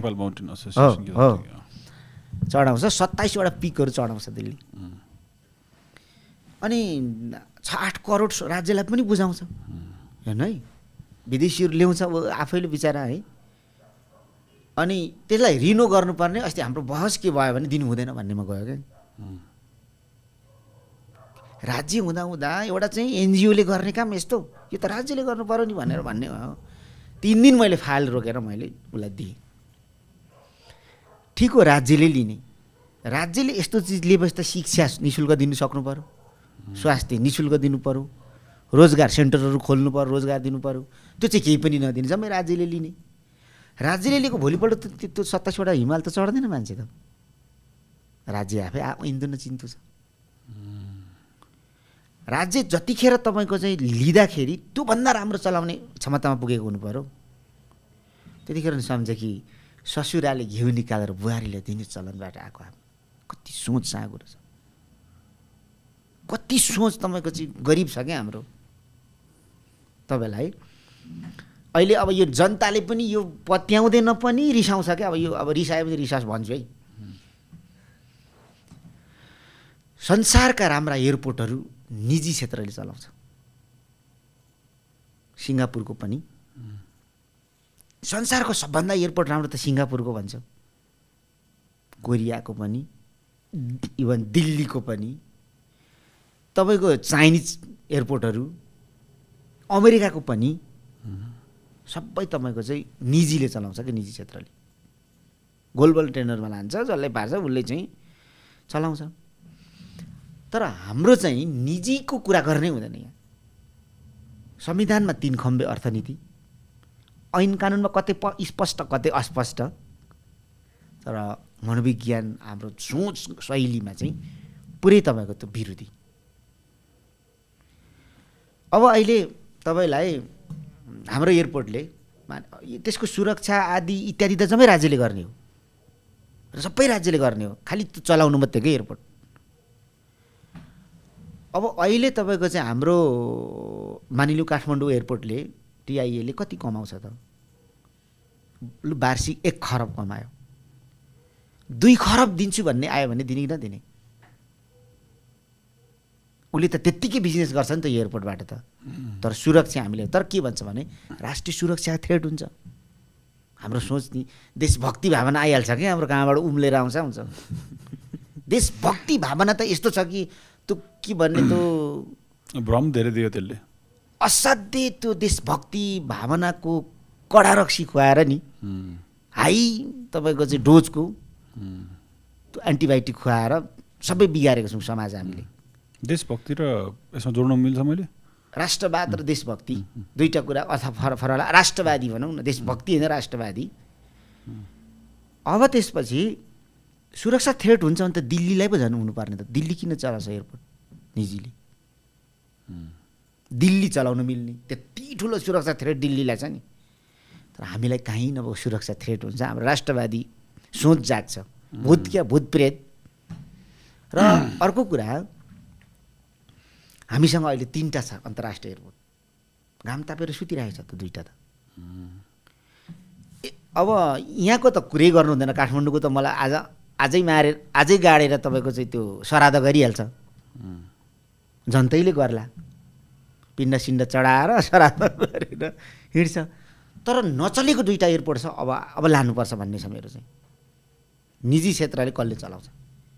नेपालको प्रचलित कानुनअनुसार गोलबल टेन्डर गरेर जसले पार्छ चलाउनु त पर्यो नि त। अरबौँ रुपियाँ ऋणमा तपाईँको एयरपोर्ट बनाउने अनि दुनियाँलाई रमिता देखाएर राख्नु त छुट छैन नि हामीलाई। त्यो जनताको पोखराको त झन् हाई इन्ट्रेस्ट एडिबी होइन पोखराको चाइनिज ऋण नि। चाइनिज त्यो एकदमै बेसी डुबाउने हिसाबको ऋण, त्यसको बारेमा चाहिँ धेरैले कुरा गर्दैन। जे होस् यो एयरपोर्टहरू चल्नु पर्यो। तर यतातिर कुरा गर्नु खोजेपछि चाहिँ जनतै रिसाउँछ के। अबको राष्ट्रवाद र देशभक्ति एउटै होइन। अब राष्ट्रवादी भनेको चाहिँ कुनै न कुनै तपाईँको नस्लीय चिज जागेर आफू डर भएर अर्कालाई आफ्नै देशभित्र हमला गर्ने, त्यो राष्ट्रवाद हो। देशभक्ति भनेको चाहिँ त्यो होइन। देशभक्ति भावना नै अर्कै हो। अबको राष्ट्रवादसँग अबको तपाईँको चाहिँ यो राष्ट्रवादभित्र त रोटी पाउनु पर्यो, नुन पाउनु पर्यो, पानी पाउनु पर्यो मान्छेले। त्यो शहीदको राष्ट्रवाद बाँच्ने भयो। खानै नपाएपछि के को राष्ट्रवाद? अल्ट्रा नेसनलिस्ट हो कि भन् त? जस्तो हामीले देख्यौँ त 3 महिना पनि धान्नु नसक्दो रहेछौँ नि हामी। भोलि मानिलिउँ यो अहिले संसारमा तपाईँको चाहिँ जलवायु परिवर्तनको कारणले गर्दाखेरि प्रकृतिमा धेरै ठुलो तपाईँको प्रकृतिले क्षति गर्यो भने, हाम्रो नाकाहरू बन्द भयो भने हामी के खाने? त्यतिखेर राष्ट्रवादको नाराले हामी बाँच्छौँ? संसारमा त्यस्तो चित्र देखिएको छ कि एउटा चेलीले एउटा चाउचाउमा, 1 पाकेट चाउचाउमा आफ्नो इज्जत बेचेको। खानु भनेको कुरा त्यस्तो रहेछ नि। ठुला तपाईँको चाहिँ मिसिन गनहरू एउटा चाउचाउमा साटेको हामीले देखेको छौँ नि गृहयुद्ध भएकोमा। मिसिन गन हातमा छ, मिसिन गन त खानु मिलेन, अनि चाउचाउसँग मिसिन गन साटेर खाएको। खानु भनेको कुरा त्यो रहेछ नि त। अबको राष्ट्रवादमा नुन पानी र रोटीसहितको राष्ट्रवाद चाहियो हामीलाई। नत्र त टिकिँदैन नि त कोही हाम्रो उत्पादन। त्यो छैन भने त देशै हुँदैन नि त अब त। आई थिङ्क हजुरले यो पहिलाको त्यो माओइस्टको इन्सर्ट सिभिल वार नै क्लोजली हेर्नुभयो, सो अझै मजाले धेरै कुरा देख्न बुझ्न पाउनुभयो होला। संसार अर्कै ठाउँमा गएको छ। एक देश अर्को देशको सहकार्य बेगर संसार बाँच्नै छोड्यो नि। अब एउटाले एउटा उत्पादन गर्छ, अर्कोले अर्को उत्पादन गर्छ। त्यसमा पनि खानेकुरा चाहिँ महत्त्वपूर्ण कुरा चाहिँ। खानुभन्दा त बाहिर त मान्छेको त अर्को त जिन्दगी छैन नि। तपाईँ हामी मजाले ब्रेकफास्ट गरेर कफी खाँदै पो यो कुरा आइरहेको छ त। 15 दिन नखाएको बेला भेट भएको भए यही हुन्छ कुरा। तपाईँ र मेरो कुरा हुनसक्थ्यो। बेसिक निड्स चाहियो भनेपछि यो चिजसँग जोडेर अबको हाम्रो परिभाषाहरू, राष्ट्रवादको परिभाषाहरू हामीले फेर्नुपर्छ। तर त्यो जनतामा पनि त छ क्या, सिद्धान्तको रक्सी भन्छ नि, सिद्धान्तको रक्सी पिएर रन्थनिएको छ, बरबराएको छ। अहिलेको चाहिँ वस्तुगत धरातल अब के भन्ने बुझेन भन्नु त अब जिन्दगी नै त्यसमा लगाइराखिएको छ। तर हाम्रो सोच शैलीहरू क्या बदलौँ न। इक्जाम्पल बनिदिउँ न बरु। देशको लागि एकचोटि सबैले सङ्कल्प गरिदिउँ। हामी इक्जाम्पल गरिदिउँ, हामी राम्रो काम गरेर देखाउँ, अनि बल्ल बुझ्छ कि मान्छेले। अहिले फेरि यो नसा जस्तो हो कि यो राष्ट्रवादको एउटा यस्तो पेल दियो भने भोट लिन यो गर्न हजुरलाई एउटा कुरा कस्तो लाग्छ म भनिहाल्छु यो राष्ट्रवादकै कुरा गर्दाखेरि जस्तै एनआरएनले इन्भेस्टमेन्ट गरोस् होइन अर बाहिरको मान्छे इफ मलाई चाहिँ के लाग्छ भन्दाखेरि इफ कोही मान्छे यहीँ जन्मेर हुर्किया छ भने उसले नागरिकता पाउनुपर्छ नेपालको नागरिकता पाउनुपर्छ मलाई लाग्छ अब जतिसुकै क्रिटिसिजम होस् किनभने हामी चाहिँ युएस बसेर ग्रिन कार्ड लिने रे आई थिङ्क अस्ट्रेलियाको सेकेन्ड कि थर्ड पुगिसक्यो नेपालीहरू के त्यहाँको पिआर लिएर के हामी चाहिँ अरू देश ओगट्ने रे सोच्नुहोस् अस्ट्रेलियाको प्राइम मिनिस्टर प्रेसिडेन्ट के छ त्यहाँ नेपाली एथनिसिटी भएको कुनै दिन बन्यो अरे हामी कति गर्व हुन्छ होला होइन भनेको हामीले चाहिँ अरू ठाउँमा गएर डकुमेन्ट युरोप जहाँ भयो भने हामीले लिइरहेछौँ तर यहाँ चाहिँ हामी एकदमै फियर भइदियो कि इन्डियाले दुईवटा कुरा छ त्यो फियर बेसी भयो जस्तो होला अब त्यसको के पोलिसी होला तर म कति धेरै साथी देख्छु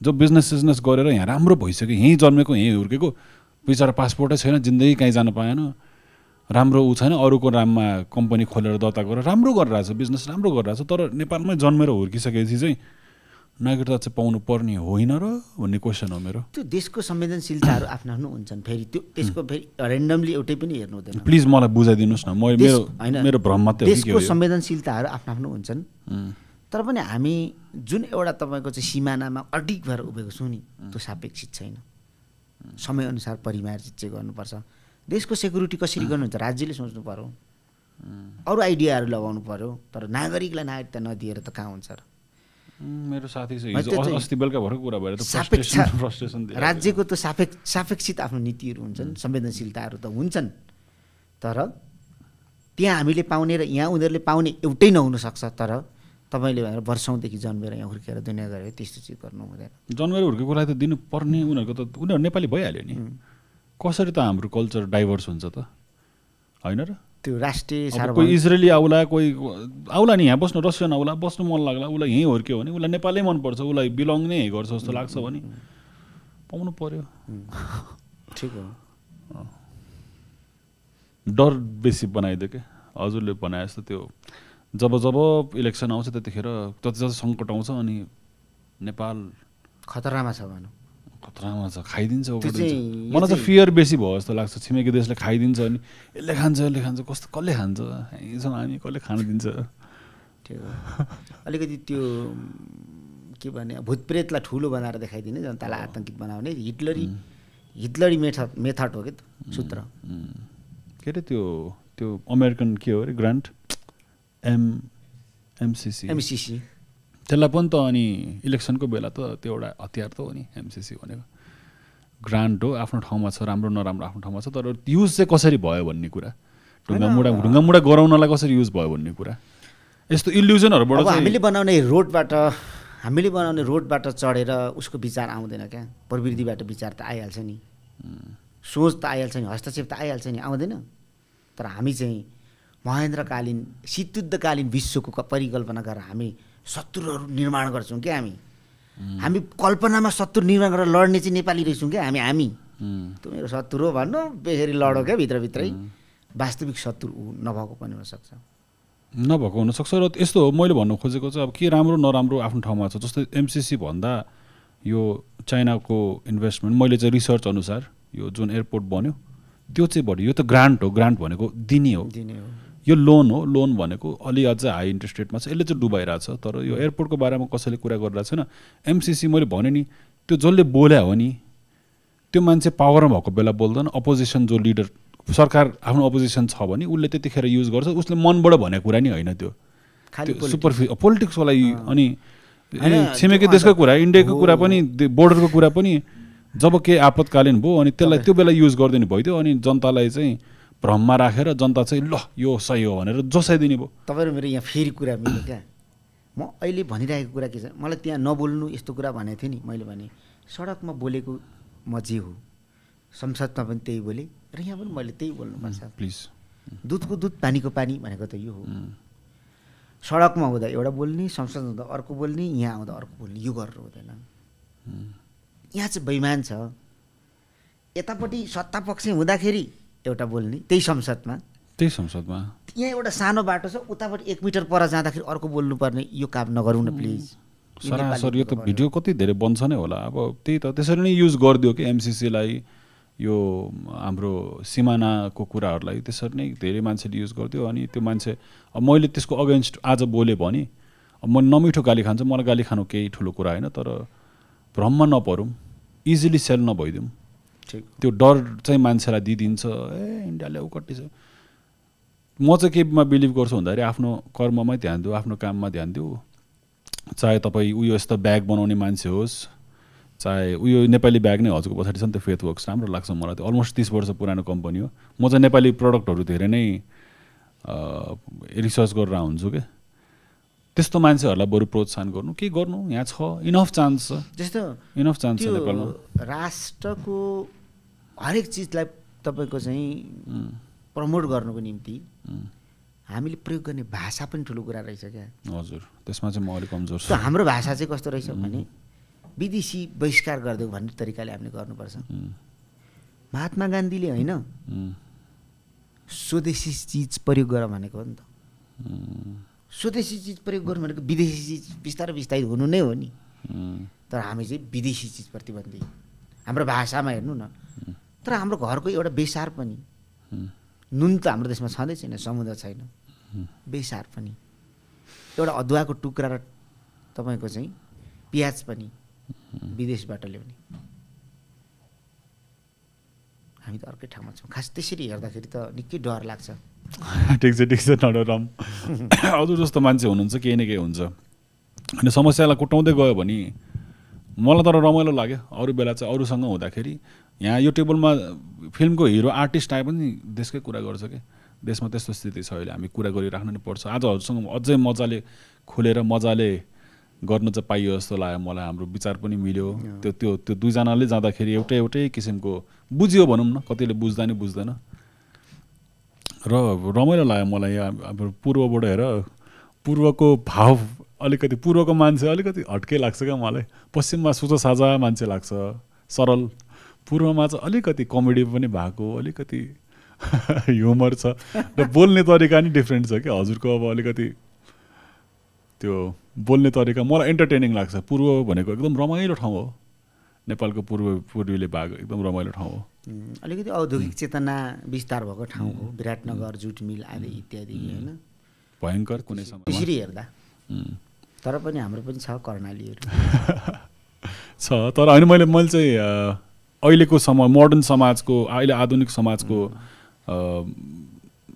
जस समाजको व्यक्तिहरू भनौँ न त्यहाँ चाहिँ अलिकति रमाइलो हुन्छ कि पूर्वतिर मलाई रमाइलो लाग्छ अलिकति म त उता कालिम्पोङ सिक्किमसम्म जोड्न चाहन्छु नेपाली भाषा बोल्ने मान्छेहरू त हो देश डिफ्रेन्ट भए पनि अलिकति चुट्किलाहरू जाने अलिकति पोएटिक हुने जस्तै हर्कजी नै हेर्नु न उहाँ पनि अब धरानको ठ्याक्कै धरानलाई सुहाउने मान्छे हुनुहुन्छ टिकटक लाइभ गरेर राख्नुहुन्छ मोडर्न समाज हो कि जस्तो समय छ त्यो अनुसारको लिडरहरू हुनु पर्यो नि रमाइलो लाग्छ मलाई त उहाँको पनि हजुरको पनि विचार एकदमै राम्रो रहेछ र प्रस्तुत गर्ने तरिका मलाई मन पर्यो किनकि धेरै बेर 2-3 घन्टा बोल्दाखेरि अरूसँग भयो मलाई जब कहिले काहीँ निन्द्रा लाग्छ त्यो बोल्ने शैलीमा नि कति धेरै उ छ के तपाईँले पनि राम्रो ढङ्गले सोध्नुभयो विचार पनि मिल्यो सोच मिल्यो ठिक छ हजुर सल्लाह गर्नुपर्छ हजुरलाई धेरै धेरै शुभकामना दिन चाहन्छु र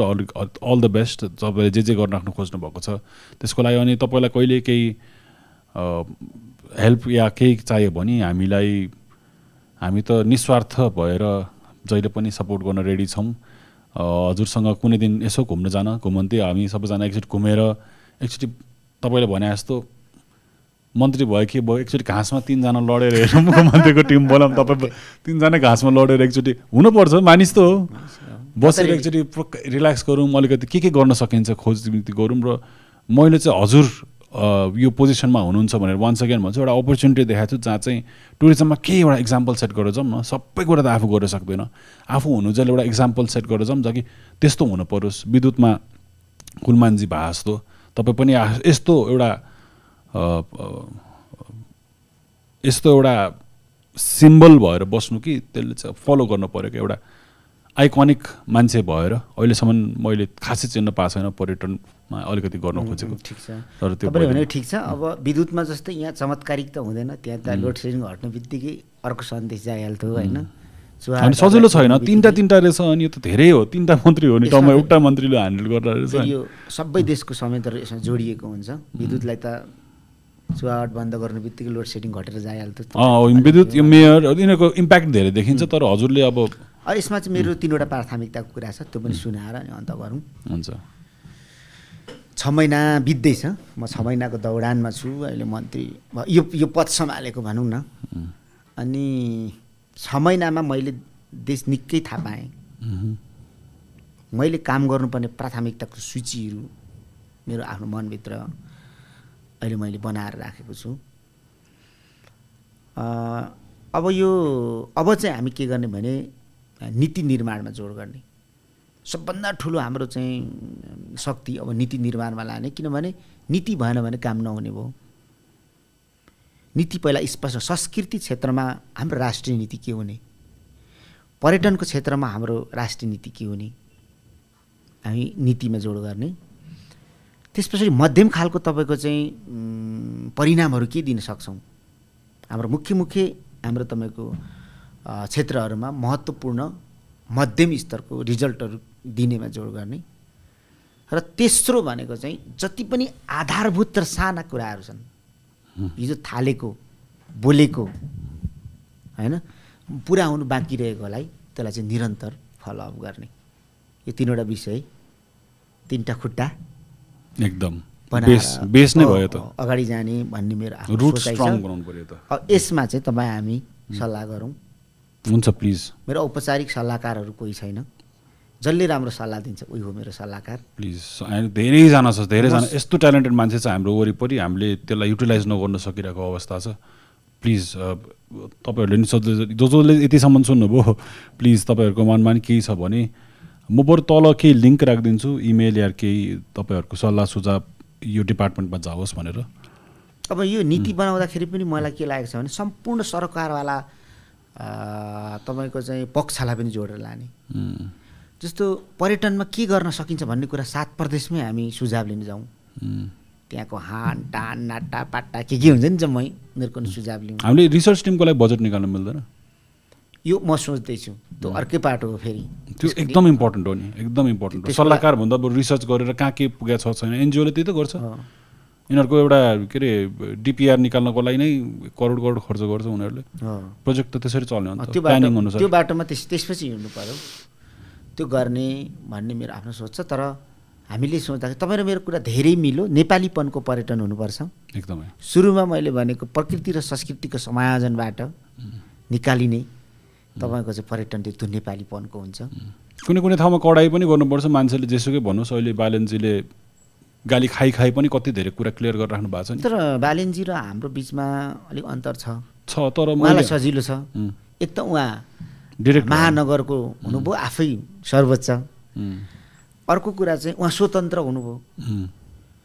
सम्पूर्ण यो हामी पुरानो पार्टीले काम बिगारेको रिसले उहाँलाई समर्थन छ, ठुलो समर्थन छ। ठिक छ, युवाहरू बढ्नुपर्छ, राम्रो त्यसले हामीलाई सन्देश पनि दिएको छ। हाम्रो चाहिँ के छ भने हामीले जति धेरै काम गरेँ यो फलाना पार्टीको त हो, पुरानो पार्टीको त हो भन्ने खालको चाहिँ एउटा नक्सा हाम्रो तपाईँको चित्रसँग अर्को नक्सा पनि देख्ने पनि छ। तर यति कुरा प्रतिज्ञा गरौँ कि जति दिन बसिन्छ, जति समय बसिन्छ, सोझो ढङ्गले इमान्दारपूर्वक ढङ्गले पानी जस्तै नबसेर हिँडिरहने देशको लागि, जनताको लागि, यति चाहिँ प्रतिज्ञा गर्न सकिन्छ। वाह वाह वाह भन्न मन लाग्यो त। सही छ। ल जान अगाडि एउटा अन्तिम प्रश्न, एकदम अन्तिम प्रश्न है, यो चाहिँ मैले सबैलाई सोध्ने गरिरहेको छ। तपाईँको लागि वाट इज लाइफ, जिन्दगी के हो, यसो अलिकति भनिदिनुहोस्। हजुरकोबाट इन्ट्रेस्टिङ कुरा आउँछ जस्तो लागिरहेछ मलाई। यो सुन्दा त सजिलो प्रश्न हो, अलि अप्ठ्यारो छ, फेरि अप्ठ्यारो पनि। अब धेरैले अब भनिसकेको कुरा हो जिन्दगी, त्यही कुरा फेरि मैले दोहोऱ्याउँदाखेरि सबैको आफ्नो पर्सेप्सन हुन्छ नि। हजुरकोबाट स्योर राम्रो निस्किन्छ, मलाई स्योर थाहा छ। दोहोऱ्याउँदाखेरि फलनाले भनेकै जस्तो त भन्ला के भन्ने, जिन्दगीको यही हो भन्ने मैले त सूत्र बनाइसकेको छैन। इमान्दार साथ निरन्तर आफ्नो सपनाप्रति लागिराख्नु, त्यसको पछाडि अवश्य सङ्घर्ष त छ। निरन्तरता छ नै, मेहनत छ नै त्यत्तिकै होइन। अब थुप्रै छ, अब शब्दभन्दा धेरै कुरा आउनु खोज्दैछ, कुनभन्दा राम्रो हुने भन्नुहोस् न मजाले। 2-3 त थरी भने नि हुन्छ, यस्तो पनि हो यस्तो पनि भयो भने हुन्छ। You can take a time. अलिक भारी नै छ यो क्वेसन, मैले भ्याट्ट सोधिहालेँ। अब कसैले के भन्छ यही जिन्दगीलाई कसैले गीतमा करकलाको पानी जस्तो हो लडेर जाने पनि भन्छ, कसैले सङ्घर्ष हो पनि भन्छ, कसैले यात्रा हो पनि भन्छ होइन। वास्तवमा जिन्दगी चाहिँ प्रकृतिको उपहार हो। यो फर्केर फेरि आउँदैन गएपछि। हामीले यो उपहारको रूपमा धरतीमा आउनु पाउनु सौभाग्य हो। यो जिन्दगीलाई भावी पुस्ताको निम्ति, पृथ्वीको निम्ति भनौँ न, मानवको बास पृथ्वीको निम्ति अधिकतम सदुपयोग गरौँ, अविनाशी छापहरू छोडेर जाउँ। एक शब्दमा भन्दा कहिले फर्केर नआउने एकचोटिको निम्ति प्रकृतिले पठाएको हाम्रो उपहार हो। हामी